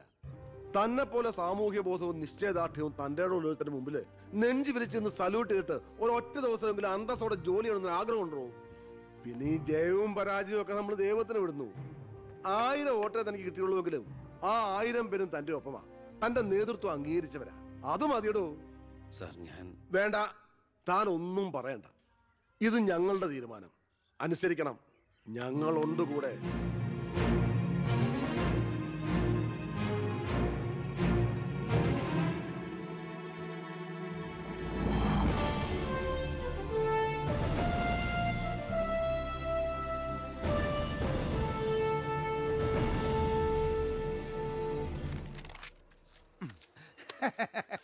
ഒരുപാട് തെരഞ്ഞെടുപ്പുകൾക്ക് ഞാൻ പോസ്റ്റർ ഒട്ടിച്ചിട്ടുണ്ട്. ഭയങ്കര രാശിയുള്ളവനാ ഞാൻ. ഞാൻ പോസ്റ്റർ ഒട്ടിച്ച ഒരു സ്ഥാനാർത്ഥിയും ഒരു ഇലക്ഷൻ ഇന്നേ വരെ ജയിച്ചിട്ടില്ല. അതെന്റെ ക്വാളിഫിക്കേഷൻ. എന്റെ അമ്മയുടെ സത്യം. 77 തെരഞ്ഞെടുപ്പിൽ ഞാൻ പോസ്റ്റർ ഒട്ടിച്ച സ്ഥാനാർത്ഥി തോമച്ചാണ്ടി ഇടിവെട്ടേറ്റ് മരിച്ചു. 84 സ്ഥാനാർത്ഥി പാണ്ടിലോറി കയറി മയ്യത്തായി. പിന്നെ മരിക്കാത്ത സ്ഥാനാർത്ഥികൾക്ക് കെട്ടിവെച്ച കാശ് പോലും കിട്ടില്ല. പിന്നെ മൈക്ക് അനൗൺസ്മെന്റിൽ ഞാൻ ബഹുമെടുക്കാനാ. മൈക്ക് അലവൻസ് അല്ല, മൈക്ക് അനൗൺസ്മെന്റ്. അത് തന്നെ ഞാനും പറഞ്ഞത്. എനിക്കറിഞ്ഞൂടെ? നീ എന്റെ മാനം കളയരുത് ഈശ്വര. ഇവന്റെ കെട്ടിവെച്ച കാശെങ്കിലും കൊടുത്തേക്കണേ. ഇല്ല, ഇവന്റെ കാര്യം എനിക്കറിയാൻ പാടില്ല. ഈ തെരഞ്ഞെടുപ്പിൽ ഞാൻ സ്വതന്ത്രനായി മത്സരിക്കുന്നത് ഇവിടുത്തെ രാഷ്ട്രീയ കച്ചവടക്കാരോട് ജനങ്ങൾക്കുള്ള പ്രതിഷേധം അറിയിക്കാനാണ്. എന്റെ പ്രിയപ്പെട്ട നാട്ടുകാരെ, ഈ രാജ്യത്തിൽ ജനപക്ഷ മുന്നണി സ്ഥാനാർത്ഥി സഖാവ് ജനാർദ്ദനൻ പിള്ളയ്ക്ക് അരിവാൾ അടയാളത്തിൽ വോട്ട് രേഖപ്പെടുത്തുവാൻ പ്രിയപ്പെട്ട വോട്ടർമാരെ, KDF-ന്റെ ശക്തനായ സ്ഥാനാർത്ഥി ശ്രീ ബാലഗംഗാധര മേനോന് ശാന്തിയുടെയും സമാധാനത്തിന്റെയും ചിഹ്നമായ അമ്പും വില്ലും അടയാളത്തിൽ നിങ്ങളുടെ വിലയേറിയ വോട്ടുകൾ രേഖപ്പെടുത്തി വമ്പിച്ച ഭൂരിപക്ഷത്തോടെ വിജയിപ്പിക്കുവാൻ അപേക്ഷിക്കുകയാണ്, അഭ്യർത്ഥിക്കുകയാണ്. ജനാധിപത്യ വിശ്വാസികളെ, നാട്ടുകാരെ, അഴിമതിക്കാരെയും കൊള്ളക്കാരെയും ഈ നാട്ടിൽ നിന്ന് എത്രയും പെട്ടെന്ന് കെട്ടുകെട്ടിക്കുന്നതിന് യുവത്വത്തിന്റെ പ്രതീകമായ കൃഷ്ണകുമാറിന് നമ്മുടെ ദേശീയ മൃഗമായ ഒന്നും മിണ്ടാണ്ടിരിക്കും. അത് തന്നെ ഞാൻ പറയാൻ പോണത്. നമ്മുടെ ദേശീയ മൃഗമായ കടുവയുടെ സ്വന്തം ചേട്ടനായ സിംഹം അടയാളത്തിൽ വോട്ടുകൾ രേഖപ്പെടുത്തി വിജയിപ്പിക്കണമെന്ന് അഭ്യർത്ഥിക്കുകയാണ്, അപേക്ഷിക്കുകയാണ്. ഇലക്ഷൻ ഫണ്ടിലേക്ക് സംഭാവനയായി കിട്ടിയ പണം മുഴുവൻ എടുത്ത് ചെലവാക്കേണ്ട കാര്യമൊന്നുമില്ല. അല്ലാതെ തന്നെ അച്ഛൻ ജയിക്കും, ഉറപ്പാ. അത് ശരിയാ. ഇനി അഥവാ തോറ്റാ തന്നെ ആ പണം എന്തെങ്കിലും സൈഡ് ബിസിനസിന് ഉപകരിക്കും. പിസ കച്ചവടോ, കുഴൽ പണമോ. തോൽവി എന്ന വാക്ക് എന്റെ ചരിത്രത്തിലില്ല. സ്കൂളിൽ പോകാത്തോണ്ട് അവിടെയും തോറ്റിട്ടില്ല. ഞാൻ ഉദ്ദേശിച്ച എന്നെ തന്നെയാ. വന്നല്ലോ എതിർകക്ഷി. അയ്യോ, ദേ അങ്ങോട്ട് കൊടുക്കടി. വോട്ട് ചോദിച്ച് തെണ്ടി തിരിഞ്ഞ് ക്ഷീണിച്ച് വന്നിരിക്കുക. കുടുംബത്തിന് മാനക്കേടുണ്ടാക്കാനും പത്രക്കാർക്ക് കഥകൾ ഉണ്ടാക്കാനും കോമാളി വേഷം കിട്ടി ഇറങ്ങിയിരിക്കുക. സംശയമുണ്ടോ? കഷ്ടാൽ കഷ്ടം. അച്ഛനെ കിട്ടേണ്ട കുറച്ച് വോട്ടുകൾ പിടിക്കുമായിരിക്കും, എന്നിട്ട് ജയിക്കുവോ? അതുമില്ല. അതുകൊണ്ട് ആർക്കാ നേട്ടം? ജനപക്ഷ മുന്നണിക്ക്. യവൻ കാരണം ആർക്കും ഒരു ഗുണം കിട്ടില്ല. ഇവനൊക്കെ ആര് വോട്ട് കൊടുക്കാനാ? ഈ കുടുംബത്തിന് പോലും ഒരു വോട്ട് കിട്ടിവിടാനൊക്കെ. ഇവിടുന്ന് ഒരു വോട്ട് എനിക്ക് ഉറപ്പുണ്ട്. എന്റെ അമ്മയുടെ അല്ലമ്മേ. അമ്മയുടെ വോട്ട് ചോദിക്കാൻ വന്നേക്കണം. വോട്ട് ചോദിക്കാൻ വന്ന മകനെ ആട്ടിപ്പായിക്കണ്ടായിരുന്നു. സുഹൃത്തുക്കളെ, നിങ്ങൾക്ക് എല്ലാവർക്കും അറിയാം, കഴിഞ്ഞ 25 വർഷമായിട്ട് എന്റെ നാട്ടുകാർ എനിക്ക് തീരെഴുതി തന്നിട്ടുള്ള മണ്ഡലമാണ് ചിറ്റാരിക്കര. അതൊരു പോരായ്മ തന്നെയാണ്. അതെ അതെ, എന്ന് എതിർ പാർട്ടിക്കാർ പറയുമെന്ന് ഞാൻ ഉദ്ദേശിച്ചത്. ചിറ്റാരിക്കരയിൽ നിന്നും കേരളക്കര മൊത്തം KSRTC ബസ് സർവീസ് ഇല്ലേ? ഗതാഗത മന്ത്രിയായിരുന്നപ്പോ ഞാൻ ചെയ്തതാ ഈ നാടിന് വേണ്ടി ഇതൊക്കെ. ഇനി ഈ നാട്ടിലെ പട്ടിണിപ്പാവങ്ങൾക്ക് വേണ്ടി ഒരു എയർപോർട്ട്, അതാണ് എന്റെ സ്വപ്നം. പട്ടിണി പാവങ്ങൾക്ക് എയർപോർട്ട് അത്യാവശ്യമല്ലേ? ലണ്ടനിൽ പോവാൻ, അതെന്തിന്? വെളുക്കിരിക്കാൻ. ഈ നാടിനെ സ്വർഗതുല്യമാക്കാൻ നിങ്ങൾ എന്നെ വിജയിപ്പിച്ച് മന്ത്രിയാക്കി ചിറ്റാരിക്കരയുടെ പാരമ്പര്യം നിലനിർത്തണമെന്ന് ആഹ്വാനം ചെയ്തുകൊണ്ട് നിർത്തുന്നു. ജയ് ഹിന്ദ്. അടുത്തതായി 2 പ്രമുഖ മുന്നണി സ്ഥാനാർത്ഥികൾക്കെതിരെ സ്വതന്ത്രനായി മത്സരിക്കുന്ന ബി കൃഷ്ണകുമാറിന് എന്താണ് പറയാനുള്ളത് നമുക്ക് നോക്കാം. സ്വന്തം അച്ഛനെതിരെ മത്സരിക്കുന്നതാണോ ഇല്ലടൂ? പ്രിയമുള്ളവരെ, ബഹുമാന്യരായ എൻ്റെ 2 എതിർ സ്ഥാനാർത്ഥികളുടെ മോഹനസുന്ദര വാഗ്ദാനങ്ങളും വീരവാദങ്ങളും നിങ്ങൾ കേട്ടുകഴിഞ്ഞു. നടക്കാത്ത വാഗ്ദാനങ്ങൾ നൽകി നിങ്ങളെ വഞ്ചിക്കാൻ ഞാൻ തയ്യാറല്ല. പക്ഷേ ഒരു കാര്യം നിങ്ങളെ അറിയിക്കാൻ ഞാൻ ഈ അവസരം ഉപയോഗിക്കുകയാണ്. ശക്തമായ 2 മുന്നണികൾക്കെതിരെ മത്സരിക്കുന്ന ഒരു സ്വതന്ത്ര സ്ഥാനാർത്ഥിയാണ് ഞാൻ. വിജയ സാധ്യത വളരെ കുറവായി എനിക്ക് ഇവിടുത്തെ പല പ്രമുഖ വ്യവസായികളും പ്രമാണിമാരും കുറച്ച് പാരിതോഷികങ്ങൾ തന്നിട്ടുണ്ട്.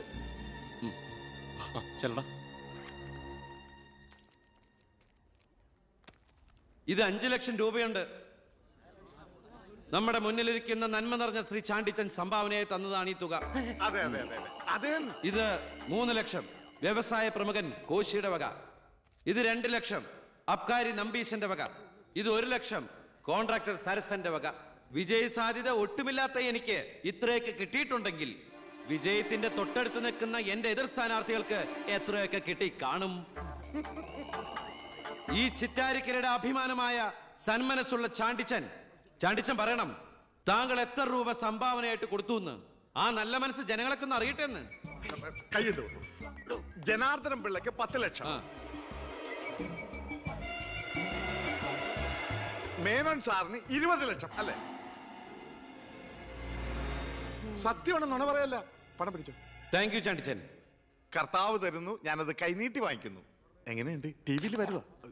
കേട്ടല്ലോ, ഇതുപോലെ എത്ര ലക്ഷങ്ങൾ ഇവരുടെ കൈകളിൽ എത്തിക്കാണും. അതിവിടെ വെളിപ്പെടുത്താൻ ഈ സ്ഥാനാർത്ഥികൾ തയ്യാറാണോ?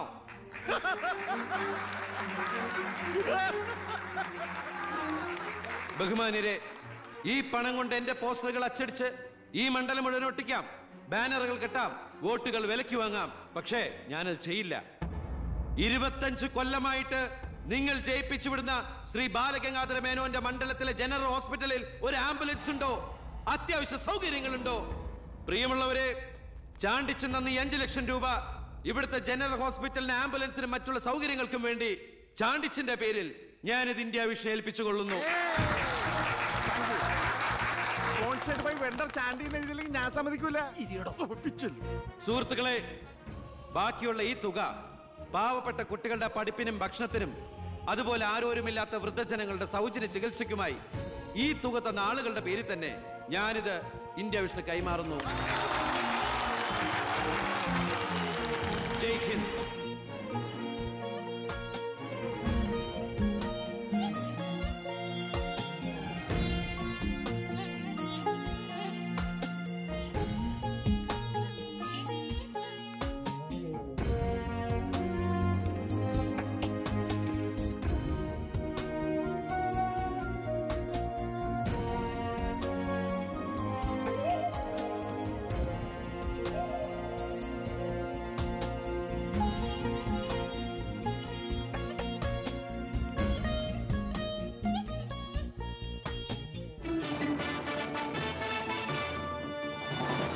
12ാം നിയമസഭയിലേക്ക് നടന്ന വാശിയേറിയ തെരഞ്ഞെടുപ്പിൽ 72% വോട്ട് രേഖപ്പെടുത്തി. വിവിധ കൗണ്ടിംഗ് സെന്ററുകളിലായി രാവിലെ 8 മണിക്ക് തന്നെ വോട്ടെണ്ണൽ ആരംഭിച്ചു. ആകെയുള്ള 140 സീറ്റുകളിൽ ഫലമറിഞ്ഞ 120 മണ്ഡലങ്ങളിൽ KDF 61 ജനപക്ഷ മുന്നണി 59 സീറ്റ് നേടിയിട്ടുണ്ട്. കേരളത്തിലെ മുന്നണി സമവാക്യങ്ങളെ അട്ടിമറിക്കാൻ പോകുന്ന പുതിയൊരു രാഷ്ട്രീയ ധ്രുവീകരണത്തിനുള്ള സാധ്യതയാണ് ഇപ്പോൾ നമ്മുടെ മുന്നിലുള്ളത്. ഒരുപക്ഷെ കേരളത്തിലെ അടുത്ത മന്ത്രിസഭ ഒരു തൂക്ക് മന്ത്രിസഭയായിരിക്കും. ഹലോ, എണ്ണിത്തീരാറായോ? ജനപക്ഷ മുന്നണി സ്ഥാനാർത്ഥി 4612 വോട്ടിന് അച്ഛൻ ലീഡ് ചെയ്യുന്നുണ്ട്. അടുത്ത CM അച്ഛൻ തന്നെ. ഇപ്പോൾ കിട്ടിയ വാർത്ത, പുതുശ്ശേരി മണ്ഡലത്തിൽ KDF സ്ഥാനാർത്ഥി തൊമ്മൻ ചാക്കോ 4000 വോട്ടുകൾക്ക് വിജയിച്ചു. ഇത്തവണയും ഭരണം ലഭിച്ചാൽ KDF-ൽ മുഖ്യമന്ത്രിയാകാൻ സാധ്യതയുള്ള ആളാണ് തൊമ്മൻ ചാക്കോ. വയനാട് ജില്ലയിലെ സംവരണ സീറ്റിൽ KDF സ്ഥാനാർത്ഥിയും ആദിവാസി നേതാവുമായ ശ്രീ പൊറ്റക്കുഴി ചെല്ലപ്പൻ തെരഞ്ഞെടുക്കപ്പെട്ടു. ഇപ്പോൾ കിട്ടിയ വാർത്ത, ചിറ്റാരിക്കര മണ്ഡലത്തിലെ വോട്ടെണ്ണൽ പൂർത്തിയായി. സംസ്ഥാനം ഏറെ ഉറ്റുനോക്കിയ മണ്ഡലമായിരുന്നു ചിറ്റാരിക്കര. മുൻ മന്ത്രിയും KDF സ്ഥാനാർത്ഥിയുമായ ശ്രീ ബാലഗംഗാധര മേനോൻ മുന്നിട്ട് നിന്നിരുന്നുവെങ്കിലും ഇപ്പോൾ 3ാം സ്ഥാനത്തേക്ക് പിന്തള്ളപ്പെട്ടു. ഇരു മുന്നണികളെയും പരാജയപ്പെടുത്തി സ്വതന്ത്ര സ്ഥാനാർത്ഥി പി കൃഷ്ണകുമാർ വിജയിച്ചിരിക്കുന്നു. KDF-ന്റെ സജീവ പ്രവർത്തകനും യൂത്ത് വിങ്ങിന്റെ ജില്ലാ സെക്രട്ടറിയുമായിരുന്ന കൃഷ്ണകുമാർ തെരഞ്ഞെടുപ്പ് പ്രഖ്യാപന വേളയിലാണ് രാഷ്ട്രീയ അഭിപ്രായ ഭിന്നതയെ ചൊല്ലി സ്വതന്ത്രനായി മത്സരിക്കാൻ തീരുമാനിച്ചത്.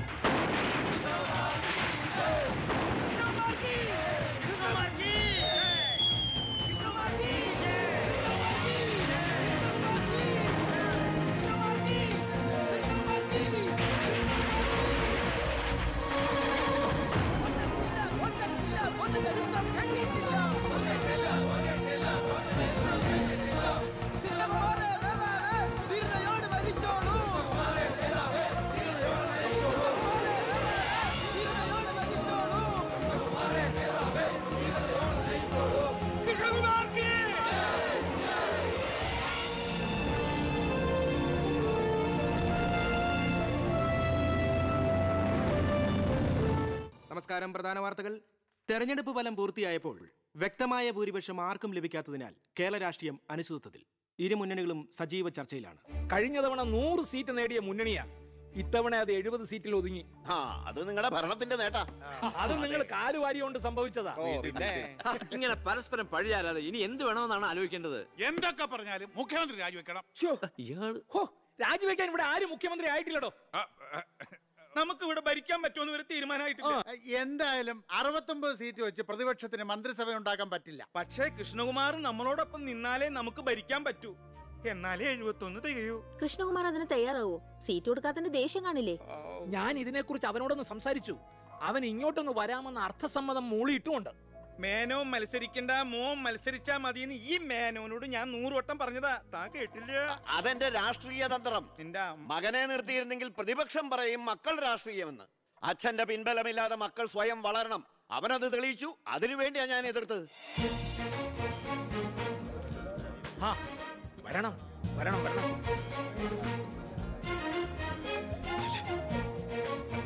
മിടുക്കൻ മിടുക്കൻ. എന്നോട് പിണക്കൊന്നും ഇല്ലല്ലോ. എന്തിന്? ഇത് പൊളിറ്റിക്സ് അല്ലേ? ഇവിടെ വേണ്ടത് സ്പോർട്സ്മാൻ സ്പിരിറ്റ് അല്ലേ? നീ ഇരിക്കടാ. അങ്ങോട്ട് ഇരിക്കേ. വേണ്ട സാർ. കൃഷ്ണകുമാറിന്റെ പിന്തുണ ഞങ്ങൾക്ക് പ്രതീക്ഷിക്കാമല്ലോ അല്ലേ? ഞാൻ പിന്തുണച്ചാലേ KDF-ന് മന്ത്രിസഭ ഉണ്ടാക്കാൻ സാധിക്കുമെന്ന് എനിക്ക് നന്നായിട്ട് അറിയാം. ചെറുപ്പം മുതൽ പ്രവർത്തിച്ചു പോന്ന പ്രസ്ഥാനത്തിന്റെ കൂടെ നിൽക്കാൻ എനിക്ക് സന്തോഷമേ ഉള്ളൂ. പക്ഷെ ഒരു ഡിമാൻഡ് ഉണ്ട്. ആഭ്യന്തരം എനിക്ക് കിട്ടണം.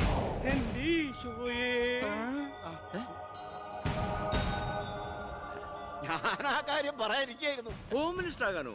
അത് നടപ്പില്ല. മന്ത്രി ആകണമെങ്കിലേ വകുപ്പിനെ കുറിച്ച് അറിയണം, പ്രവൃത്തി വരികയോ വേണം. ആരതൊക്കെ പഠിച്ചിട്ട് ഇവിടെ മന്ത്രിയാണത്? ദിവാരേട്ടൻ ഗതാഗത മന്ത്രിയായിട്ട് ഇരുന്നിട്ടില്ലേ? പണ്ടങ്ങോ ബസ്സിൽ കയറിയതാണോ പ്രവൃത്തി പരിചയം? വണ്ടി ഓടിക്കാൻ അറിയോ ദിവാരേട്ടന്? വേണ്ട. ആക്സിലേറ്റർ ക്ലച്ചും ബ്രേക്കും തിരിച്ചറിയോ? ഇല്ല. ഇതായിരിക്കണേ കിഴിപ്പുള്ളി സാറ്. പണ്ട് വിദ്യുച്ഛക്തി വകുപ്പ് കൈകാര്യം ചെയ്തിരുന്ന ആളല്ലേ? ഒന്ന് ചോദിച്ചോട്ടെ, ഈ വിദ്യുച്ഛക്തി എങ്ങനെ ഉണ്ടാക്കുന്നേ? അത് വെള്ളത്തിന്ന് ആണോ? പിന്നെന്താ വെള്ളത്തിൽ തൊട്ട ഷോക്ക് അടിക്കാത്ത? പറയാൻ അതൊക്കെ എന്തിനാ നമ്മൾ അറിയുന്നേ? സ്വിച്ച് ഇട്ടാ കറണ്ട് വരുന്നുണ്ടോ? അത് മാത്രം അറിഞ്ഞാ മതി. അതറിയില്ല. യവൻ പറയുന്നതിലും കാര്യമുണ്ടെന്നേ. പിന്നെന്താ ഷോക്ക് അടിക്കാത്ത? നമ്മളെന്തിനാ വല്ലവന്റെയും കാര്യം ആലോചിച്ച് തല ഉണ്ടാക്കുന്നേ? ഏതൊരു ജോലിക്കുണ്ട് യോഗ്യത ടെസ്റ്റ്. സത്യത്തിൽ മന്ത്രിയാകാനും വേണം ഒരു പരീക്ഷ. ഈ IAS IPS ഒക്കെ പോലെ IIPS, Indian institute of political science, അത് പഠിക്കണം. അല്ലെങ്കിൽ വേണ്ട. മിനിമം യോഗ്യത 10ാം ക്ലാസ് പാസ്സാവണമെന്ന് പറഞ്ഞാൽ ഇവിടെ ഇരിക്കുന്ന പലരും ഓടിപ്പോണ്ടി വരും. ഈ തെരഞ്ഞെടുപ്പ് എന്ന് പറയണത് തന്നെ ഒരു പരീക്ഷയാണ്. ആ പരീക്ഷ പാസ്സായവർക്ക് മാത്രമേ മന്ത്രിയാവാൻ പറ്റൂ. അതൊരു പരീക്ഷയല്ല സാറേ, പരീക്ഷണമാണ്. ഇവനെങ്കിലും ശരിയാവോ എന്നുള്ള ജനങ്ങളുടെ പരീക്ഷണം.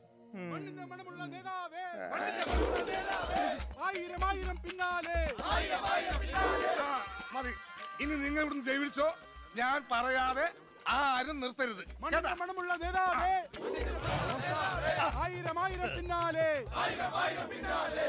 എന്തിനാ ഇങ്ങനെ ഓരോന്നിനെ സൃഷ്ടിക്കണേ? അപ്പൊ സാറേ, എന്റെ കക്ഷി മത്സരിച്ച 3 സീറ്റിലും ഞങ്ങൾ വിജയം കണ്ടെത്തി കഴിഞ്ഞു. ഇവരുന്ന മന്ത്രിസഭയിൽ ആഭ്യന്തരം തന്നെ പിടിക്കാനാണ് എന്റെ തീരുമാനം. അതെ, എങ്കിലും ഞാൻ ഇറങ്ങാണ്. അയ്യോ പോകല്ലേ, നമുക്ക് ചർച്ച ചെയ്യാം. എന്റെ തീരുമാനത്തിൽ മാറ്റൂല. ഇല്ലെങ്കിൽ വീണ്ടും ഒരു ഇലക്ഷൻ നേരിടാൻ തയ്യാറാണ്. അല്ല, ഞാൻ പറയുന്നു കേക്ക്. തിരക്ക് വേണ്ട, നിങ്ങൾ സമയമെടുത്ത് ആലോചിച്ചിട്ട് മതി. അവൻ പറഞ്ഞതിൽ ഒരു തെറ്റുമില്ല. ആഭ്യന്തരം അവന് തന്നെ കൊടുക്കണം. ആഭ്യന്തരം വിട്ടിട്ട് കാലിരിക്കില്ല. അഭ്യന്തരം എന്ന് പറയാൻ തനിക്ക് എന്ത് യോഗ്യതയാണോ ഉള്ളത്? മന്ത്രിസഭ ഉണ്ടാക്കാൻ അവൻ വേണം. കൃഷ്ണകുമാർ, തനിക്കറിയോ? എന്നെ ഒന്നും വന്നേ. അവൻ പണങ്ങിപ്പോയതാണോ? കാര്യം കാണാൻ കഴുതക്കാരും പിടിക്കണം. ഞാൻ ആരുടെ കാല് പിടിക്കണം പറഞ്ഞേ? തന്റെ കാല് പിടിക്കണോ? തന്റെ മോന്റെ കാല് പിടിക്കണോ? ഞാൻ ആരുടെയും പിടിക്കാൻ തയ്യാറാ. ഒന്നുകൂടെ ആലോചിച്ചിട്ട് പോരെ പക്വതയില്ലാത്ത ഒരുത്തന്റെ കയ്യിൽ ആഭ്യന്തരം കൊടുക്കാൻ. അവന്റെ പിറകിൽ ഞാനില്ലടോ. അവനെ മുന്നിൽ നിർത്തി ഞാൻ ഭരിക്കും. ആരൊക്കെ എന്തൊക്കെ പറഞ്ഞാലും ആഭ്യന്തരം ഞാൻ വിട്ടു തരില്ല. തനിക്ക് കൈയിട്ട് വരാൻ പറ്റിയ ഒരു വകുപ്പ് തന്നാ പോരെ? തരാം. എങ്കിൽ വനം മതി. നമുക്ക് സാവധാനം വെളുപ്പിച്ചെടുക്കാം. അതിന് യോഗ്യതയിലൊന്നും മാത്രം ആരും പറയരുത്. കാരണം ഞാൻ കാടിന്റെ മകനാണ്. കൃഷ്ണകുമാറായ ഞാൻ നിയമം വഴി സ്ഥാപിതമായ ഭാരതത്തിന്റെ ഭരണഘടനയോട് ഒരു മന്ത്രി എന്ന നിലയിൽ എന്റെ കർത്തവ്യങ്ങൾ വിശ്വസ്തയോടെ മനസാക്ഷിയെ മുൻനിർത്തി നിർവഹിക്കുമെന്നും ബി കൃഷ്ണകുമാർ ആഭ്യന്തരമന്ത്രിയായി സത്യപ്രതിജ്ഞ ചെയ്ത് അധികാരമേറ്റു. ഗവർണർ നരേന്ദ്ര ഷെറാവത്ത് സത്യവാചകം ചൊല്ലിക്കൊടുത്തു. തൊമ്മൻചാക്കോ മന്ത്രിസഭയിലെ ഏറ്റവും പ്രായം കുറഞ്ഞ മന്ത്രിയാണ് ബി കൃഷ്ണകുമാർ.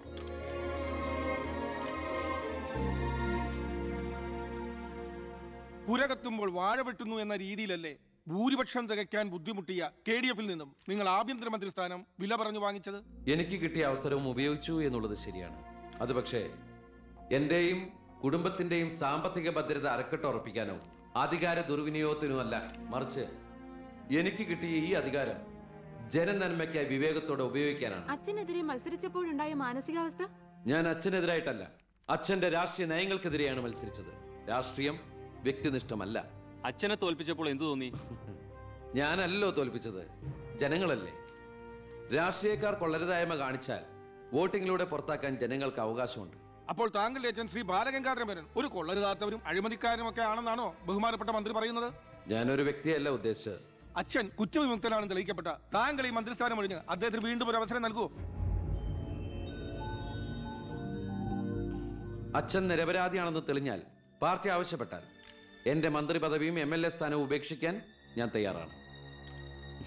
കുറച്ച് സമയം, ഒരുപാട് കാര്യങ്ങൾ. അപ്പോ നമുക്ക് വീണ്ടും കാണാം.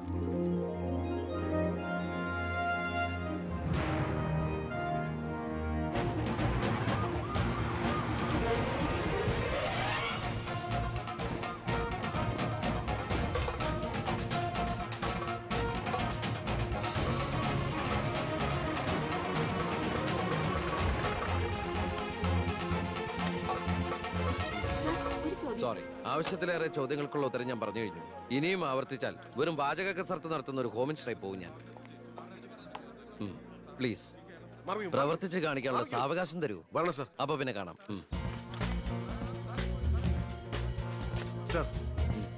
സാർ പറഞ്ഞില്ലേ കറപ്ഷൻ ഇല്ലാത്ത officers? DYSP Anantharaghavan, SI Pratap Varma. Sir please come. നമസ്കാരം സർ. Excuse me sir.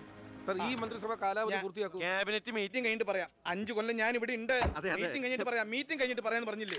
എന്റെ പേഴ്സണൽ പ്രൊട്ടക്ഷൻ വിങ് എന്ന പേരിൽ സാറും സാറിന്റെ ഗ്രൂപ്പും എന്നോടൊപ്പം ഉണ്ടാവണം സർ. അത് പക്ഷെ എന്നെ പ്രൊട്ടക്ട് ചെയ്യാൻ വേണ്ടിയിട്ടല്ല, ഈ നാടിനെ പ്രൊട്ടക്ട് ചെയ്യാൻ എനിക്ക് നിങ്ങൾ ആവശ്യമാണ്. എന്നെക്കാൾ ഉയർന്ന റാങ്കുള്ള എനിക്ക് കമ്മ്യൂണിക്കേറ്റ് ചെയ്യാൻ എളുപ്പം സാറുമായിട്ട്. പണ്ട് ലാത്തി ചാർജുകൾക്കിടയിൽ സാർ പലവട്ടം എന്നെ ലാത്തിയുമായിട്ട് പരിചയപ്പെട്ടിട്ടില്ലേ സാർ? അതല്ല സാർ. പിന്നെന്താ സാർ? ഒരു റിക്വസ്റ്റ് ഉണ്ട്. യെസ്. സാർ ഇനി എന്നെ സാറേന്ന് വിളിക്കരുത്. ഒരു മന്ത്രിയായെന്ന് കരുതി പെട്ടെന്ന് അപ്പനെ കയറി അവസരപ്പെട്ടാന്ന് വിളിക്കാൻ പറ്റുമോ? ഞാൻ സാറേന്ന് വിളിച്ച് ശീലിച്ചു പോയി. നാവ് അങ്ങനെ വഴങ്ങും സാറേ. ഗുഡ് മോർണിംഗ് ആ അയ്യർ സാർ. ഇവരുടെ പുതിയ പോസ്റ്റിംഗിന്റെ കാര്യം ഞാൻ DGയോട് ഇൻഫോം ചെയ്തിട്ടുണ്ട്. Please take necessary steps. Okay sir. Okay sure sir. Hello, ഞാൻ പൗത്രനാ. നിന്റെ സത്യപ്രതിജ്ഞ ഞാൻ TV കണ്ടു. ഒരു യുവാവ് ഹോം മിനിസ്റ്റർ ആയിട്ട് നീ ശരിക്കും ഷൈൻ ചെയ്ത് കേട്ടോ. ആരുടെങ്കിലും മുമ്പിൽ ഷൈൻ ചെയ്യണമെന്ന ഉദ്ദേശത്തോടെയല്ല ഞാൻ മന്ത്രിയായത്. പിന്നെ ഞാൻ നിന്റെ പെങ്ങടെ പേരിൽ ഒരു എസ്റ്റേറ്റ് വാങ്ങിയില്ലായിരുന്നോ? ഇവിടെ ഇപ്പൊ തേങ്ങയിടിയിൽ നടക്കുക. ഈ ഏരിയയിൽ കള്ളന്മാരുടെ ഭയങ്കര ശല്യമെന്നാ നാട്ടുകാർ പറയുന്നത്. നീ ഒരു 10-20 പോലീസുകാരെ ഇങ്ങോട്ട് ഏർപ്പാടാക്കണം. അവര് നിക്കട്ടെന്ന് കാവലിന്. അളിയന്റെ തേങ്ങയ്ക്ക് പ്രൊട്ടക്ഷൻ തരാനുള്ളതല്ല കേരള പോലീസ്. അവർക്ക് വേറെ ജോലിയുണ്ട്. മിസ്റ്റർ പൗത്രന് വേറെ എന്തെങ്കിലും പറയാനുണ്ടോ?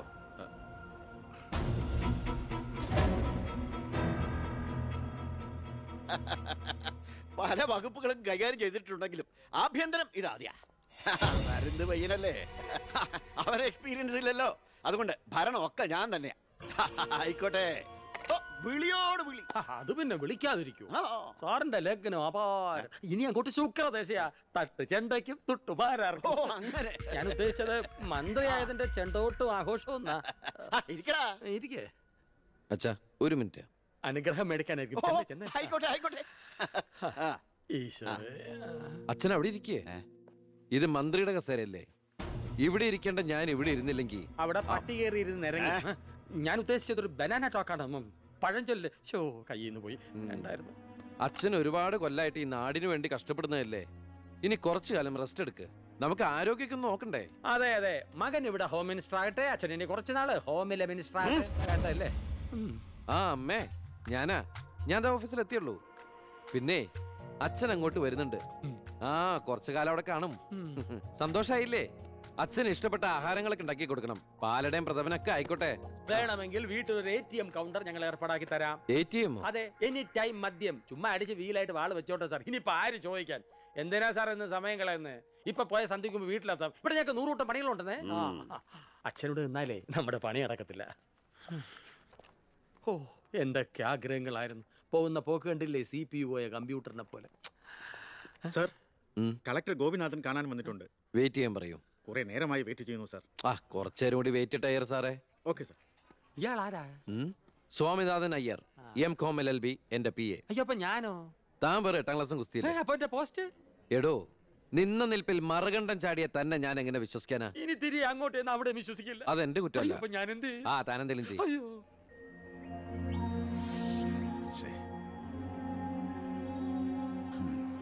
Hello mister Gopinath. ഹായ്. താനെന്താണോ ഇവിടെ? Minister. Oh, I am sorry. തന്റെ ബ്രദറിലോ ആണല്ലോ ഹോം മിനിസ്റ്റർ. എടോ, താൻ ഇവിടെ കളക്ടറായിട്ട് 3 വർഷം തയ്യാറായില്ലേ? ദൂരത്തേക്ക് ഒരു ട്രാൻസ്ഫർ വരും മുമ്പ് ഇവിടെ തന്നെ ട്രൈ ചെയ്തൂടെ ഹോം സെക്രട്ടറി ആയിട്ട്? സത്യത്തിൽ ഞാൻ അതിനുവേണ്ടി തന്നെ വന്നത്. പക്ഷെ അളിയനകത്ത് ഭയങ്കര തിരക്ക്. Anyway, okay then, best of luck. Thank you. കഷ്ടം. മണിക്കൂർ 2 ഞാൻ കാത്തു നിൽക്കുന്നത്. എന്തൊരു തിരക്കായിരുന്നളിയാ. കേറിയപ്പോ തന്നെ ഇങ്ങനെ ഫയലിലേ. അളിയനും അച്ചമ്മയ്ക്കും വീട്ടില്. ഇത് ഹോം മിനിസ്റ്ററുടെ ഓഫീസാണ്. Call me sir. അങ്ങനെ വിളിക്കണമെന്ന് ഞാൻ പറയില്ല സർ. എന്തായാലും വിളിച്ചു പോയില്ലേ, ശീലായിക്കോട്ടെ. കണ്ടിന്യൂ ചെയ്തോളൂ. Anything official? No sir. Official meeting with the collector scheduled at tomorrow 10:30 AM. Okay, so see you tomorrow. Sir, സാറിന്റെ അമ്മായച്ചനല്ല ഇപ്പൊ മന്ത്രി, അളിയനാ. അളിയനാള് സ്ട്രെയിറ്റാ, വെളച്ചിലൊന്നും നടക്കുകയല്ല. എനിക്കിട്ടും കിട്ടി തട്ട്. വിട്ടോ എന്തൊരു സ്ട്രിക്റ്റ്.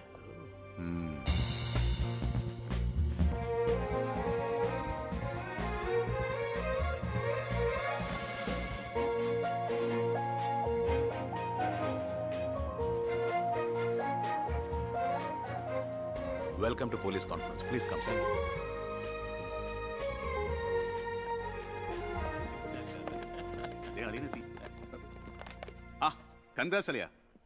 മിസ്റ്റർ DGP, നിങ്ങളുടെ പോലീസ് ഓഫീസേഴ്സ് ഹോം മിനിസ്റ്ററെ കാണുമ്പോൾ എങ്ങനെയാണ് ബിഹേവ് ചെയ്യുന്നത്?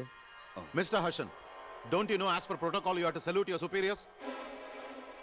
Salute the Home Minister. Sir.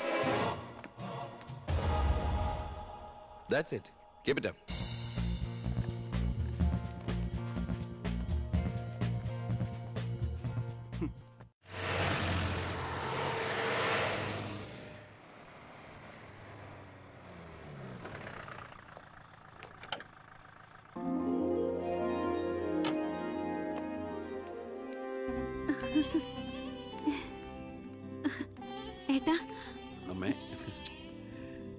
എന്താടി ഏയ് ഇരിക്കിരിക്കേ ബഹുമാനൊക്കെ ഓഫീസിൽ മതി. ആര് ബഹുമാനിക്കുന്നു നിന്നെ? ഓ ഒരു മന്ത്രി. ഞങ്ങൾ കുറെ മന്ത്രിമാരെ ചെറുപ്പം മുതൽ കണ്ടിട്ടുള്ളതാ. അച്ഛൻ മന്ത്രിയായിരുന്നപ്പോ വീട്ടു സാധനങ്ങൾ വാങ്ങുന്ന തൊട്ട് അടുക്കളപ്പണി വരെ ചെയ്യിച്ചിട്ടുണ്ട് നിന്റെ ഈ പോലീസുകാരെ കൊണ്ട്. അല്ല പെങ്ങളെ, അച്ഛനെ ഇങ്ങനെ വഴക്ക് പറയാനിട്ട് എന്താ ഇവിടെ ഇപ്പൊ ഉണ്ടായേ? അച്ഛൻ ഇപ്പൊ മന്ത്രിയല്ലെന്നും പറഞ്ഞ് അച്ഛന്റെ മെക്കെട്ട് കയറിയണ്ടല്ലോ. ഒരു മകൻ എന്നല്ലേ ഞാൻ സഹിക്കില്ല കേട്ടോ. ഞാൻ നിന്നോടാ പറഞ്ഞത്. നിന്റെ 5-6 പോലീസുകാരെ ചോദിച്ചപ്പോ നീ പവിയേട്ടനെ അപമാനിച്ചില്ലേ? ഓ റൂട്ട് അങ്ങോട്ടാണോ? എന്നാ നീ ഒന്നോർത്തോ, തുമ്മിയാ തെറിക്കുന്ന മൂക്ക നിന്റെ ഈ മന്ത്രിക്കുപ്പായം. പക്ഷെ പവിയേട്ടൻ എന്നും കാണും ഈ IPS പദവി. എന്റെ പെങ്ങളെ, ഏത് കൊമ്പത്ത് IPS കാരനായാലും ഒരു മന്ത്രിയെ കണ്ടാ ദാ ഇങ്ങനെ നിക്കണം. അതാണ് കുഴപ്പം.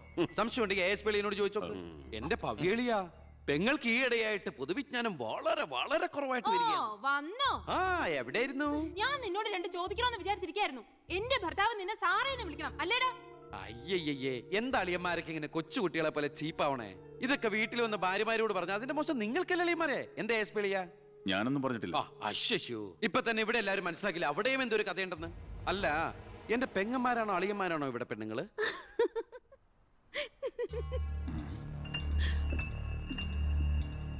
അച്ഛാ, അച്ഛനെങ്കിലും ഒന്ന് പറഞ്ഞു കൊടുത്തൂടെ കുട്ടികൾക്ക് ഓഫീസ് വേറെ വീട് വേറെ എന്ന്? എന്നെ മന്ത്രി കസേരന്ന് എഴുതിപ്പിച്ചു വിട്ടത് എന്നോട് മിണ്ടാൻ വരണ്ട. ഞാനല്ലോ എഴുന്നേപ്പിച്ചു വിട്ടത്, ജനങ്ങളല്ലേ. അച്ഛൻ ഇനിയെങ്കിലും മനസ്സിലാക്കണം പൊതുജനം കഴുതയല്ലെന്ന്. അതെങ്ങനെയുണ്ട് അളിയന്മാരെ? എല്ലാരും പോവാണോ? നീ ഉച്ചയ്ക്ക് ഊണ് കഴിക്കാൻ വരുമെന്ന് കരുതി നിനക്ക് ഇഷ്ടപ്പെട്ട പാൽപ്പായസം വരെ ഞാൻ ഉണ്ടാക്കി. അമ്മയ്ക്ക് അറിഞ്ഞൂടെ അമ്മേ മന്ത്രിമാരുടെ തിരക്കൊക്കെ? നീ ഇരിക്കെ. അതെ, ഇവിടെ ഇരുന്നാൽ എനിക്ക് ഇങ്ങോട്ട് ഇറങ്ങൂല്ലമ്മേ. ഇനി ഞാൻ ഇന്ത്യൻ പ്രധാനമന്ത്രി ആയാലും എനിക്ക് അടുക്കളയിൽ ഇരുന്നാലും ഇറങ്ങും. അതിന്റെ സ്വാദം വേറെ തന്നെയാ. അമ്മ ഇങ്ങോട്ട് വന്നേ. ഇവന്റെ ഒരു കാര്യം.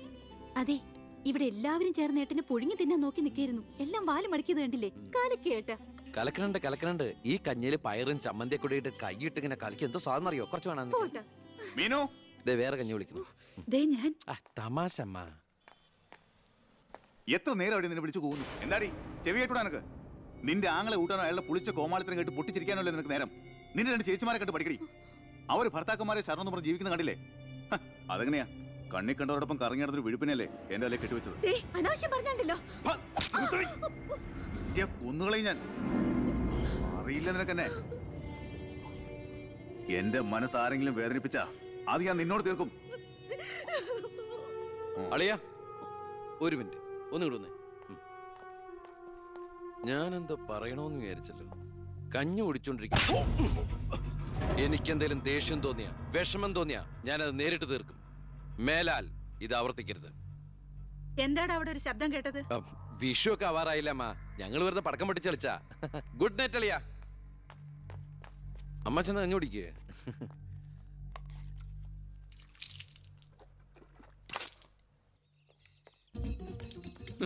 പത്രം വായിച്ചില്ലയോ? പുതിയ ആഭ്യന്തരമന്ത്രിയുടെ കൽപ്പന. വയറ് കുറയ്ക്കാൻ പോലീസുകാർ രാവിലെ ഓടണമെന്ന്. ഞാൻ പണ്ടേ ഓടാറുണ്ട്. എന്റെ കർത്താവേ, കുതിരയ്ക്ക് വെച്ച കഴുതയ്ക്കും ഉണ്ടോ? എന്റെ ഈശോയെ, ഞാൻ സാറിനല്ല ഉദ്ദേശിച്ചത്. ഓ നല്ല മസില. അളിയ ഒരു മിനിറ്റ്. അയ്യോ അതിനല്ല, എന്ത് ചെയ്യാനാ? നിങ്ങളുടെയൊക്കെ കഷ്ടകാലത്തിന് ഞാൻ ഇവിടുത്തെ ആഭ്യന്തരമന്ത്രി ആയിപ്പോയി അല്ലേ അളിയ? അളിയൻ ഇനിയും ഡ്യൂട്ടിക്കിടയിൽ എന്നെ കാണേണ്ടി വരും. എന്നെ സല്യൂട്ട് ചെയ്യേണ്ടിയും വരും. തെറ്റ് കണ്ട ഞാൻ എന്തെങ്കിലും പറയുകയും ചെയ്യും. ആ അരിശം മുഴുവൻ അളിയ വന്ന് പെങ്ങളെടുത്ത് തീർക്കും. അത് കണ്ട ഞാൻ തിരിച്ചടിക്കും.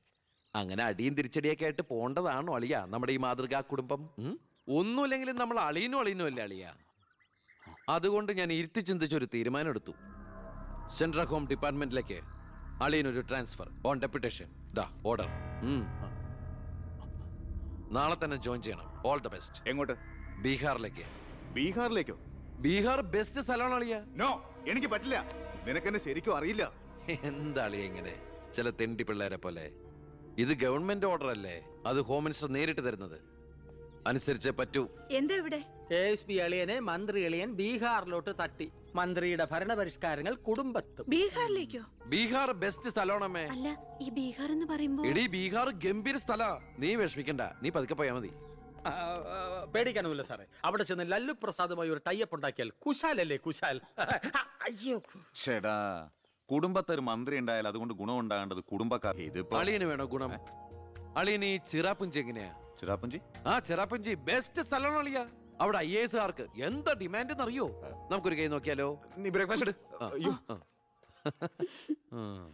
അമ്മ പേടിച്ചു പോയോ? നമുക്ക് അച്ഛനെ നാഗാലാൻഡിലേക്ക് തട്ടിയാലോ?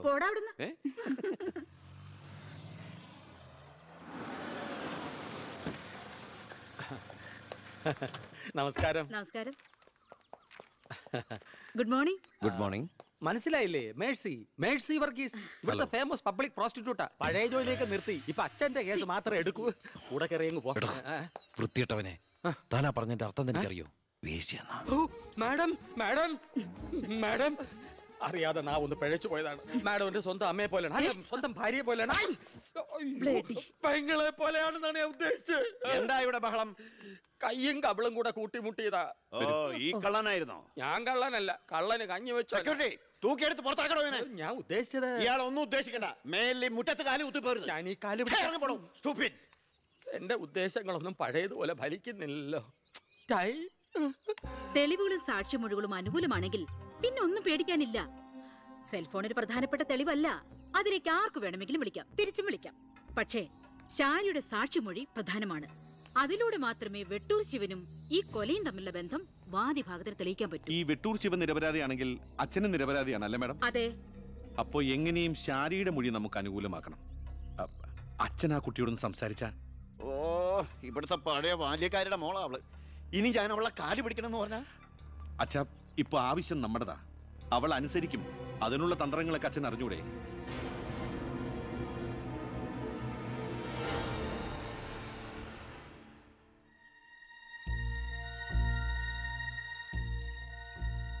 കുറെ നാളായി ഞാൻ വിചാരിക്കുന്നു ഇങ്ങോട്ടൊക്കെ ഒന്ന് ഇറങ്ങണം എന്ന്. സത്യം പറഞ്ഞ സമയം കിട്ടാറില്ല. അല്ല, ഇവളെങ്ങനെ നിർത്തിയാ മതിയോ? കെട്ടിച്ചുവിടണ്ടേ? കല്യാണ ചെലവൊക്കെ ഞാൻ ഏറ്റവും പറ്റിയ പയ്യനെയും കണ്ടെത്താം. നമുക്കിത് ഗംഭീരമാക്കണം, ഒരു ഉത്സവം പോലെ. ഗോപാലപിള്ള സാറിനെ എനിക്ക് മറക്കാൻ പറ്റുമോ? എന്നെ രാഷ്ട്രീയത്തിലേക്ക് കൈപിടിച്ച് കയറ്റിയ രാഷ്ട്രീയ ഗുരുവാണ് നിന്റെ മുത്തച്ഛൻ. മരിക്കാൻ കിടക്കുമ്പോ ഞാൻ അദ്ദേഹത്തിന് കൊടുത്ത വാക്കാ, ഈ കുടുംബം അനാഥാകില്ലെന്ന്. എന്നാ ഞാൻ ഇറങ്ങട്ടെ. ഞാനെന്തോ മറന്നല്ലോ.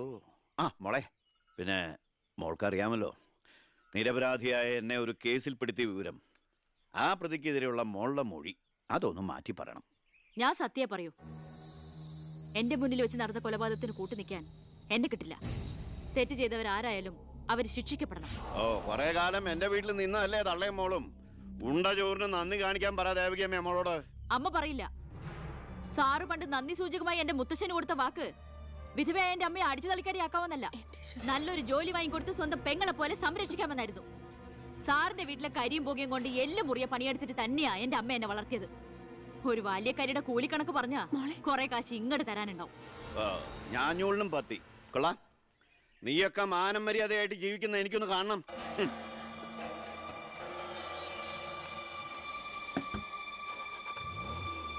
എടാ ഞാനാ. എന്താ അച്ഛാ? നടക്കില്ലടാ. ഇന്ന് അച്ഛൻ അവളുടെ അടുത്ത് പോയി, നാളെ അവൾ അച്ഛൻ്റെ അടുത്ത് വരണം. അച്ഛൻ സമാധാനമായിട്ടിരിക്കെ, ബാക്കിയൊക്കെ ഞാൻ നോക്കിക്കോളാം.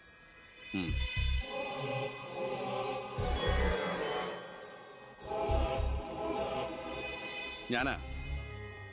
പേര് ശാരിക, കോട്ടപ്പുറം സ്കൂളിലെ ടീച്ചറാ.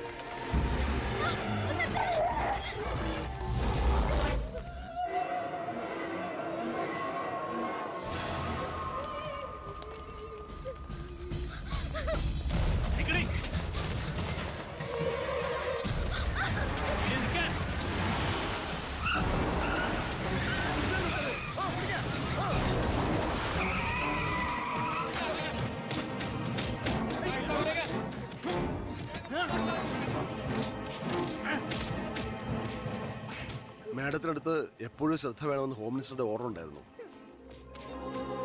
വരട്ടെ. പിടിച്ചു കയറ്റില്ല.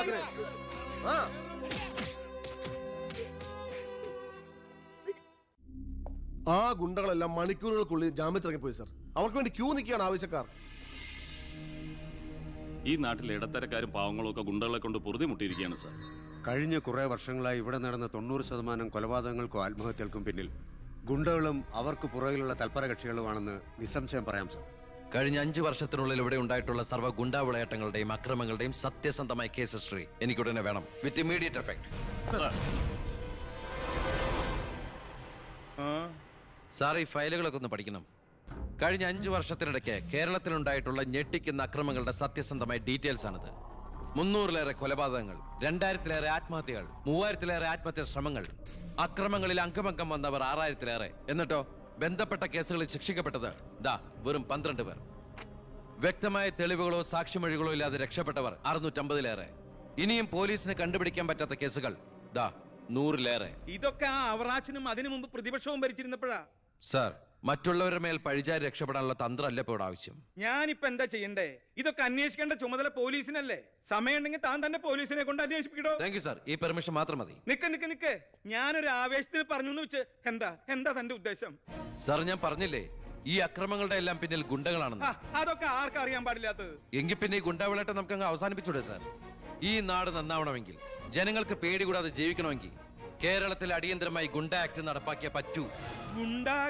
അതെ സാർ, നമ്മുടെ അയൽ സംസ്ഥാനത്തെ മുഖ്യമന്ത്രി ആക്ട് നടപ്പാക്കിയില്ലേ? എടോ, അവരൊരു സ്ത്രീയാ, അവർക്ക് എന്തു ആകാം.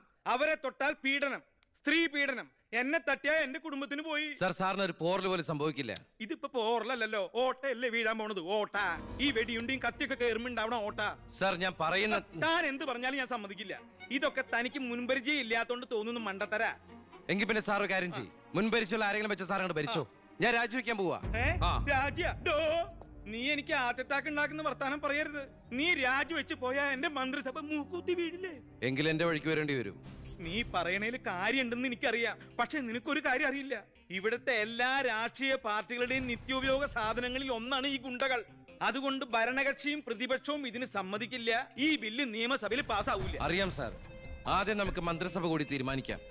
ഗവർണറെ കൊണ്ട് സ്പെഷ്യൽ ഓർഡിനൻസ് പുറപ്പെടുവിച്ച് ഈ ഗുണ്ട ആക്ട് നടപ്പിലാക്കാം. എന്നിട്ട് 6 മാസത്തിനുള്ളിൽ നമുക്ക് നിയമസഭയിൽ പാസ്സാക്കിയെടുത്താൽ മതി. 6 മാസം മതി എനിക്ക് കേരളത്തിലെ സർവ്വ ഗുണ്ടായുസം തുടച്ചു നീക്കാൻ. Thank you sir. എനിക്ക് വേണം.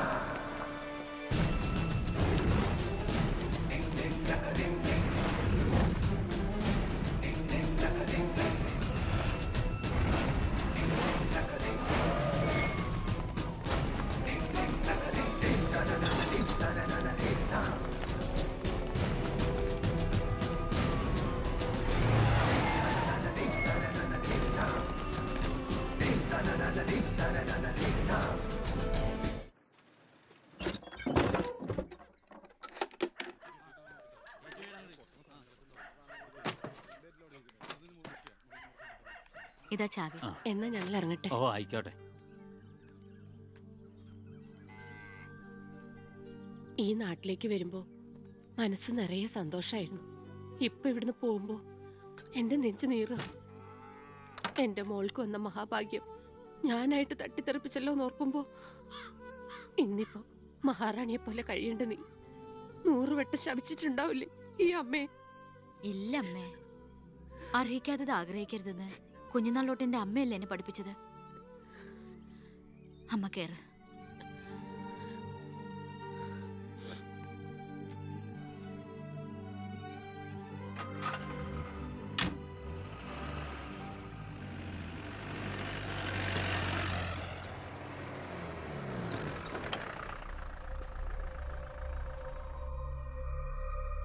നിർത്തി വണ്ടി എടുക്കല്ലേ.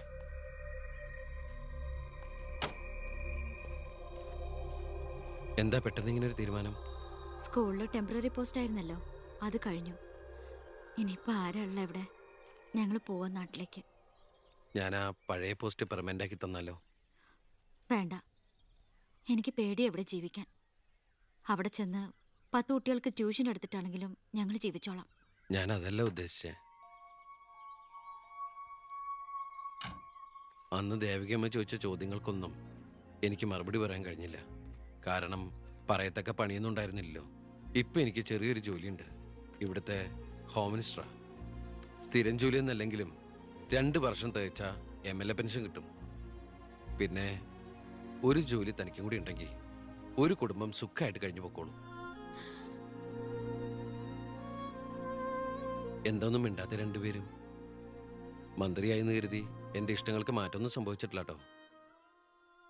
അമ്മേ, ഒരിക്കൽ കൂടി ഞാൻ ചോദിക്കുക, എനിക്ക് കല്യാണം കഴിച്ച് തന്നൂടെ ഇവളെ?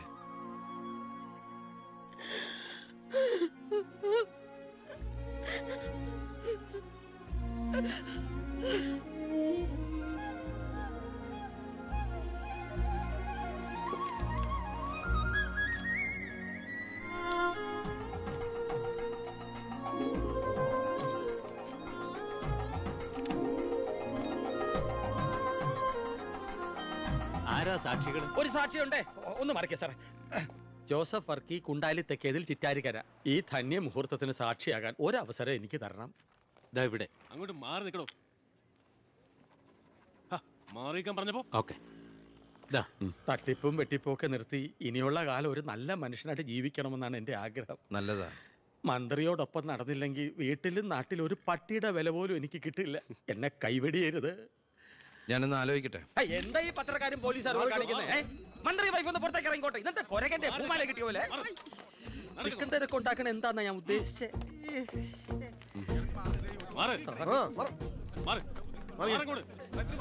വഴി കൊടുക്ക്.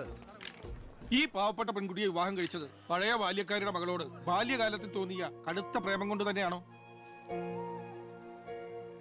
നാട്ടുകാർ മുഴുവൻ നോക്കി നിൽക്കെ ഒരു ഗുണ്ട പഴപ്പിച്ച ഈ പെണ്ണിന് ജീവിതം നൽകിയത് ജനസിമ്പതി നേടി പ്രശസ്തി പിടിച്ചു പറ്റാൻ വേണ്ടിയല്ലേ? വിട് സാറേ.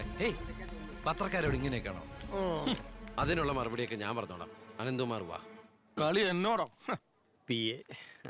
തന്നെ പോലുള്ള മഞ്ഞപ്പത്രക്കാർക്ക് എന്തു എഴുതി പിടിപ്പിക്കാം. സ്വന്തം കൂടപ്പിറപ്പുകളുടെ കിടപ്പറ കഥകൾ വരെ. ആ സർക്കിൾ ഇൻസ്പെക്ടർ വിജയൻ സാറ് അവിടെ വെച്ച് അനന്തകുമാറിനിട്ട് 2 പൊട്ടിച്ചിരുന്നെങ്കിൽ നിങ്ങൾ പത്രക്കാരെ എഴുതി പിടിപ്പിക്കും ആഭ്യന്തരമന്ത്രി അധികാരം ദുർവിനിയോഗം ചെയ്തു എന്ന്. അതൊക്കെ ചീപ്പായി പോവില്ലേ? പക്ഷെ ഒരു ഭാര്യയെക്കുറിച്ച് പറയുമ്പോ ഭർത്താവ് കുറച്ച് ചീപ്പായാലും വലിയ കുഴപ്പമൊന്നുമില്ല അല്ലടാ അനന്തകുമാറെ. സാറൊന്നും കണ്ടിട്ടില്ല, അനന്തകുമാറൊന്നും കൊണ്ടിട്ടുമില്ല. താടി ഉള്ളതുകൊണ്ട് പാടറിയില്ല. കല്യാണം കഴിഞ്ഞ് വധുവരന്മാർ ഇങ്ങോട്ട് എഴുന്നള്ളുന്നുണ്ടെന്ന്. ഒരു കാര്യം ഞാൻ പറഞ്ഞേക്കാം, അവരെ ഈ പടി കയറ്റിയ ആ നിമിഷം ഞങ്ങൾ ഈ പടി ഇറങ്ങും. അതിലൊരു മാറ്റവും ഇല്ല. അമ്മേ, ദാ അവരെത്തി.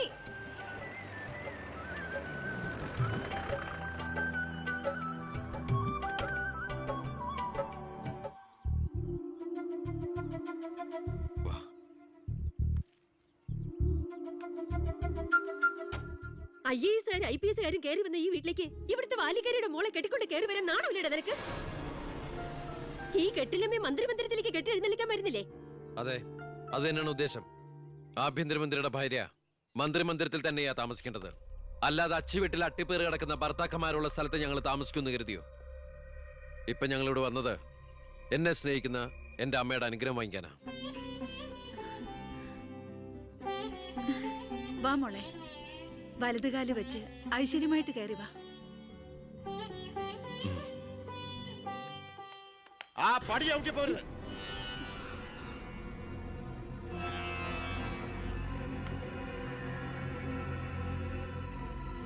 അച്ഛനെ എതിർത്ത് പറഞ്ഞും അച്ഛന്റെ നെഞ്ചത്ത് കുതിര കയറിയും അച്ഛനെ തോപ്പിച്ചും നീ ഒരു മന്ത്രി കസേര ഒപ്പിച്ചെടുത്തു. ആ പക മനസ്സിൽ കിടന്ന് നീറുമ്പോഴാ എനിക്ക് കണ്ണെടുത്താ കണ്ടുകൂടാത്ത ഒരുത്തിയുടെ കൈയും പിടിച്ച് നീ കുടുംബത്തിലേക്ക് കയറി വന്നിരിക്കുന്നത്. നീ മന്ത്രിയാണ്, എനിക്ക് പുല്ലടാ. അച്ഛൻ ചവിട്ടി പുറത്താക്കി പത്രക്കാരെ കൊണ്ട് എഴുതിക്കാണ്ട് ഇറങ്ങി പോരാ. നിങ്ങൾ എന്തൊക്കെയായി പറയുന്നേ? നീ മുണ്ടി പോരുത്. അമ്മേ, ഇതൊക്കെ പ്രതീക്ഷിച്ചുകൊണ്ട് തന്നെയാ ഞാൻ ഇവളെയും കൂട്ടി ഇങ്ങോട്ട് വന്നത്. അമ്മയുടെ നിറഞ്ഞ കണ്ണുകൾ കാണുമ്പോൾ എനിക്കറിയാം എൻ്റെ അമ്മ നിറഞ്ഞ മനസ്സോടെ ഞങ്ങളെ സ്വീകരിച്ചു എന്ന്. അനുഗ്രഹം ഉണ്ടാവണം, അത് മാത്രം മതി.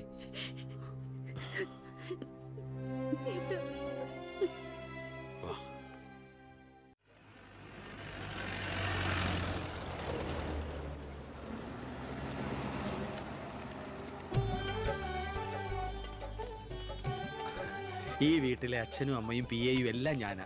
ഐശ്വര്യമായിട്ട് വലത് കാലം വെച്ചകത്ത് കയറിക്കേ. എന്റെ ഈശോയെ നന്മ വരുത്തണമേ.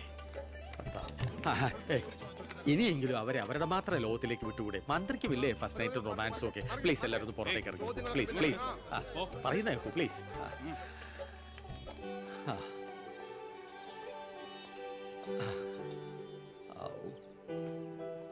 ജോസഫേട്ടാ, മന്ത്രി എങ്ങോട്ടാ ഹണിമൂണിന് പോകുന്നത്? ഹണിമൂൺ?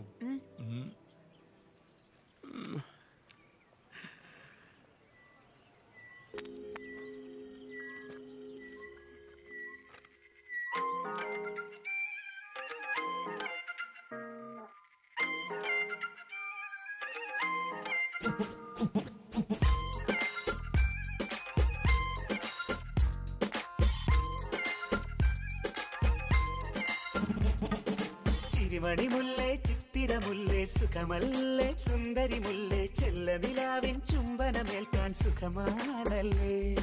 ചെമ്പകമലരെ കളിപ്പറയാതെ, കരിവണ്ടേ കൊതിതൊഴിലാതെ, മധുവിതുരാവിനെല്ലാം പണ്ടേ പതിവാണല്ലോ. കണ്ണിണകൾ കടുകുവറുക്കണ് സുഖമാണല്ലോ, കവിളിണകൾ ചോന്നു തുടിക്കണ് പതിവാണല്ലോ.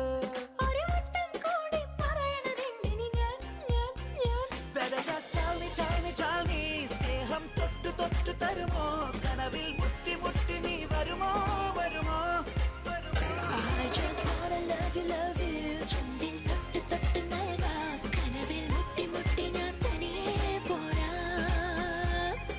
ചിരിമണിമുല്ലേ, ചിത്തിരമുല്ലേ, സുഖമല്ലേ, സുന്ദരിമുല്ലേ, ചെല്ലനിലാവിൻ ചുംബനമേൽക്കാൻ സുഖമാണല്ലേ. ചെമ്പകമലരെ കളിപ്പറയാതെ, കരിവണ്ടേ കൊതിതൊഴിലാതെ, മധുവിതുരാവിനെല്ലാം പണ്ടേ പതിവാണല്ലോ.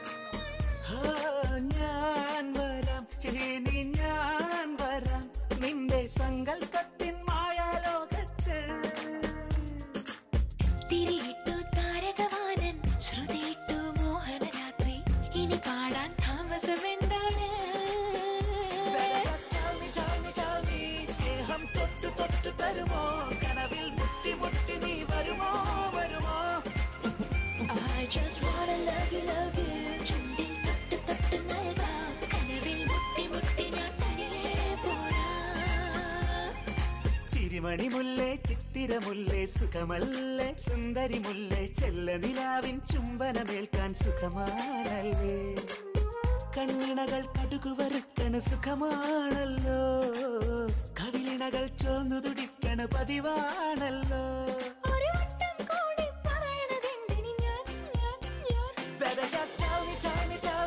സ്നേഹം തൊട്ടു തൊട്ടു തരുമോ കനവിൽ മുട്ടി മുട്ടി നീ വരുമോ വരുമോ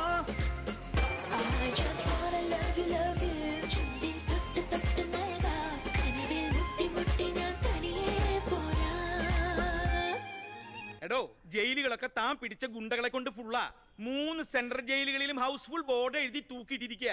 ആ ഗുണ്ടകൾക്കൊക്കെ ഉണ്ട കൊടുക്കാൻ തന്റെ അച്ഛൻ കട്ടുണ്ടാക്കിയ കാശ് കൊണ്ടുവരോ? പോലീസ് ഇപ്പൊ അങ്ങോട്ട് ഓടുന്നു ഇങ്ങോട്ട് ഓടുന്നു. ഈ മൂത്രം ഒഴിച്ചിട്ടല്ല ജീപ്പ് ഓടുന്നത്, പെട്രോൾ ഒഴിച്ചിട്ടാ. കേരളം ഭരിക്കുന്ന CM ഇങ്ങനെ ഒരു കോമാളിയാ വരുന്നത്. അതേടാ, ഞാൻ കോമാളിയാ, സർക്കസിലെ കോമാളി. നീയല്ലേ ഇപ്പൊ എന്റെ റിംഗ് മാസ്റ്റർ. നീ ഇങ്ങോട്ട് ചാടാൻ പറഞ്ഞാ ഇങ്ങോട്ട് ചാടും, അങ്ങോട്ട് ചാടാൻ പറഞ്ഞാ അങ്ങോട്ട് ചാടും. ഒരു ദിവസം എല്ലാം കൂടി എന്റെ കയ്യിൽ നിന്ന് പോട്ടോ. നിന്റെ ഭരണപരിഷ്കാരങ്ങൾ ഇവിടെ നടപ്പാക്കണമെങ്കിലേ ഫണ്ട് വേണം, ഫണ്ട്. നിനക്കറിയോ, ഖജനാവിൽ ഇന്നാള് ഞാൻ കൈയിട്ട് നോക്കിയപ്പോഴേ കാലിയാ കാലി.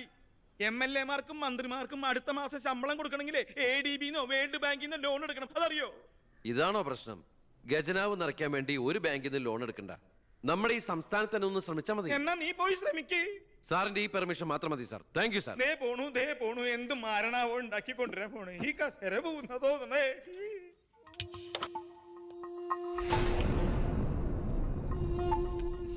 15 വർഷങ്ങൾക്ക് മുമ്പ് ഈ മന്ത്രി ദിവാകരന് ഇലക്ഷനിൽ മത്സരിക്കാൻ കെട്ടിവെക്കാനുള്ള പണം പോലും പാർട്ടിക്ക് സംഭാവന ചെയ്യുന്നു. പക്ഷെ ഇന്ന് അയാൾക്ക് കൊട്ടാര സദൃശമായ ബംഗ്ലാവുകളും മെട്രോ നഗരങ്ങളിലെ ഷോപ്പിംഗ് കോംപ്ലക്സുകളും അടക്കം കോടികളുടെ ആസ്തിയുണ്ട്. രാജൻ ജോസഫ് എന്ന പേരുള്ള ഒരാളുടെ പഞ്ചനക്ഷത്ര ഹോട്ടലുകളാണ് ഇതെല്ലാം, 9 എണ്ണം. ഇങ്ങനെ ഒരാൾ ഈ ഭൂമി മലയാളത്തിലില്ല എന്നുള്ളതാണ് സത്യം. ബിനാമി പേരിലും മറ്റ് അഡ്രസ്സുകളിലും നമ്മുടെ എക്സ് മിനിസ്റ്ററും മുൻ പാർട്ടി പ്രസിഡന്റും ഒക്കെ ആയിരുന്ന ഗോപാലകൃഷ്ണ പിള്ളയുടെ ഹോട്ടലുകളാണിതെല്ലാം. ഏകദേശം 100 കോടിയോളം ആസ്തി വരുന്ന ഈ വസ്തുക്കൾക്ക് ആളോ അവകാശങ്ങളോ ഇല്ലാത്തതിനാൽ നമുക്കിത് ഗവൺമെന്റിലേക്ക് കണ്ടുകെട്ടാം. ഒന്ന് നിർത്തണോ? ലൈറ്റ് ഓൺ ചെയ്യ്. താൻ എന്തിനുള്ള പുറപ്പാടാ? സാർ, ഇതുപോലെ 100ഓളം പേരുടെ ബിനാമി ഇടപാടുകളും വൻ അഴിമതി കേസുകളും ഇവർ കണ്ടെത്തിയിട്ടുണ്ട്. അതിൽ 25ഓളം പേർ രാഷ്ട്രീയ പ്രമുഖരാണ്. മാധവൻ നമ്പ്യാർ മുതൽ എന്റെ അച്ഛന് പങ്കാളിത്തമുള്ള ചെറാക്കുളം ഫൈനാൻസേഴ്സിന്റെ ഉടമ പവിത്രം വരെയുണ്ട് സാർ ലിസ്റ്റിൽ. ഏകദേശം 1500 കോടിയിലേറെ നമുക്ക് ഖജനാവിൽ നിറക്കാൻ കഴിയും. അത്തരം പറയലടോ ആഭ്യന്തര മന്ത്രി. ഇവരെ ഒന്നും നമുക്ക് തൊടാൻ പറ്റില്ല. മന്ത്രിസഭ നിലനിർത്താനും MLA-മാരെ ചാക്കിട്ട് പിടിക്കാനും തെരഞ്ഞെടുപ്പിന് കോടികൾ വാരി വിതറാൻ കഴിവുള്ള പൊളിറ്റിക്കൽ കിങ് മേക്കേഴ്സ് ആണ് ഇവരൊക്കെ. എന്തായാലും ഇവർക്കെതിരെ ആഞ്ഞടിക്കാൻ തന്നെയാണ് എന്റെ തീരുമാനം. ആഞ്ഞടിക്കാൻ നീ ആരാ? കൊടുങ്കാറ്റോ അതോ കത്രീനെ? സാർ, ഞാൻ പറയുന്നത് എന്താന്ന് വെച്ചാല്, നീ എന്ത് പറഞ്ഞാലും അത് നടക്കില്ല. കോടതിയും നിയമവും മന്ത്രിസഭയും ഒക്കെ വിലക്ക് വാങ്ങാൻ ആസ്തിയുള്ളവരായിട്ട് ഒരു ഏറ്റുമുട്ടൽ ഞാൻ സമ്മതിക്കില്ല. വേണ്ട. സാറിനൊരു കാര്യം അറിയോ? നമ്മുടെ കേരളം ഭരിക്കുന്ന മുഖ്യമന്ത്രിക്ക് എത്ര കോടികളുടെ ആസ്തി ഉണ്ടെന്ന്? തമിഴ്നാട്ടിലും കർണാടകത്തിലൊക്കെ ആയിട്ട് എത്ര ഏക്കർ ഭൂസ്വത്തുണ്ടെന്ന്? ഒരു ദരിദ്ര കുടുംബത്തിൽ ജനിച്ച് ഇപ്പൊ കോടീശ്വരനായി ജീവിക്കുന്ന ആ മുഖ്യന്റെ കഥ ഞാനൊന്ന് വിവരിക്കാം സാർ. Lights of. എന്ത് സാറിന് കാണണ്ടേ? നിർത്തടോ. കേരളം ഭരിക്കുന്ന ആ മുഖ്യമന്ത്രി ഞാനല്ലേ. ഞാനിപ്പോ എന്താ ചെയ്യണ്ടേ? അയ്യർ സാറേ, അതുകൊണ്ട് കൊണ്ടുപോവാ. അടുത്ത മാരണം. വിദേശ നിക്ഷേപങ്ങൾ വ്യവസായവൽക്കരണത്തിന് എങ്ങനെ പ്രയോജനപ്പെടുത്താമെന്ന് എന്റെ ചർച്ചയ്ക്കായി മലയാളി സംഘടനകളുടെ പ്രത്യക്ഷണം സ്വീകരിച്ച് സാറും സാറിന്റെ PAയും അമേരിക്കയിലേക്ക് പറക്കുന്നു. നിങ്ങൾക്ക് 2 പേർക്കുള്ള വിസയും ടിക്കറ്റും.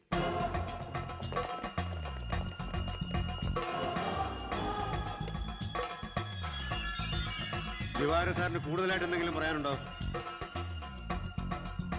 എല്ലാം നോട്ട് ചെയ്തോളൂ. കിഴപ്പള്ളി സാർ ഒന്ന് സൈൻ ചെയ്യണം. Pratap, take it sir.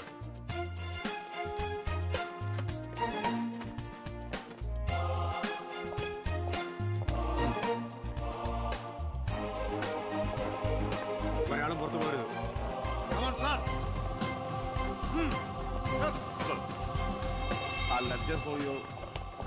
Mister Pavithran, we want search your office. എന്താ ഇതാ search warrant. Take A lock. ആ ലോക്കറിന്റെ കീ എടുക്ക്. ലോക്കർ തുറക്ക്.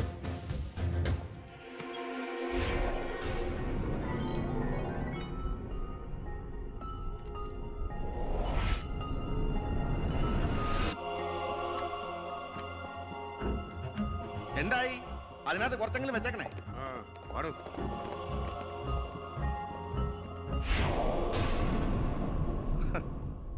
ഞാൻ ഒരു കാര്യം പറഞ്ഞേക്കാം, എന്തൊക്കെയായാലും ആഭ്യന്തരമന്ത്രി രാജിവെക്കണം. 5-6 കോടി എറിഞ്ഞിട്ടാണ് പ്രതിപക്ഷത്തുള്ള ഏതെങ്കിലും ഒരു ഘടകകക്ഷിയെ KDF-ൽ ചേർത്ത് എണ്ണം തയ്ക്കണം. എന്നിട്ട് അവനെ പുകച്ച് പുറത്ത് ചാടിച്ചോടിക്കണം. അതിന് കാശ് വിടറോ? മർമ്മം നോക്കിയല്ലേ അവൻ കുത്തിയിരിക്കുന്നത്. വിഷം മേടിക്കാൻ പോലും കാശില്ലാത്ത അവസ്ഥയാ. എല്ലാം തൂത്തുവാരി ഖജനാവ് നിറച്ചിരിക്കല്ലേ അവൻ. എന്റെ 10 കോടി രൂപയല്ലേ പോയത്. ആ ഗോപാലകൃഷ്ണനായിട്ട് സ്വത്ത് മുഴുവൻ കണ്ടുകെട്ടി. ഒന്ന് പതുക്കെ പറയടോ, പുറത്ത് കേട്ടാല് പിടിച്ചകത്താക്കും. കള്ളപ്പണമാ. അവനെ അങ്ങ് തട്ടിക്കളഞ്ഞാ പോരെ. അതിന് പറ്റിയ വാടക ഉണ്ടകൾ പോലും ഇന്ന് കേരളത്തിലില്ല. എല്ലാത്തിനും പിടിച്ച് അകത്താക്കില്ലേ. ഇനി ഇപ്പൊ ആരെങ്കിലും പുറത്തുനിന്ന് ഇറക്കിയാൽ തന്നെ അവരെയും പിടിച്ച് അവന്റെ പോലീസ് വെടിവെച്ചു കൊല്ലും. ആ വഴിയൊന്നും അത്ര എളുപ്പമല്ല. അവന്റെ ചിഹ്നത്തിന്റെ സ്വഭാവ സിംഹത്തിന്റെ. കാട്ടിൽ ആനയുണ്ട്, പുലിയുണ്ട്, കഴുതുണ്ട്. പക്ഷെ ആരാ കാട്ടിലെ സിംഹം. അവൻ ആനയുടെ മഷിക്കും വരെ കയറിടിക്കും. അതൊന്നും നെറ്റിന്ന് മലയാളത്തിൽ പറഞ്ഞാൽ പോരോ. അയ്യ, അതൊക്കെ വിദ്യാഭ്യാസം ഇല്ലാത്ത ആൾക്കാർ പറഞ്ഞതാണ്. വിദ്യാഭ്യാസമുള്ളവർ പറയും മഷിക്കം. അമേരിക്കയിലേക്ക് ലൈൻ പോണു. സിഎമ്മിന്റെ മൊബൈൽ റിംഗ് ചെയ്യുന്നുണ്ട്. Hello hello hello. എന്റെ മൊബൈലിൽ നിന്ന് വിളിക്കാം.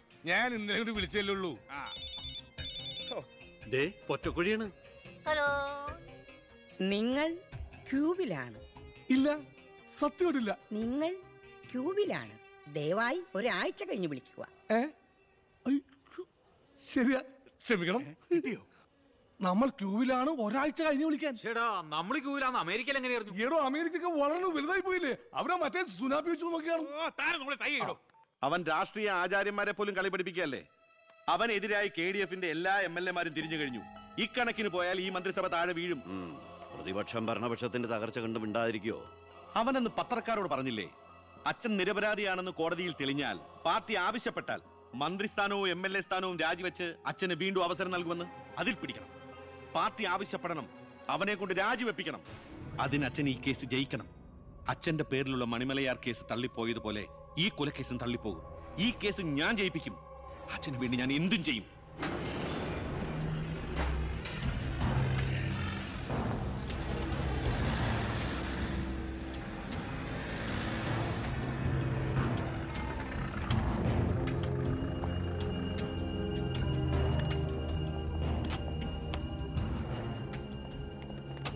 സാർ, ഇന്ന് രാവിലെയാണ് സംഭവം നടന്നത്.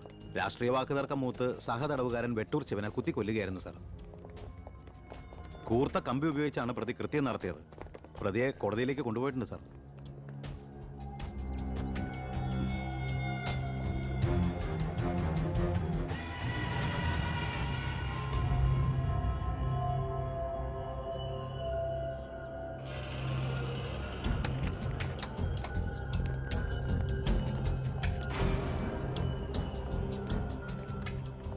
ഒന്നുകിൽ ദൈവം അച്ഛനെ കേസിൽ നിന്ന് രക്ഷിച്ചു, അല്ലെങ്കിൽ അച്ഛൻ സമർത്ഥമായി സ്വയം രക്ഷപ്പെട്ടു. പ്രസാദ് വധക്കേസിൽ 1-ാം പ്രതി കൊല്ലപ്പെട്ട സാഹചര്യത്തിലും 2-ാം പ്രതിക്ക് 1-ാം പ്രതിയുമായുള്ള ബന്ധം സംശയാതീതമായി കോടതിക്ക് മുമ്പാകെ തെളിയിക്കാൻ പ്രോസിക്യൂഷന് കഴിയാത്തതിനാലും 2-ാം പ്രതി ബാലഗംഗാധര മേനോനെ കോടതി നിരുപാധികം വിട്ടയക്കുന്നു.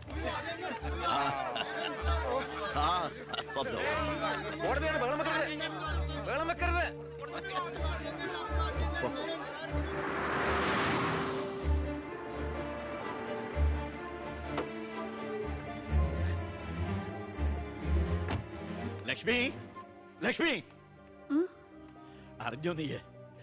ഞാൻ കേസ് ജയിച്ചടി. ഞാൻ നിരപരാധിയാണെന്ന് കോടതിക്ക് ബോധ്യായി. പത്രക്കാരുടെയും TV-ക്കാരുടെയും മുമ്പിൽ വെച്ച് നിന്റെ പുന്നാരമോൻ വീരവാദം മുഴക്കിയതല്ലേ.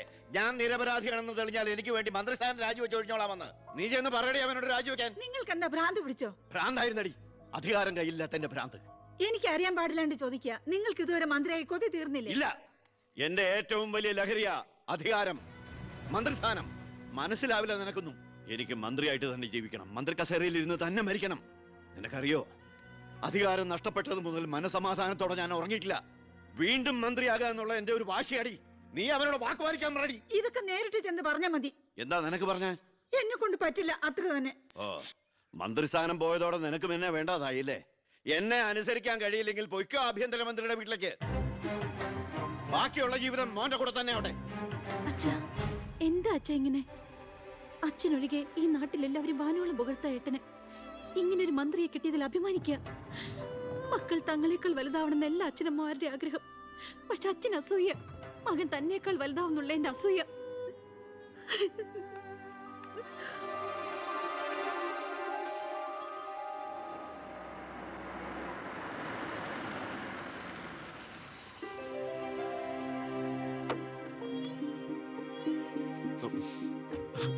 അമ്മേ, ശാരി, ഇത് ആരാ വന്നിരിക്കുന്നത് നോക്കിയേ. വാമേ. അമ്മേ, നീ പോയൊരു ചായ ഉണ്ടാക്കി കൊണ്ടുവാ. നിന്റെ കൈപ്പുണ്യം അമ്മ എന്ന് അറിയട്ടെ. വാമേ. അമ്മയ്ക്ക് ഇങ്ങോട്ട് വരാൻ അച്ഛൻ പെർമിഷൻ തന്ന നിലയ്ക്ക് അമ്മയുടെ ഈ വരവിന് എന്തോ ഒരു ലക്ഷ്യമുണ്ടല്ലോ. എന്താ അമ്മയുടെ മുഖത്തിനൊരു വാട്ടം? ഇത് സന്തോഷിക്കേണ്ട സമയമല്ലേ? അച്ഛനാണെങ്കിൽ കേസെല്ലാം ജയിച്ചു, മകനാണെങ്കിൽ ഹോം മിനിസ്റ്റർ. ഞാൻ മാറി താമസിക്കുന്നു എന്നതൊഴിച്ചാൽ വേറൊരു പ്രശ്നവും ഞാൻ അമ്മയെ കാണുന്നില്ല. പറയമ്മേ, എന്താ പ്രശ്നം? എന്തിനാടാ നിനക്ക് ഈ മന്ത്രിസ്ഥാനം? നീ രാജിവെക്കണം. അപ്പോ അച്ഛൻ ഇതിനാണ് അമ്മ ഇങ്ങോട്ട് അയച്ചത്? നിന്നോട് യാചിക്കാൻ വേണ്ടിയാണ് ഞാൻ വന്നത്. അമ്മ എന്ത് പറഞ്ഞാലും ഞാൻ ഇതുവരെ അനുസരിച്ചിട്ടേ ഉള്ളൂ. പക്ഷേ ഈ കാര്യത്തിൽ അമ്മേനോട് ക്ഷമിക്കണം. ഇപ്പൊ ഞാൻ അമ്മയെ അനുസരിച്ച അത് എന്നെ ജയിപ്പിച്ചു വിട്ട ജനങ്ങളോട് ഞാൻ ചെയ്യുന്ന വഞ്ചനയായിരിക്കും. അത് തന്നെയല്ല, തുടങ്ങി വെച്ച ഒരുപാട് കാര്യങ്ങൾ എനിക്ക് പൂർത്തീകരിക്കാനുണ്ട്. അതുകൊണ്ട് തൽക്കാലം എനിക്ക് രാജിവെക്കാൻ നിർവാഹമില്ലെന്ന് അമ്മ ചെന്ന് അച്ഛനെ പറഞ്ഞ് മനസ്സിലാക്കണം. കുടുംബ ബന്ധങ്ങൾ മറന്ന് നീ മന്ത്രിയായിട്ടിരുന്ന നാട് നന്നാക്ക്. അച്ഛനും അമ്മയും നിനക്ക് വേണ്ടല്ലോ. അമ്മേ, ഞാൻ പറയുന്നത് നീ എന്നോട് മിണ്ടണ്ട.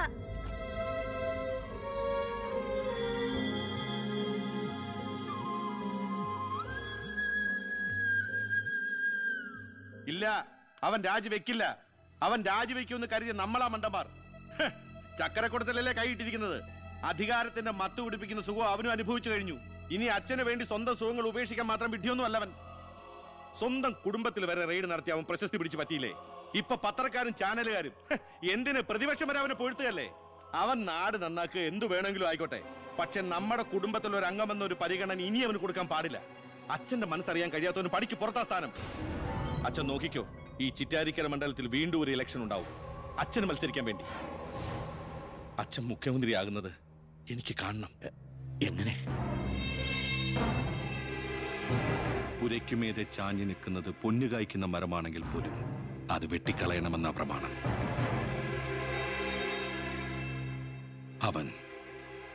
അവൻ ഇല്ലാതാകണം.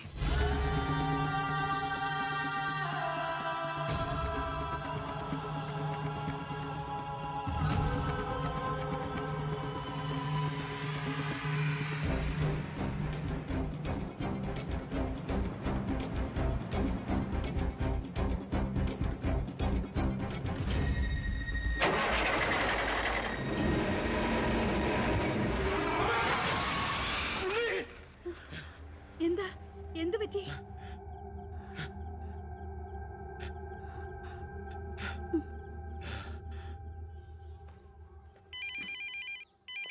ഞാൻ എടുത്തോളാം. ഹലോ ഉണ്ണി, ഉണ്ണി, ഉണ്ണി, നീ എന്താടാ ഒന്നും ഉണ്ടാത്ത? അച്ഛാ,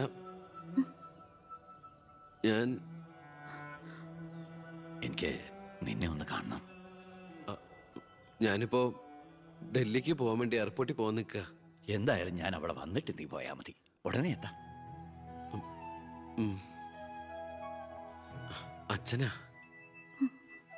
ആ ശബ്ദത്തില് പഴയ സ്നേഹവും വാത്സല്യവും ഒക്കെ എന്നെ ഉണ്ണീന്ന് അച്ഛൻ പണ്ടെങ്ങും വിളിച്ച് കേട്ടതാ. പിന്നെ ഇപ്പഴാ ഇങ്ങോട്ട് വരണുണ്ടെന്ന്.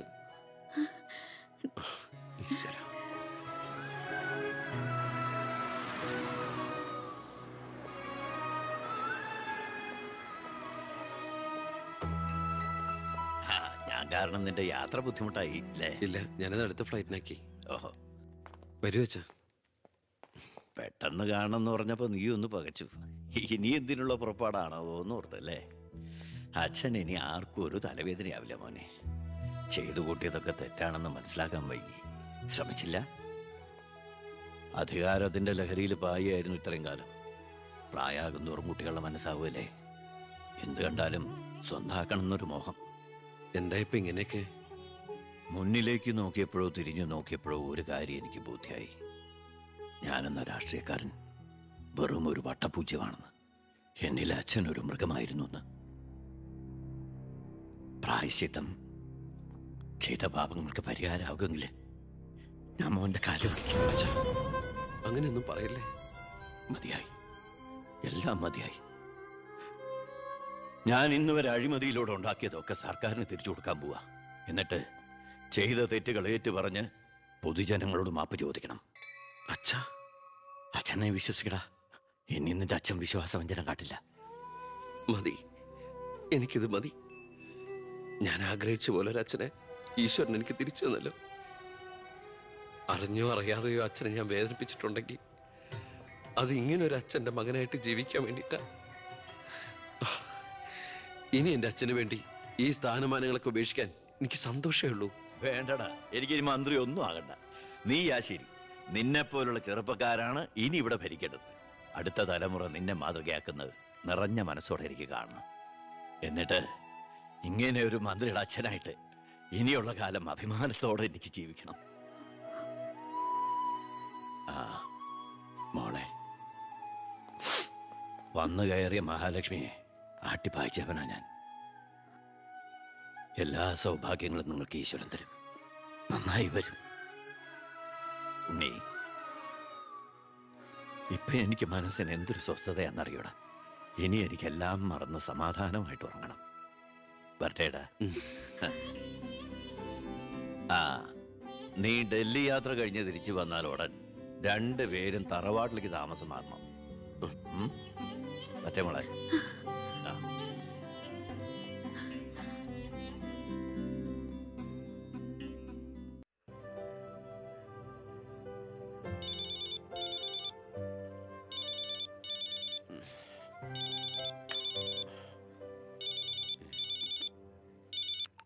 ഹലോ.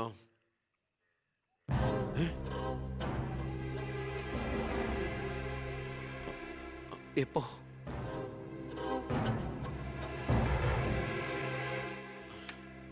മുൻ വിദ്യാഭ്യാസ മന്ത്രി ബാലഗംഗാധര മേനോൻ കാർ അപകടത്തിൽ കൊല്ലപ്പെട്ടു. ആഭ്യന്തരമന്ത്രി ശ്രീ ബി കൃഷ്ണകുമാറിന്റെ പിതാവാണ് കൊല്ലപ്പെട്ട ബാലഗംഗാധര മേനോൻ. സംഭവ സ്ഥലത്തു നിന്നും ലോറി ഡ്രൈവർ ക്ലീനറും ഓടി രക്ഷപ്പെട്ടു. മൃതദേഹം പോസ്റ്റ്മോർട്ടത്തിന് ശേഷം ചിറ്റാരിക്കരയിലുള്ള സ്വവസതിയിലേക്ക് കൊണ്ടുപോകും.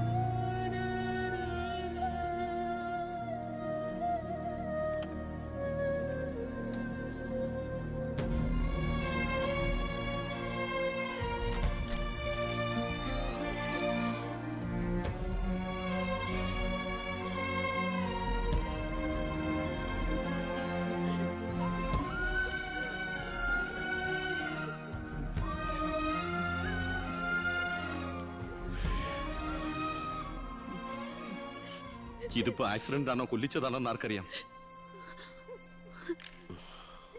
അധികാരം ഒഴിഞ്ഞു കൊടുക്കാതിരിക്കാൻ വേണ്ടി സ്വന്തം മകൻ തന്നെ കൊല്ലിച്ചതാണെന്ന് എല്ലാരും പറയുന്നേ. അയ്യോ,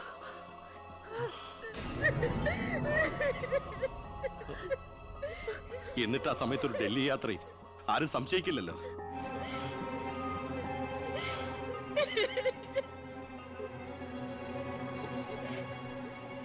അമ്മേ, അച്ഛനേക്കാൾ വലുതാണോടെന്ന് എനിക്ക് അധികാരം, മന്ത്രിസ്ഥാനം.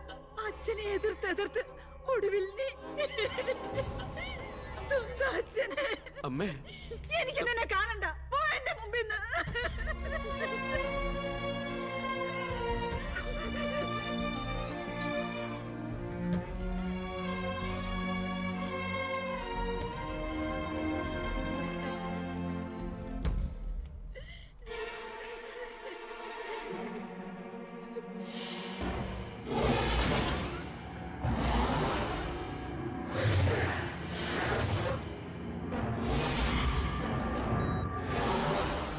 ജോസഫേട്ട, ജോസഫ് ഏട്ടൻ അച്ഛന്റെ കൂടെ എങ്ങനെയാ? താനിതെങ്ങോട്ടാ? ഞാൻ അങ്ങോട്ടാ? അങ്ങോട്ട് അല്ല ഇങ്ങോട്ട്. കയറോ വണ്ടിയില്. ഇങ്ങോട്ട് കയറോ. ആള് മാറിപ്പോയില്ലല്ലോ. ഞാൻ ജോസഫാ. എന്നോട് വണ്ടി കയറാനല്ലേ പറഞ്ഞേ? എങ്ങോട്ടാ എന്നെ കൊണ്ടുപോകുന്നേ? കൊല്ലാൻ. വണ്ടി വിടറോ.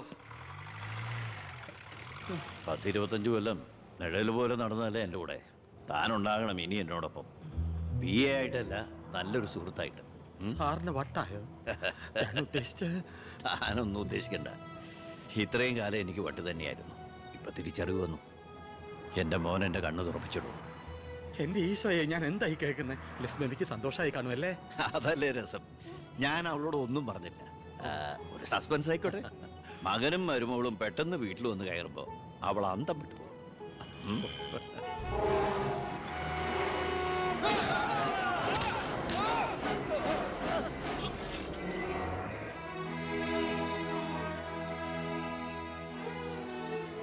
ആ ഇടിയിൽ ഞാൻ തെറിച്ചു പോയി. അതൊരു സാധാരണ ആക്സിഡന്റ് ആയിരുന്നെന്ന് എനിക്ക് തോന്നുന്നില്ല.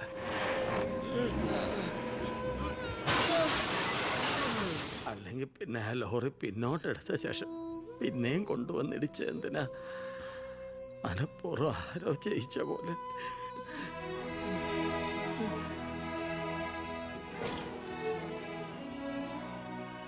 സർ, ഒരു കാര്യം, ആ ലോറി ഡ്രൈവറും കിളിയും ഒളിച്ചിരിക്കുന്ന സ്ഥലം കണ്ടുപിടിച്ചു. പക്ഷേ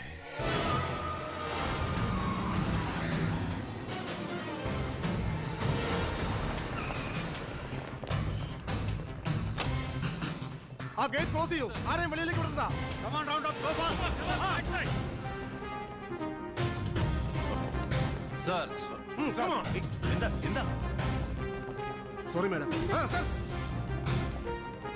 ആ നോക്കോടെ. ആ ബാത്റൂമില്.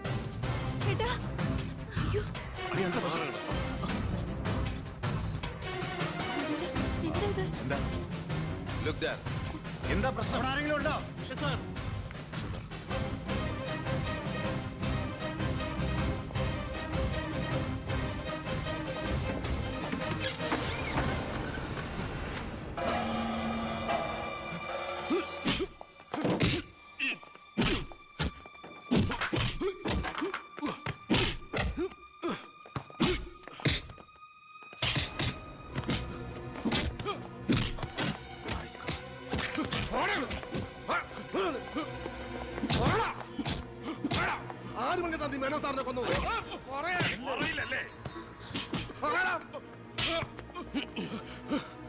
ഇവരിൽ ആര് പറഞ്ഞിട്ടാണ് നീ ഇവിടെ കയറി വിളിച്ചത്?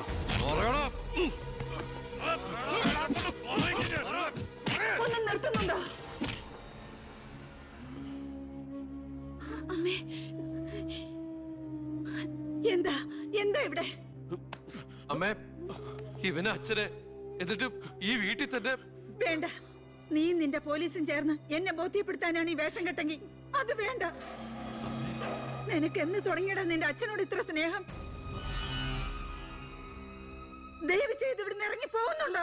ഇല്ല, ഇവനെ കൊണ്ട് സത്യം പറയിപ്പിച്ചിട്ട് ഞാൻ പോവൂ. ഈ ലോകത്ത് എന്റെ അമ്മയെ മാത്രം എനിക്ക് ബോധിപ്പിക്കണം ഞാനല്ല എന്റെ അച്ഛനെ കൊന്നതെന്ന്. പറയടാ, ആരടാ നിന്റെയൊക്കെ പിന്നില്? ആരടാ നിന്റെയൊക്കെ പിന്നില്? പറയാൻ ആരടാ എന്റെ അച്ഛനെ കൊന്ന്? ഇവനെ തല്ലിക്കൊന്നാലും പറയില്ലടാ. എനിക്കറിയാം ആരാണെന്ന്. ഇനി എനിക്ക് പിടിച്ചു നിൽക്കാനാവില്ല. ഞാൻ പറയാം. നീ ഇതുവരെ എഴുന്നേറ്റില്ലായിരുന്നു? ഇന്നലെ ശകലം ലേറ്റായി. ശരി, ഞാൻ കുറെ നേരം കാത്തിരുന്നായിരുന്നു. എന്താ രാവിലെ? എനിക്കൊന്ന് അമ്പലത്തിൽ പോകണം. അമ്പലത്തിലേക്കോ? അതെ, 20 കൊല്ലങ്ങൾക്ക് ശേഷം. പിന്നെ ഞാൻ ഇന്നലെ നമ്മുടെ ഉണ്ണിയുടെ അടുത്ത് പോയിരുന്നു. പരസ്പരം എല്ലാ വിഷമങ്ങളും പറഞ്ഞു തീർത്തു. അവൻ വെറും പാവാ മോനെ, ശുദ്ധഭാവം. ഇപ്പം എൻ്റെ മനസ്സ് മുഴുവൻ കുറ്റബോധ. നമുക്കെന്താടാ ഭ്രാന്തായിരുന്നു? ആവശ്യമില്ലാത്തതൊക്കെ ചിന്തിച്ച് ഒടുവിൽ നമ്മുടെ ഉണ്ണിയെ ഓർക്കുമ്പോൾ തന്നെ സഹിക്കാൻ വയ്യ.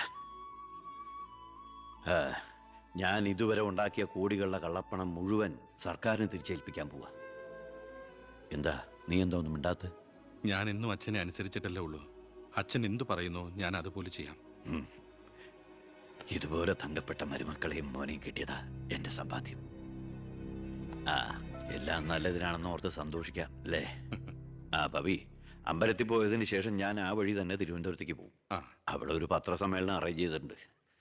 ജനങ്ങളുടെ മുമ്പിൽ ഞാൻ എന്ന അഴിമതിക്കാരൻ്റെ കുറ്റസമ്മതം. എനിക്കിപ്പോൾ വേണ്ടത് മനസമാധാനം.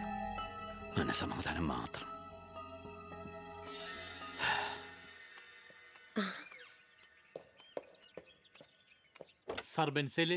വേണ്ടടോ, പഴയ ശീലങ്ങളൊക്കെ മാറ്റി നമുക്കിത് പോവാം. ശരി സാർ.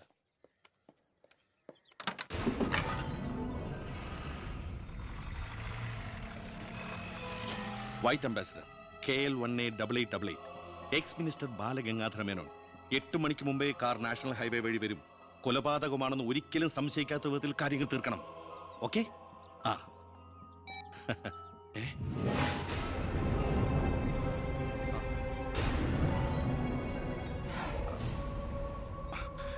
നീ ഇവിടെ നിപ്പുണ്ടായിരുന്നോ?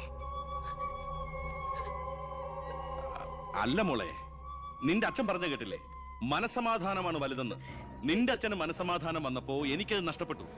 വർഷങ്ങൾ കൊണ്ട് ഞാൻ നേടിയത് മുഴുവൻ ഒറ്റ നിമിഷം കൊണ്ട് ഇല്ലാതാക്കണമെന്ന് പറഞ്ഞിട്ട് പോയത് കേട്ടില്ലേ? അയാൾക്കിപ്പോ ഭ്രാന്ത. മോനോട് ഒത്തുകൂടി എന്റെ ഭ്രാന്ത്. നീ ഒന്നും അറിഞ്ഞിട്ടില്ല. പൊയ്ക്കോ പൊയ്ക്കോ.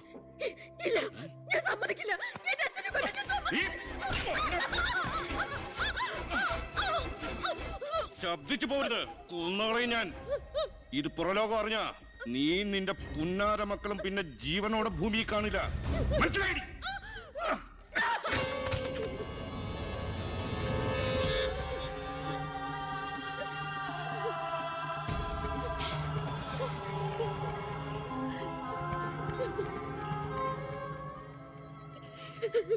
അയാള് ദുഷ്ടന, പണത്തിന് വേണ്ടി എന്തും ചെയ്യാൻ മടിയില്ലാത്തവൻ. ഞാനിത് പറഞ്ഞാൽ എന്നെ കുട്ടികളെ അയാള് കൊല്ലും. പറഞ്ഞില്ലെങ്കിൽ ഈ ജന്മ എന്റെ അച്ഛന്റെ ആത്മാവിനോട് പൊറുക്കില്ലടാ. മോനെ ഉണ്ണി, എന്നോട് പൊറുക്കടാ.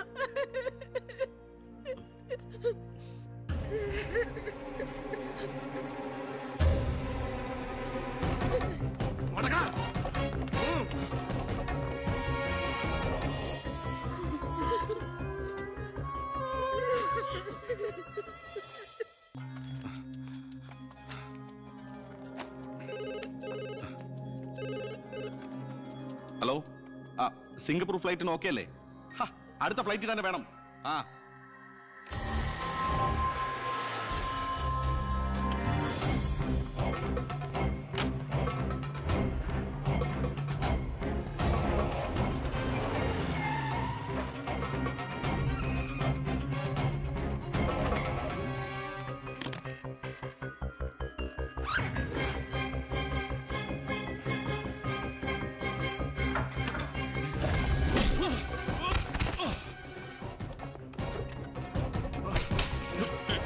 എന്ത് തെറ്റാ എന്റെ അച്ഛൻ നിന്നോട് ചെയ്തേ?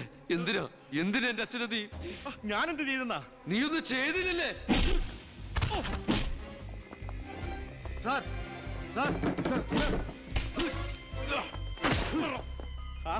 അപ്പൊ ഏതാണ്ടൊക്കെ അറിഞ്ഞു അല്ലേ? പക്ഷെ ആ കൊലയ്ക്ക് പിന്നെ ഞാനാണെന്ന് നിനക്കൊരു കോടതിയിലും തെളിയിക്കാൻ കഴിയില്ല. അത്രയ്ക്ക് പ്ലാൻഡ് ആയിരുന്നടാ മാത്. ഇനി നീയാണ് എനിക്ക് പ്രശ്നമെങ്കിൽ കൊല്ലും ഞാൻ. എന്നിട്ട് കാശെറിഞ്ഞൊരു ബിനാമിയെ കൊലയാളിയാക്കി നിയമത്തിന് മുമ്പിൽ ഇട്ടുകൊടുക്കും. വെറുതെ എന്റെ യാത്ര മുടക്കരുത്.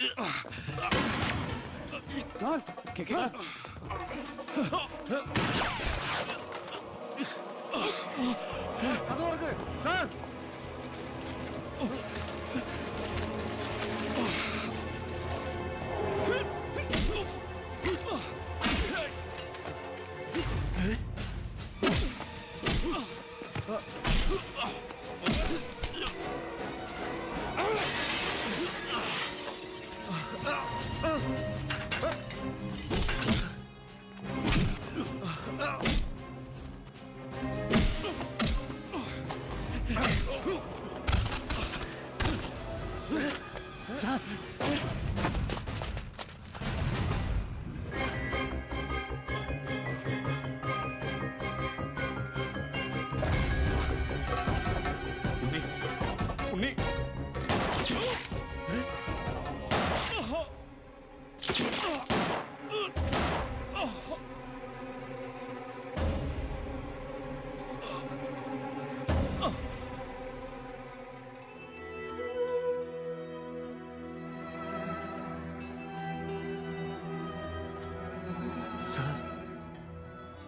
ഞാനിത് ചെയ്തില്ലെങ്കിൽ അച്ഛൻ്റെ ആത്മാവിന് ശാന്തി കിട്ടില്ല. എന്ത് ശിക്ഷ ഏറ്റുവാങ്ങാനും എനിക്ക് സന്തോഷമേ ഉള്ളൂ. നോ സർ, സാർ ശിക്ഷ ഏറ്റുവാങ്ങി ജയിലിൽ കിടക്കേണ്ട ആളല്ല. നിങ്ങളെപ്പോലൊരു മന്ത്രിയെ ഈ നാടിന് ആവശ്യമാണ്. ജനങ്ങൾ അത്രമാത്രം പ്രതീക്ഷ സാറിന് അർപ്പിച്ചിരിക്കുന്നത്. ഒരുപാട് നന്മകൾക്ക് വേണ്ടി ഇത് നമുക്ക് മറക്കാം സാർ. അതെ സാർ. ഹോം മിനിസ്റ്ററെ പ്രതി കരുതിക്കൂട്ടി വിളിച്ചു വരുത്തി അറ്റാക്ക് ചെയ്തു. ആസ് എ സെക്യൂരിറ്റി ഓഫീസർ എനിക്ക് അയാളെ കൊല്ലേണ്ടി വന്നു. CRPC 130-131 FIR closed.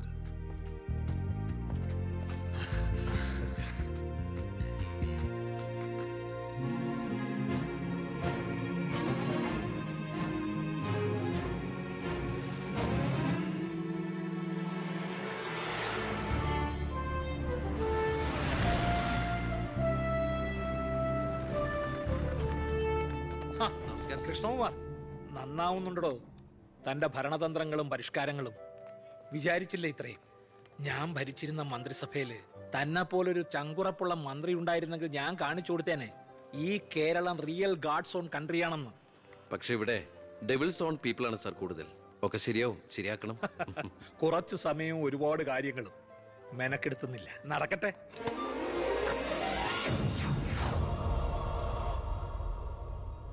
എന്റെ ജനസമ്പർക്കം ഇനി നിങ്ങളിലൂടെയാണ്. നിങ്ങൾ 4 പേരുടെ പിന്നിൽ 40 പേരുണ്ടാകണം. അവരുടെ പിന്നിൽ 4000, അവർക്ക് പിന്നിൽ 40,000. വിദ്യാർത്ഥികളെ സംഘടിപ്പിച്ച് നാടിന്റെ മുക്കിലും മൂലയിലും നമ്മൾ ഓരോ യൂണിറ്റ് ഉണ്ടാക്കുന്നു. ഈ ചങ്ങലക്കണ്ണിയിലൂടെ ഓരോ പ്രദേശത്തെയും പ്രശ്നങ്ങൾ നമ്മൾ ഭരിക്കുന്നവരുടെ മുമ്പിലെത്തിക്കണം. അവയ്ക്ക് തീർപ്പുണ്ടാക്കണം. ലോകത്തെ അപ്പാടെ മാറ്റിമറിക്കാന്നുള്ള തെറ്റിദ്ധാരണയോടൊന്നുമല്ല, ജനങ്ങളിലുള്ള എന്റെ നേരിയ പ്രതീക്ഷ കൊണ്ട്. എന്താ, നമുക്കൊന്ന് ശ്രമിച്ചൂടെ? എല്ലാ സർക്കാർ ജോലിക്കാരെ പോലെ മന്ത്രിമാർക്കും MLA-മാർക്കും വേണം സാർ റിട്ടയർമെന്റ്. സാറിന് ഇപ്പൊ എത്ര വയസ്സ്? 67 എന്തിനാണ് ഗവൺമെന്റ് പെൻഷൻ പ്രായം 58 ആക്കിയെന്ന് അറിയോ? 58 കഴിഞ്ഞാൽ ബുദ്ധി മരവിച്ചുകൊണ്ടേയിരിക്കും. സാറിന് ഇപ്പൊ സംഭവിച്ചുകൊണ്ടിരിക്കുന്നതാ. സാറിന് ഒരു കാര്യം അറിയാം, ഇന്ത്യ മഹാരാജ്യത്തെ ഒട്ടുമിക്ക ഭരണകർത്താക്കളും കുഴിയിലേക്ക് കാലു നീട്ടിയിരിക്കുന്നവരാ. അല്ല സാറേ, നമുക്ക് ആ ഗുണ്ടാക്ട് ചെയ്ത പോലെ ഇതൊന്ന് ശരിയാക്കി പെട്ടെന്നൊക്കെ സീമാവെന്ന് പറഞ്ഞാ പിന്നെ സാറിന്റെ ഇഷ്ടം അതാണെങ്കിൽ അങ്ങനെ. നീ ഇതല്ല ഇതിന്റെ അപ്പുറവും ചെയ്യും. എനിക്കിവിടെ ഇരിക്കപ്പുറത്തില്ല. എല്ലാവരും നിന്റെ പോലീസിനെ കൊണ്ട് തോറ്റുന്ന്. വില്ലന്മാരൊക്കെ വല്ലപ്പോഴും തോക്കട്ടെ സാറേ.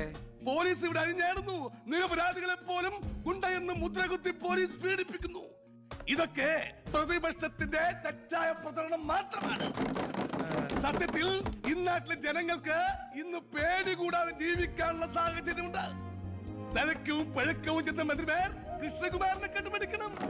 നിന്നെ ബുഷ് അന്വേഷിച്ചിട്ടോ? ഏത് ബുഷ്? American president. അതെന്തിന്? ഇതുപോലത്തെ ഒരു വിത്ത് ഉണ്ടെങ്കിൽ അങ്ങോട്ട് അയച്ചു കൊടുക്കാൻ പറഞ്ഞു. വേറെ ഒന്നിനും അല്ല, പാകി മുളപ്പിക്കാനാ. Leadership is action, not position. നേതൃത്വം പ്രവർത്തനമാണ്, പദവിയല്ല.